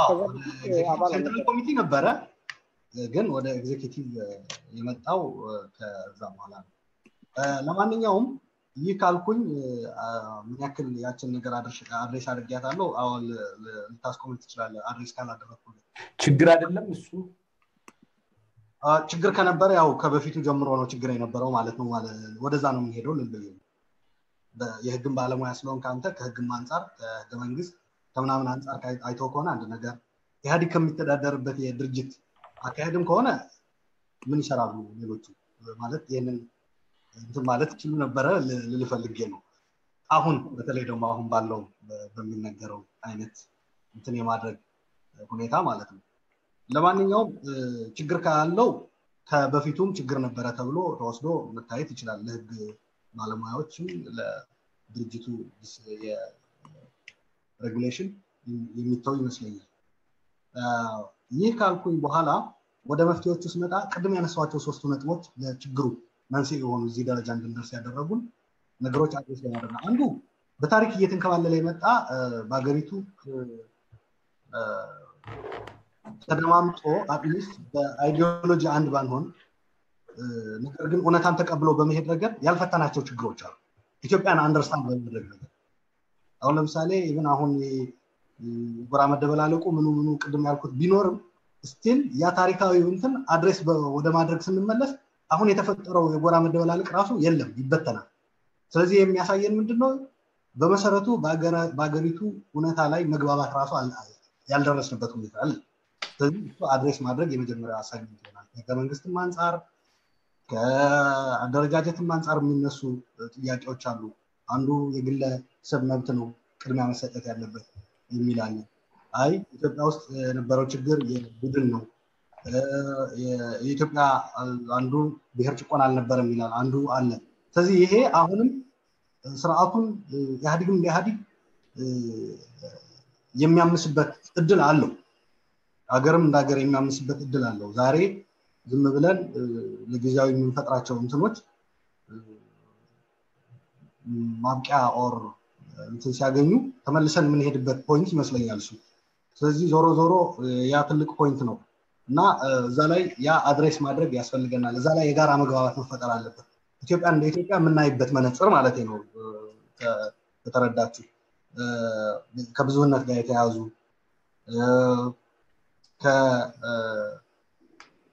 የዜጎች መብት ጋር የተያዘ ቡድን መብት ጋር የተያያዘ እነዚህ አይነት እንትኖች ላይ የጋራ መግባባት በመፍጠር ረገድ ብዙ ይቀረናል። ኢህአዴግ ብቻ ሳይሆን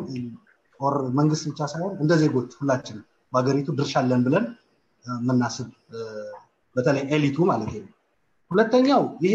የዲሞክራሲ የተቋማት የመገንባት የህግ የበላይነት የማስፈን ሐሳብ በነፃነት ተገልጾ ገበያ ላይ ቀርቦ የሚገበይበት አገር ይሄ ከያሬድ ካነሳው ነጥብ ጋር የሚሄድ ነው። በመሰረቱ ኢህአዴግን በማቆየት ባለማቆየት ሳይሆን እንደ አገር የዚህ አይነት ሁኔታ እንዲፈጠር ኢህአዴግም ግዴታ ድርሻ አለው። ሌላውም ዜጋ እንደዚሁ በፖለቲካ የሚንቀሳቀሰው አካል በተደራጀም ባልተደራጀም መልኩ ይሄንን በማረጋገጥ ረገድ አጠናክሮ መቀጠል አለበት ትግሉን የሚል እምነት አለ። በኢህአዴግ ውስጥ ከኢህአዴግ ውጭ በተደራጀም ባልተደራጀም። ስለዚህ የዲሞክራሲ ተቋማት በመገንባት ህገ መንግስቱን ተግባራዊ በማድረግ የፌደራል ስርዓቱ በዲሞክራሲ እንዲደገፍ የማድረግ ዲሞክራሲው የሆነ በፓርቲ አካባቢ ተጨልፋ ተለክታ የምትቀመጥ ሳይሆን ወደ ህዝባዊ መሰረት እንዲኖረው የማድረግ ስራ ይሄ ትልቁ እንዲያውም ይሄ አሳይመንት መሰረት። ስለዚህ ዲሞክራታይዝ የማድረጉ ኮንስቲቱሽን አለ፣ ኮንስቲቱሽኑ ኢምፕሊመንት የማድረግና ፌደራሊዝም አለ፣ የፌደራል ስርዓቱ በትክክል የመተግበር ሂደት የዜጎች በአገራቸው እኩል የሚታዩበት ስርዓት በመፍጠር የህግ የበላይነት የሰፈነበት እና ተቋማት ደግሞ ነፃነት ያላቸው የማድረግ ስራ በመመለስ አንዱ መፍትሄ ይሄ ነው። ሶስተኛውና የመጨረሻው ከገረሱ ጋር መገናኝበት ማለት ነው። ኢህአዴግ በውስጡ ያሉ ችግሮች ለመፍታት እዛ ውስጥ በሐሳብ ቢፋጭ ቢጓተት ምን ቢል ድርጅቶቹ ቢታመሱ ምናምን እዛ ውስጥ ችግር የለው። አሁን እንዳልከው እስማማለሁ ሙሉ በሙሉ መሆንም አለ ነው በሐሳብ እንትን ብሎ ነገር ግን ይሄ ጥርጣሬ ምናምን የሚሉት ነገር የመጣ ሳይፈታው ቀርቶ ስፒል ኦቨር አድርጎ አገርን ወደ የሚያምስበት የዜጎችን ህይወት ያሬድም አሁንም የተስማማችሁበት እንደ እንትን ያስቀመጡ እንደ ማስያዣ የሚከድበት አካሄድ ጥሩ አይደለም። ምክንያቱም ድርጅቱ በሐሳብ ይለያያል። በሐሳብ እንደገና መጥቶ ቁጭ ብሎ እየተወያየ ነው አሁን። ነገር ግን እኛ ለምን እንጠፋለን ነው? እኛ ለምን እንሞታለን? ስለዚህ ይሄ አድሬስ በማድረግ ረገድ ኢህአዴግ ትልቅ ስራ አለው። ኢህአዴግ የውስጥ ዲሞክራሲውን መፈተሽ አለበት። ሪቮሉሽኒስት ተብሎ በፓርቲዎች ደረጃ እንትን የተደረገበት አቅሙና ብቃቱና ባህሉ ማዳበር አለበት። እውነታዎችን መቀበል ግድ ይላል። ቅድም ያስቀመጣችሁት እነዚህ የበላይነት በድርጅቱ ደረጃ ባይታመንም ቅድም ያላችኋቸው መገለጫ የሆኑ ነገሮች የተስማማንባቸው እነሱን መቅረት አለባቸው። በነገራችን ህወሓት እነዚህን በማስቀረት መስራት አለበት። ሌሎችም ህወሓትን ሊደግፉት ይገባል። በዚህ ረገድ የዛ አይነት የህወሓትን ስም ጭቃ የሚቀባ ሰው በመታገር ረገድ ኦህዴድ ድርሻ አለው፣ የሄደን ድርሻ አለው፣ ብአዴን ድርሻ አለው። በዋናነት ግን ደግሞ ህወሓት ደግሞ ትልቅ እንትን አለው ለሀገር ሲባል ለራሱ ለህወሓትም ሲባል ማለት ነው። ስለዚህ እነዚህ ነገሮች አድሬስ ከተደረጉ መፍትሄ ይኖራል ይመጣል ይተይ። በጣም አመሰግናለሁኝ አሉላ። I think I agree አብዛኛው ካልኩሌቲቭ ጋር ይሄ በፓርቲ ውስጥ እየተደረገ ያለው ትንቅንቅ እድል ኦፖርቹኒቲ ነው፣ እድሎችን ይከፍታል። ነገር ግን እንደ እድል የምናየው ነገር የተወሰነ ቦታ ላይ እድል መሆኑ ቀርቶ ወደ ሌላ አደገኛ ነገር ሊወስደን ይችላል። ስለዚህ ስልጣኑ ያላቸው ነገሮችን የማድረግ አቅሙ ያላቸው እነማን እንደሆኑ ይታወቃል። እነዛ ሪስፖንሲብል በሆነ መልኩ አክት ማድረግ የሚችሉ ከሆነ ነገሮች ሊቀየሩ ይችላሉ። ደም መፋሰስ ሊቀር ይችላል። የማይሆን ከሆነ ግን ነገሮች ወደ ድሮ ተመልሰው ድሮ ሲሄዱ በነበሩበት ሁኔታ ሊሄዱ የሚችሉበት አጋጣሚ የለም። አሁን ላንድስኬፑ ተቀይሯል። የሰው አመለካከት ተቀይሯል። አንዳንዱ ለውጥ የመጣው ኢህአዴግ ወይም የኢትዮጵያ ህዝብ በሚቆጣጠራቸው ፋክተሮች አይደለም። ከኢትዮጵያ ውጭም የሆኑ ፋክተሮች አሉ ይሄንን ለውጥ የግድ የሚያደርጉ ማለት ነው። የሰው ልጅ ደግሞ አንድ ሀገር ሁሉ ጊዜም ይለወጣል የለውጡን አቅጣጫ necessarily መገመት ላይ ይችላል ኢትዮጵያ ውስጥ አሁን ያለው የለውጥ አቅጣጫ ግን ያሬ ቅድም እንዳለው ህዝቡ ጥሩ አስተዳደር ይፈልጋል ዲሞክራቲክ መብት እንዲኖር ይፈልጋል ሰው መብቱ እንዲከበር ይፈልጋል ይሄ በጣም ቪዚብል በሆነ መልኩ ሳይኮሎጂካሊ ማቴሪያሊ ያለው በብሔር የተመሰረተ ልዩነት በተለያዩ አይነት መልኩ የሚንጸባረቁት ኳንቲፋይ ላናደርጋቸው እንችላለን perception ብቻ ነው እንኳን ብንል perception is everything in politics revolution የሚከሰተው perception ነው actually revolution actually የሚከሰተው necessarily material reality አይደለም perception exactly no I know ይሄን ወደ perception ብቻ reduce ለማድረግ አይደለም these are real የሆኑ grievances ናቸው እንደው ዝም ብለን perception ነው እንኳን ብንል that's what people believe ስርዓቱ ደግሞ ህዝቡ የሚያምነው ነገር ልክም ባይሆን ኢምፕሊመንት ማድረግ መቻል አለበት ምክንያቱም ultimately ህዝቡ ነው አይደለም ቲዮሬቲካሊ ቢሆን እዛ አስቀመጠው ኢህአዴግም መቼም ያው 100% ያሸንፍም ህዝቡ አስቀመጠኝ ነው የሚለው አይደለም ቲዮሬቲካሊ እስቲ አንድ የመጨረሻ ጥያቄ ማንሳት ፈልጋለሁ እነዚህ ነገሮች አሁን ባልናቸው አይነት መልኩ ሊሄድ የማይችሉ ኮረ this is my last point በዚህ አይነት መልኩ ሊሄድ የማይችል ከሆነ ኮንሲኩዌንሱ ምን ሊሆን ይችላል ያሬድ ካንተ ልጀምር ኦኬ እኔ ያጋጣሚው ነው የውይይታችንን አብዛኛውን ጊዜ በኢህአዴግ የውስጥ ችግር በህዋት የበላይነት አለ የለም ይያልን ያሳለፍነው እንትን ምናልባት ለተመልካቾችም ኢህአዴግን ካለበት ጭንቅ ለመታደግ የተጨንቀን የመጣ እንትን ተደርጎ እንዳይወሰድ እኔ ኢህአዴግ እንደ ድርጅት ቢፈርስ አይ ሪሊ ዶንት ምንም እንትን አይደለም ለኔ ያሰባሰበንም ኢትዮጵያ ምንላት የጋራ ሀገራችን አደጋ ላይ ነች ስለዚህ በህዋትም ኦር በኢህአዴግ ልውናም ላይ አልፎ ኢትዮጵያ መትረፍ የምትችል ከሆነ ስቲላም ኦኬ ግን ይሄ ስርዓት ለጥፋቱም ለምኑም ለ26 ዓመት ለሄደበት መንገድ ሁሉ ተጠያቂም ስለሆነ በማረሙ ሂደትም ውስጥ አደጋውንም በመቀነስ ኃላፊነት አለበት ከሚል ነው እንትናችንና ግን አሁን አንተ ወዳነሳው ጥያቄ እኔ በህዋት በኩል ውስጥ የሚታየው ይሄ በጣም ያበጠ የግብዝነት እንትን ሁሉንም ነገር አሁንም በኃይል ቆጣጠረዋለሁ የሚል ስሜት ከምርጫ ከግምገማቸው በኋላ ባደረጉት ምርጫ ነው እኔ ያየሁት ክሊርሊ ይታያል ኢቨን እንደ የድርጅቱ መሪ ተደርጎ የተመረጠው ሰው በኔ እምነት ተገምግሞ ከሚኒስትርነት ማዕረግ ጭምር መውረድ የነበረበት ሰው ከመመረጡ ከወር በፊት አምቦ ላይ ሰዎች በተገለው ማታ ላይ ዶክተር ደብረጽዮን የሰጠው መግለጫ ሪሊ አንድ በየትም ዓለም እንደዛ አይነት የመንግስት ባለስልጣን አንድ ቀን በስልጣን ላይ ማደር የለበትም እንኳን የድርጅት መሪ ተደርጎ ሊመረጥ መከላከያ ጀግናው የመከላከያ ሰራዊት የወሰደውን እርምጃ አደንቃለሁ ብሎ ነው የጻፈው ሰው አደባባይ ላይ ስለዚህ እንዲህ አይነት ነገሮች አሁንም በህዋት በኩል ነገሮችን ተቆጣጥሮ እዛው within the organization አምቆ ይዞ አስተካክሎ በለመዱት መንገድ የመቀጠል አዝማሚያ ተስፋ እንዳናደርግ ያደረገን ነውና ይሄ ደግሞ በበርካታ የሀገሪቱ ክልሎች ውስጥ የተጀመሩ አንድ ነገር እንግዲህ ይሄ ስርዓት በ26 ዓመት ውስጥ ኮንጂያሬት ይቅርታ ያልከው እንትን ሶሻል ሚዲያ ላይ ወጣው የዶክተር ደብረጽዮን መግለጫም አካውንትም አይደለም እርማት ነው ኦኬ ተሳስቼ ከሆነ ተካከልልኝ ኤኒዌይ የተወሰደውንም እርምጃ በማውገዝም ይሁን በምንም የተሰራ ነገር በመንግስት በኩል አምቦ ላይ የተፈጸመውን ነገር አላየውም ከኦፒዲዮ ሰዎች ከአካባቢው ላይ ካሉ ሰዎች ከማውገዝ ውጪ በመንግስት አሁን ባሉት የስልጣን ላይ ያሉ ሰዎች እንዲህ ያሉ ድርጊቶችን ሲያወግዙም አልሰማምና ለዚህ ለተሳሳተው ኢንፎርሜሽን ቴንክ ዩ አላ ለማንኛውም ግን ምንድነው ላይ ፈለኩት ይሄ ስርዓት ባለፉት አመታት ውስጥ በህዝብ ውስጥ ፍርሃትን አስርጿል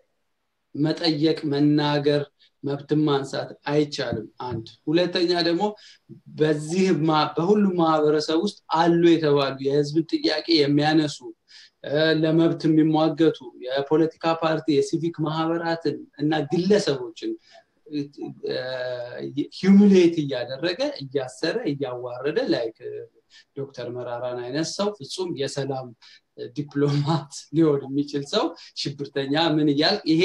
ሂዩሚሌሽን ማህበረሰቡ በሽምግልና እንዳያምን ኤሊቱ ላይ እምነት እንዳያድርግ አድርጎ ጨለምተኝነትን አንግስ ያነገሰ ስርዓት ነው ስለዚህ ይሄ ስርዓት መሰበሩንና መታረቁን ለኔ ሊያሳየኝ የሚችለው አገሪቷ ውስጥ ያሉ በፖለቲካ አመለካከታቸው ምክንያት የታሰሩ ሰዎችን ያለምንም ቅድመ ሁኔታ በመፍታት በትጥቅ ትግል ጅምር የተሳተፉ የኢትዮጵያ ጉዳይ ይመለከተኛል የሚሉ ዲሞክራሲያዊ ኃይሎችን ሁሉ በሩን ከፍቶ በቀልቦና ከዚህ ውይይታችን ጀርባ ሆነ የመጠብቀው ከኢህአዴግ መግለጫ ተነጋግረናል ችግር አለብን ይችን ሀገር ኢህአዴግ ጥሩ ቅርጽ ስላስያዝነው አንመራትም የሚመለከታቸው አካላት ሁሉ ይምጡ ብሎ በሩን ከፍቶ በጋራ ይችን ሀገር እንያዛት ችግሩን በጋራ እንቅረፍ ብሎ እንዲህ አይነት አንድ እርምጃ ካላሳየ እንደተለመደው 300 400 ከዚህም ከዛም ከየድርጅቱ ሙሰኞች ምናምን ኪራይ ሰብሳቢ ብሎ ቢያስር ቢከስ ፋይዳ የለውምና እንዲህ አይነት አንድ ስቴፕ ግን ስር የሰደደ የሆነ ለውጥ በስርዓቱ በኩል ካልታየ አወል ያነሳው ጥያቄ ወዴት ይወስዳል ያልከው ምልክት ያያየን ነው በተለያዩ ቦታዎች ግጭቶች በዩኒቨርሲቲዎች የሐሳብ መፋጫዎች ናቸው እንጂ በዛ ሌቭል የደረሰ የአንድ የህብረተሰብ ክፍል በዘር ተቧድኖ የሚጋጭባቸው ቦታዎች አሉ ስለዚህ በዩኒቨርሲቲ ደረጃ ያሉ ተማሪዎች ምርምር የሚያደርጉ ሰዎች አንተ የዚህ አካባቢ ሰው ነህ ይያሉ መደባደብ መገዳደል የጀመሩበት ሀገር እታች እኛም እናወራውን ራሽናላይዝ ልናረግ መንፈልጋቸውን የፖለቲካ አይዲዮሎጂ ምኑ ሁሉ ለሱ ቁቡ ምንም የማይሰጠው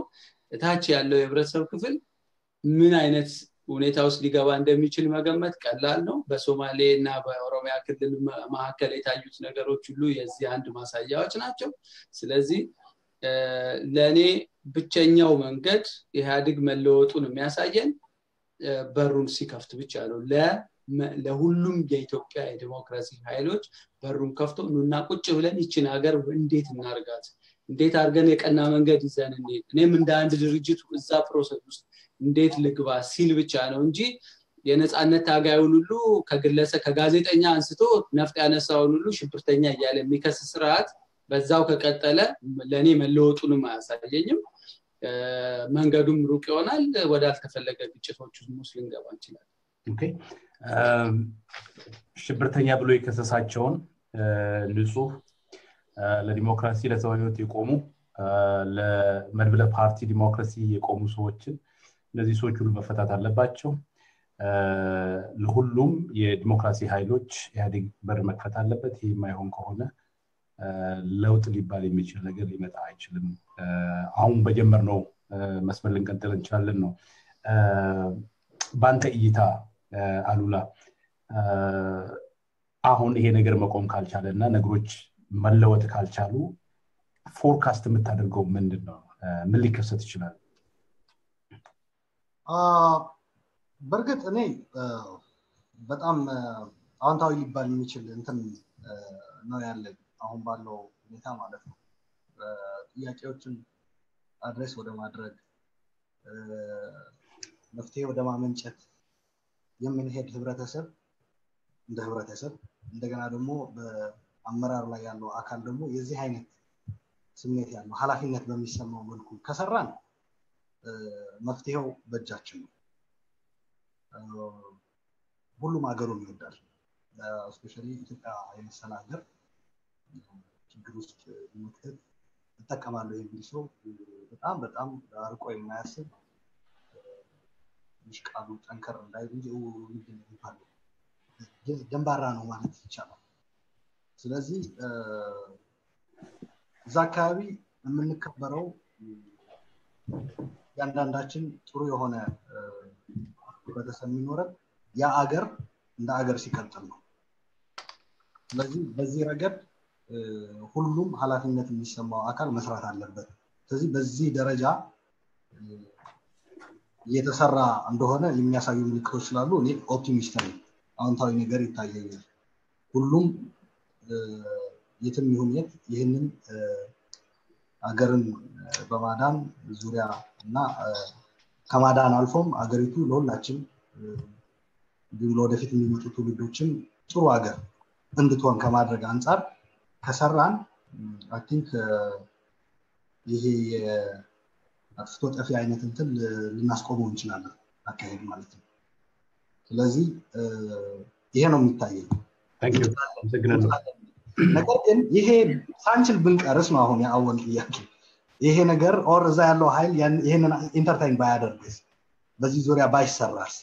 ሊመጣ የሚችለው ኮንሲኩዌንስ ምንድነው የሚል እንትን አለ አደገኛ ነው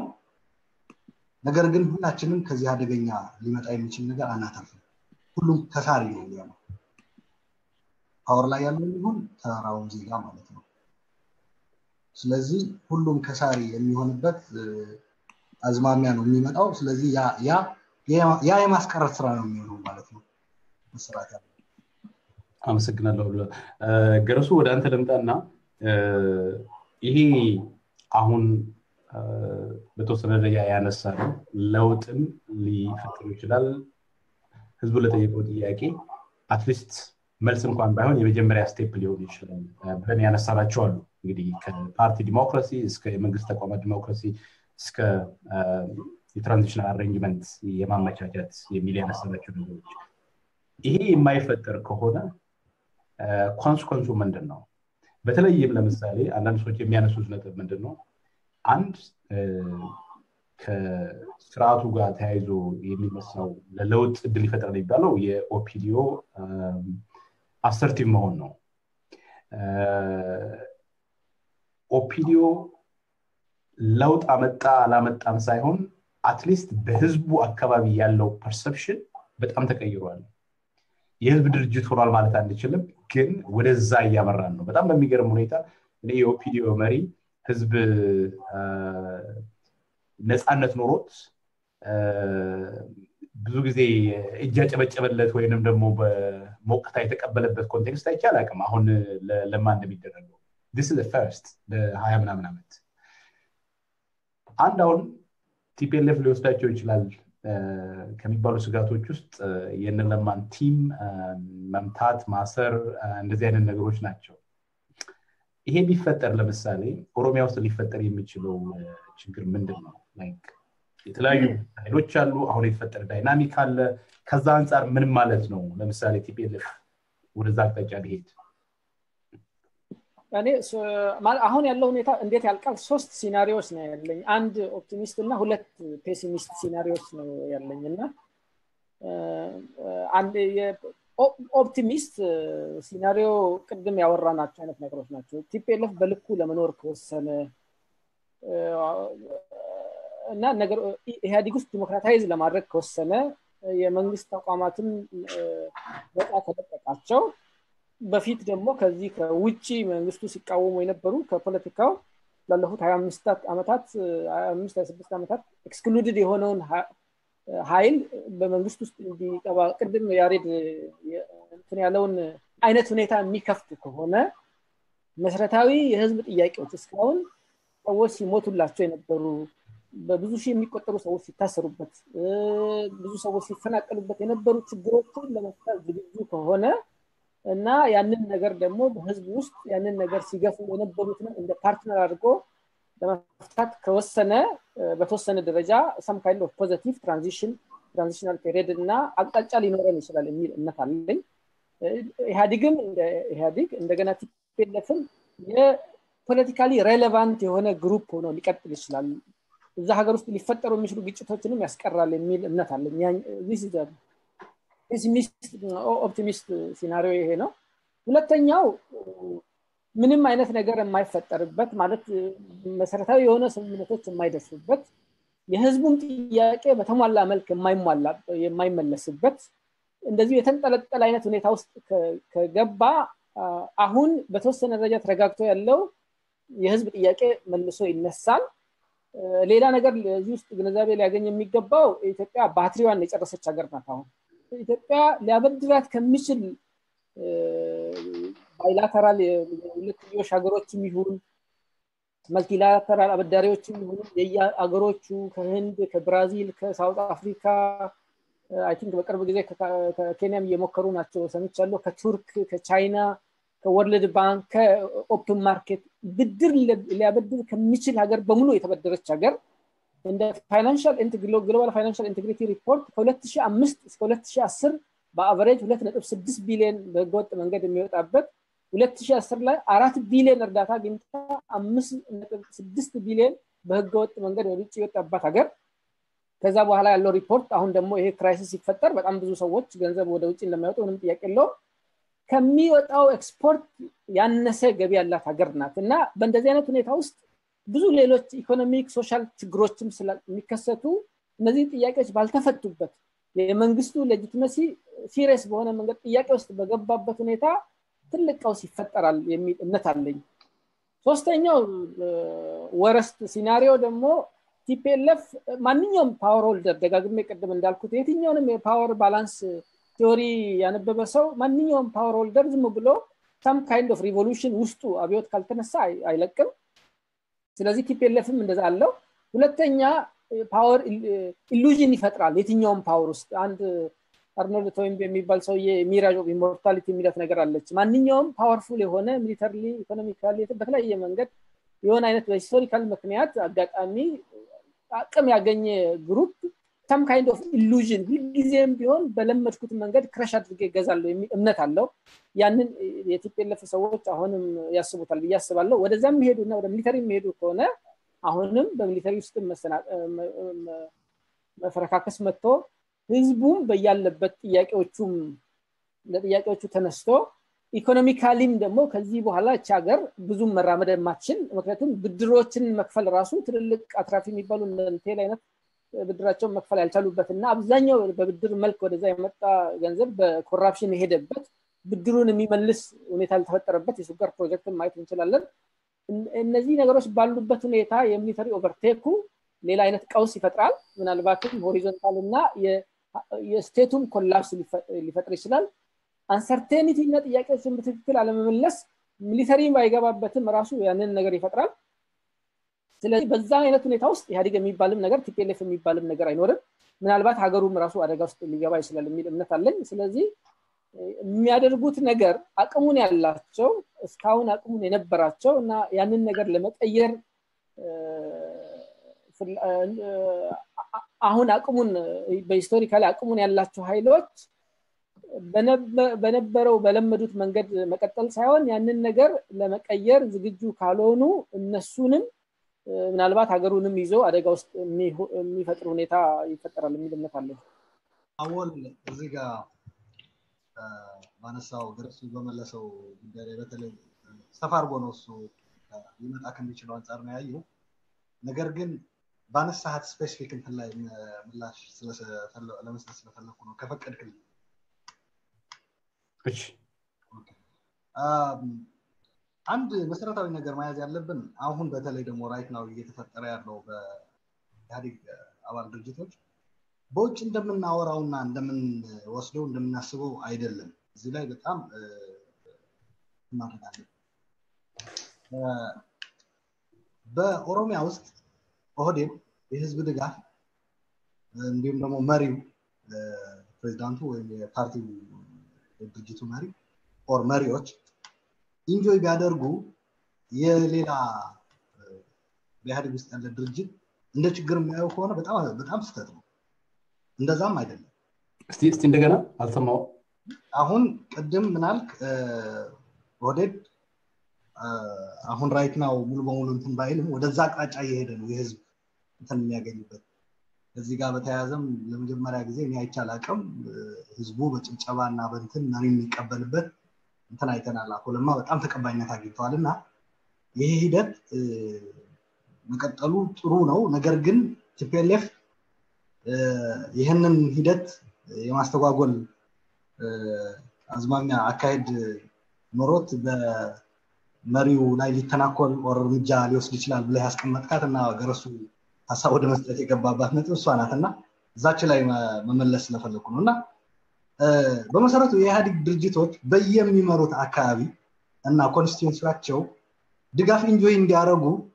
ነው የሚፈልገው መሆንም ያለበት ያ ድጋፍ ሳይኖራቸው ሲቀር ኢህአዴግ የሚባል ነገር የለም ኮንስቲትዩንሲያቸው በየኮንስቲትዩንሲያቸው ተቀባይነት ከሌላቸው ኢህአዴግ የሚለው ትርጉም ያጣል እንዲያውም በፊት የነበረው ጥያቄ ያ በኮንስቲትዩንሲያቸው ድጋፍ ኢንጆይ ያያረጉም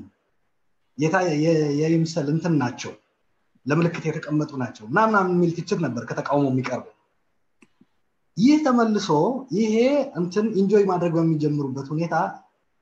በኢህአዴግ ውስጥ ያለ ሌላ ድርጅት የሚያኮርፍበትና እነሱን ይሄ ያልከው ሊያስወግዳቸው ይችላል ይሄ እንደዛ አይነት እንትን ያለው በውጭ ነው እኛ በውጭ ያለው የምናወራው አይነት አይደለም እዛ ውስጥ ያለው especially right now የመጠራጠሩ ምናምን ነገር የመቅረፍ በማከላችን ያለ መተማመን ችግር መቅረፍ አለብን ብለው ዲስከስ ያደረጉ ባሉበት ሁኔታ ኦህዴድ በክልሉ ጠንካራ መሆን ህወሓት ሊፈልገው ይገባል ህወሓት በክልሉ ጠንካራ መሆን ኦህዴድ ሊፈልገው ይገባል የደከመ ህወሓት ለኦህዴድ እንትን ነው ሊያቢሊቲ ነው የደከመ ኦህዴድ ለህወሓት ሊያቢሊቲ ነው በኢህአዴግ ደረጃ ሲሰሩ ማለት ነው ጠንቅ ናቸው የሚሆኑ ሸክም ነው የሚሆኑ በመርህ ደረጃ ማለት ነው ወይስ እውነታው እሱ ነው የምትለው አሁን ራይት ናው ህብረተሰቡ እያነሳው እና የራሱ ግምት እያስቀመጠ ነው አሁን አሉላ ግምት ብቻ እኮ አይደለም አይጋ ፎረም ላይ የምናያቸው ትግራይ ኦንላይን ላይ የምናያቸው ነገሮች እኔ እዚህ ላይ ነው ፖይንቱ ኢህአዴግ ከሚሰጠው መግለጫ እና ኢህአዴግ ከሚያካሂደው እንትን በውጭ የሚሰጡ እንትኖች ላይ ተመስርቶ ነው አናሊሲስ የመስራት ነገር አለ ኢህአዴግ ውስጣችን የመጠራጠር ምናምን ብሎ የሚገልጸው ምንን ነው ወል ለምሳሌ ባዴን አመራሮች በቲፒኤልኤፍ ላይ ጥርጣሬ ነበረን ብለው ያስቀመጡት ነገር አለ which is TPLFም አድሚት ያደረገው በሂደት ማለት ነው እኛም ጥርጣሬ ነበረን እናንተም ጥርጣሬ ነበራችሁ ትክክል አይደለም በማከላችን አለመተማመን መፈጠሩ ለዚህ አለመተማመን ምክንያት የሆኑ ኤሌመንቶች በየድርጅታችን ተወያይተን ማስቀረት አለብን የሚል መግባባት ላይ ተደርሶ ነው ወደ ግምገማና ታድሶ የሄዱት ማለት ነው TPLF ይሄንን አስተካክዬ ይሄንን አስወግጄ መጥቻለሁ ብሎ አሁን በኢህአዴግ ደረጃ ስብሰባ እያካሄዱ ነው ይሄ መንፈስ መቅረት አለበት አንዳንዱ ባልተገባ ሁኔታ የተፈጠረ ጥርጣሬ አንዳንዱ የሆነ ተጨባጭ የሆኑ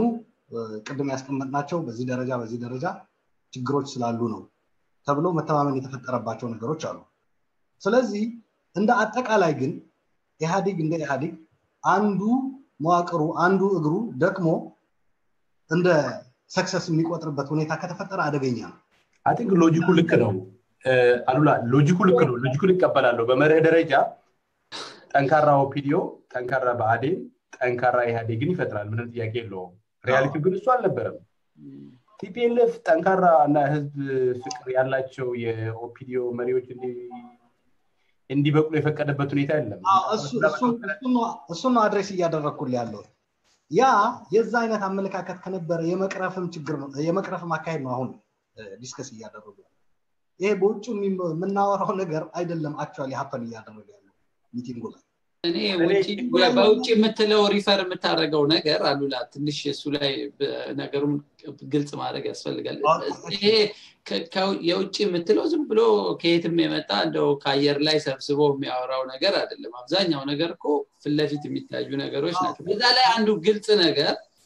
ጠንካራ ኦፒዲዮ ጠንካራ ባዴን ጠንካራ ህዋትን የበላይ የሆነ ህዋትን አይፈጥሩም ስለዚህ እስከዛሬ ነበረው የነዚህ ድርጅቶች መዳከም የህዋትን የበላይነት እንዲቆይ አድርጎታል የነዚህ ድርጅቶች መጠናከር ወዳቻ ያመጣቸዋል ወይስ ለህዋት ትሬት ነው ህዋት እንዴት ነው ያየው እሱን አሁን ይሄን ያህል ጊዜም የፈጀባቸው ስብሰባ እንግዲህ ይሄ ሁሉ ስፔኩሌሽን ደግሞ አብረ ማየት ያለበት በቅድም አወል ያነሳው በጣም መሰረታዊ ነገር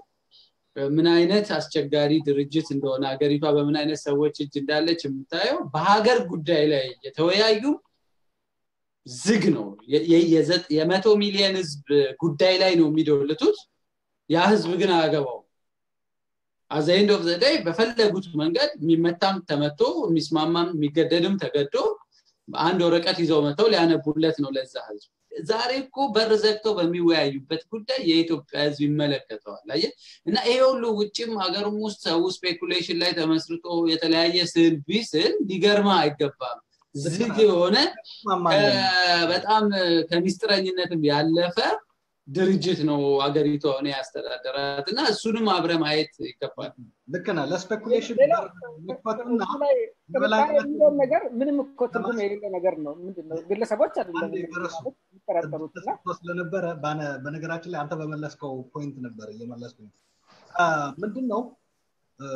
ያሬድ ያለው ለስፔኩሌሽን በር የከፈተው ሚስጥራዊ መሆኑ ነው ድርጅቱ በተገቢ መልክ በየጊዜው መረጃዎችን ማድረስ አልቻለም ስለሚያካሂደው ስብሰባዎች ያልከው ልክ ነው ያ በር ከፍቶ ሊሆን ይችላል ግን አክቹአሊ እዛ የሆነ ያለው ነገር ግን ያ ይሄ ነው ይሄ እየተባለ ያለው ኦህዴድ ተቀባይነት ስላገኘ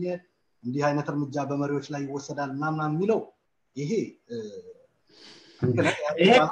እኮ ነው የሚያሳዝነው አሉላ አንተ መረጃ አለ እኔ የለኝም እኔም አንተም ውጪ ነን ያለ ነው እኔም ኢትዮጵያዊ ነኝ አንተም ኢትዮጵያዊ ነህ ገረሱ ኢትዮጵያዊ ነው አወል ኢትዮጵያዊ ነው ከሶስታችን አንተ የተለየ መረጃ አለ እኔ የለኝም እነሱ የላቸውም you see it's really ቅድም ያልኩ ወደ እንትኑን ያበላሽብናል ያሬድ ጀርስ የውይይት እንትኑን ያበላሻል አሁን እያልከን ያለው እኮ ተረጋጉ እኔ አውቃለሁ እኔ ማውቀው ነገር አለ በእኔ እይታ ችግር የለም እናንተ በአንድ ቀን ተሰሙት ይሆናል ነው የምትለንና እኔ አሁን አይ ፊል የሆነ ሁለተኛ ዜጋ ነው ያሬዳው ይሄንን በጥንቃቄ ያዘው ሰዎችም ሮንግሊ ኢንተርፕሬት እንዲያረጉ በርምት ከፍተው በእንደዚህ ያሉ ንግግሮች ነው ቆይ አሁን አልተግባባንም ማለት ነው አሁን የወሰድከው አንተ በዚህ በዙሪያችን ብቻ እናንተ እንደዚህ አይነት መረጃ ያዛችሁ አይደለም ይያልኩ ያለው አጠቃላይ በኢህአዲግ ውስጥ በኢህአዲግ ዙሪያ እየተሰጡ ያሉት መረጃዎች አክቹአሊ የሆኑ ካሉት ይለያያሉ ኢቭን በመረጃ ደረጃ የወጡትንም ጭምርኮ አይቀበልም ተውና ያልተነገረው በመረጃ ጥረት ስፔኩሌት ያደርግ አይፈረድበትም ሶ ይለያያሉ ስትል እኔ ለዚህ መረጃ አክሰስ አለኝ ነው ያልከለው እኮ እሱ ነው ክሌም ማድረገው እያስቀመጥኩልህ እኮ ነው አሁን ያልኩ ያለውት ምንድነው ኢቭን ኢህአዲግ ራሱ በመረጃ ደረጃ ያወጣቸው ፖይንቶች እንኳን ራሱ አይደሉም እነዚህ አይደሉም ይሄ ነው ይሆነ ያለው የሚል አለ በነገራችን ላይ በአራታችን መካከል አይደለም ፖይንቱ አጠቃላይ ህብረተሰቡ የሚያንጸባርቀው ነገር ነው ምሳሌ መስጠት ነው ሁለተኛ በተቃውሞ ደረጃ ራሱን ድርጅቱን እንትን ያለና መቀየር አለበት ያለ ሰው መረጃ ለምን እኔ እኩል የድርጅቱ መረጃ አልደረሰኝም የሚል እንትን ካለ እንግዲህ እኔ ምንም ላደርግ አልችልም ድርጅቱ በቅርብ ስለ ድርጅቱ ሁኔታ ማወቅ የሚፈልግ ድርጅቱን የሚደግፍ አካል ስለ ድርጅቱ ሁኔታ ያውቃል ይሄ ድርጅት ነው ያገር እንትንም አይደለም በመሰረቱ በዚህ ደረጃ የምናውቃቸው መረጃዎች አሉ ድርጅቱ ራሱ አውጥቷቸው እንደ መግለጫ ማለት ነው በመዋቅር በመናምን ሳይሆን ለፐብሊክ የሚያወጣቸው መረጃዎች ተትተው ስፔኩሌሽን እና ግምት አሰራር የሆነበት ሁኔታ ነው የተፈጠረው ሚዲያው ላይ ምንም ላይ ስንወያይም የሚመጣው በቃ አንዳንድ ጊዜ በጣም በነገራችን ላይ እናንተ ኦር ሌሎች ብዬ አይደለም እኔ ራሴም እንደዚህ አይነት ሁኔታ ነው ያለው ብዬ የተሳሳትኩበት አጋጣሚ አለ እኔ ራሴ መረጃ ሳይኖረኝ ቀርቶ ግን ልክ እንደማንኛውም ስፔኩሌት አድርጌ ይሄ ነገር እንዲህ ነው ይሆነ ያለው ብዬ ስተት ሆኖ ያገኘሁት ነገሮች አሉ በአጋጣሚ አንዴ ጥሩ ነገር ነው ምን ለማለት ፈልጌ ነው እኔ እንትን ሆኜ እናንተ ሩቅ ናችሁ ለማለት አይደል በድርጅት ደረጃ በመሰረቱ ሩቅ እናቀርባለን ይሄ ተማመን በአገር ጉዳይ ነው እኔ ያልኩት በድርጅት ደረጃ ኢህአዲግ እንዲህ ያሉ ነገሮችን ለምን ደበቀ ለምን እንደዚህ ያደረገ ሲባል አይ እናንተ እኮ የምታዩት ከውጪ ነው ስትለን እኔ ምን መሰለህ ኢህአዲግ በአገር ጉዳይ ላይ የሚሰራውን ነገር ለማወቅ የኢህአዲግ አባል ወይ ደጋፊ መሆን የለብኝም ግን በድርጅቶቹ መካከል ያለ ግንኙነት ነው አሁን እያወራን ያለ ነው እንጂ እኮ በአገራዊ ጉዳይ ላይ ያሳለፈው ውሳኔ ሚስጥራዊ ከሆነ ልክ ነህ እኔ ካገኘው ያ መረጃ ግን በድርጅቶች መካከል ያለው ግንኙነት በሚመለከት ነው አሁን እየተወያየን ያለነው ይኸውልህ እሱም ቢሆን በነገራችን ላይ የቲፒኤልኤፍ የበላይነት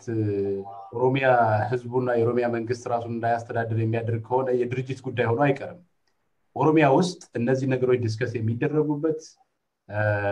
ሰዎች እነዚህ ጉዳዮች ላይ የሚከራከሩበት ኮንቴክስት የተለየ ነው የህዝብ ጉዳይ ነው የድርጅት ጉዳይ አይደለም ቲፒኤልኤፍ ምን ያስባል ቲፒኤልኤፍ ምን ሊያደርግ ይችላል የሚሉት ነገሮች ስናወራም ከዛ ከተወሰኑ ነገሮች ተነስተን ነገሮችን ስንተነተን ዝም ብለን አየር ላይ ቆመን አይደለም የኖርንበት ያደግንበት ሀገር ነው ህገ መንግስታዊ ማዕቀሩን እናውቃለን ከፓወር አንፃርም ከተለያዩ አገሪቷ ውስጥ ሲሰሩ ከነበሩ አይዲዮሎጂ አንፃርም መንግስት በምን አይነት መልኩ ኦፕሬት ሊያደርግ እንደሚችል ምን አይነት ስትራቴጂ ሊጠቀም እንደሚችል በተወሰነ ደረጃ ልንገምት እንችላለን ከባድ አይደለም ነገራችን ስርዓቱ ይሄን ያህል ክሬቲቭ እና በጣም እንትንም አይደለም በጣም ክለምዚ የሆነ ስርዓት ነው አብዛኛው አገሪቷ ላይ የሚኖረው ህብረተሰብ ያለው ሪሶርስ ኢንተሌክቹዋልም ሆነ ማቴሪያል ሪሶርሱ ኮንፊገር የተደረገበት ሁኔታ አመች ያለ መሆኑ ነው እንጂ ህዝቡ እንደዚህ አይነት ማቴሪያል የሆኑ ኢንፎርሜሽኖች ከማግኘት አንፃር ችግር መሆን አልነበረበትም ነገር ግን የቲፒኤልኤፍ አመለካከት ኦፒዲዮ ላይ በተለይ ምንድነው የሚለውን ነገር ለማየት እኮ ቲፒኤልኤፍ ምንም ሊነግረን አይገባም ከነሱ የምንሰማቸው ነገሮች አሉ ከቲፒኤልኤፍ necessarily የነሱ ሚዲያም ላይ ሆኑ ይችላሉ ግን አፍሌትድ የሆኑ የነሱን አይዲዮሎጂ ፕሮሞት የሚያደርጉ ሚዲያዎች የምንሰማቸው በጣም ግልጽ የሆኑ ነገሮች አሉ አሉላም ጨምሮ እኮ በቲፒኤልኤፍ ስብሰባውን የጨረሰ ጊዜ ሌሎቹ ፈሩ እንደዚህ ሆኑ አይነት ነገር የሚለው ራሱ የተስጎት some kind of coded የሆነ መልእክቶች ነበረው እና እነዚህ ነገሮች ማለት አሁን እንደዚህ ልክ እንደ ማቴማቲካሊ ፕሩፍ አድርጎ አይነት ነገር ካልሆነ በስተቀር በጣም ግልጽ ነገር ናቸውና እንደማንኛውም ሪስፖንሲብል ሰው ማለት እንደ ድርጅቱ ሎያሊቲ ሊኖር ይችላል ለህዝብም ደግሞ ስፔሲፊካሊ ለዛ በአጠቃላይ ደግሞ እዛ አካባቢ እንዳለ ሰው እነዚህ ፐርሰፕሽኖች ማቴሪያልም ፋክት የሆኑ ነገሮች ያሉበት ሁኔታ እንደዚህ አይነት ነገሮች ሄደው ምን ሊፈጥሩ ይችላል አይነት ነገር የሚለው ነገር I think seriously መውሰድ ማለት አሁን መግለጫውን ኢህአዲግ መግለጫ ለምን እንደ ሲሪየስሊ ይወስዳል ስፒኒንግ ነገር ነው የትኛውም ድርጅት እነዚህ ነገሮችን መግለጫ ስብሰባ ላይ ያካሄደን ነገር ነው አንዳንድ ድርጅቶች መካከል ጥርጣሬ ግለሰቦች አይደሉም እነዚህ የሚጠራጠሩት የሆነ አይነት ኢንተረስት ግሩፕ ወክለው ነገር ነው ያሉትና ጥርጣሬ የሚባል ምንም ትርጉም የለውም ስለዚህ ውጪ የሚወራውን ነገር ለማረጋጋት ለስፒኒንግ የተፈጠረ መግለጫ ነገር ነው እሱን ሲሪየስሊ እንድንወስድ የምፈልግ ወለ አንተራስ በጣም ተገርማለና አሁን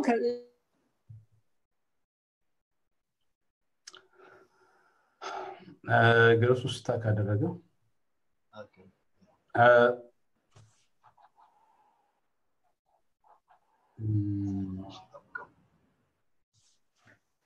ልመለስ ይችላል እንጠብቀው ማጠቃለል የሚኖርብናል ወደ 2 ሰዓት ተኩል ምናምን እየሄድን ነው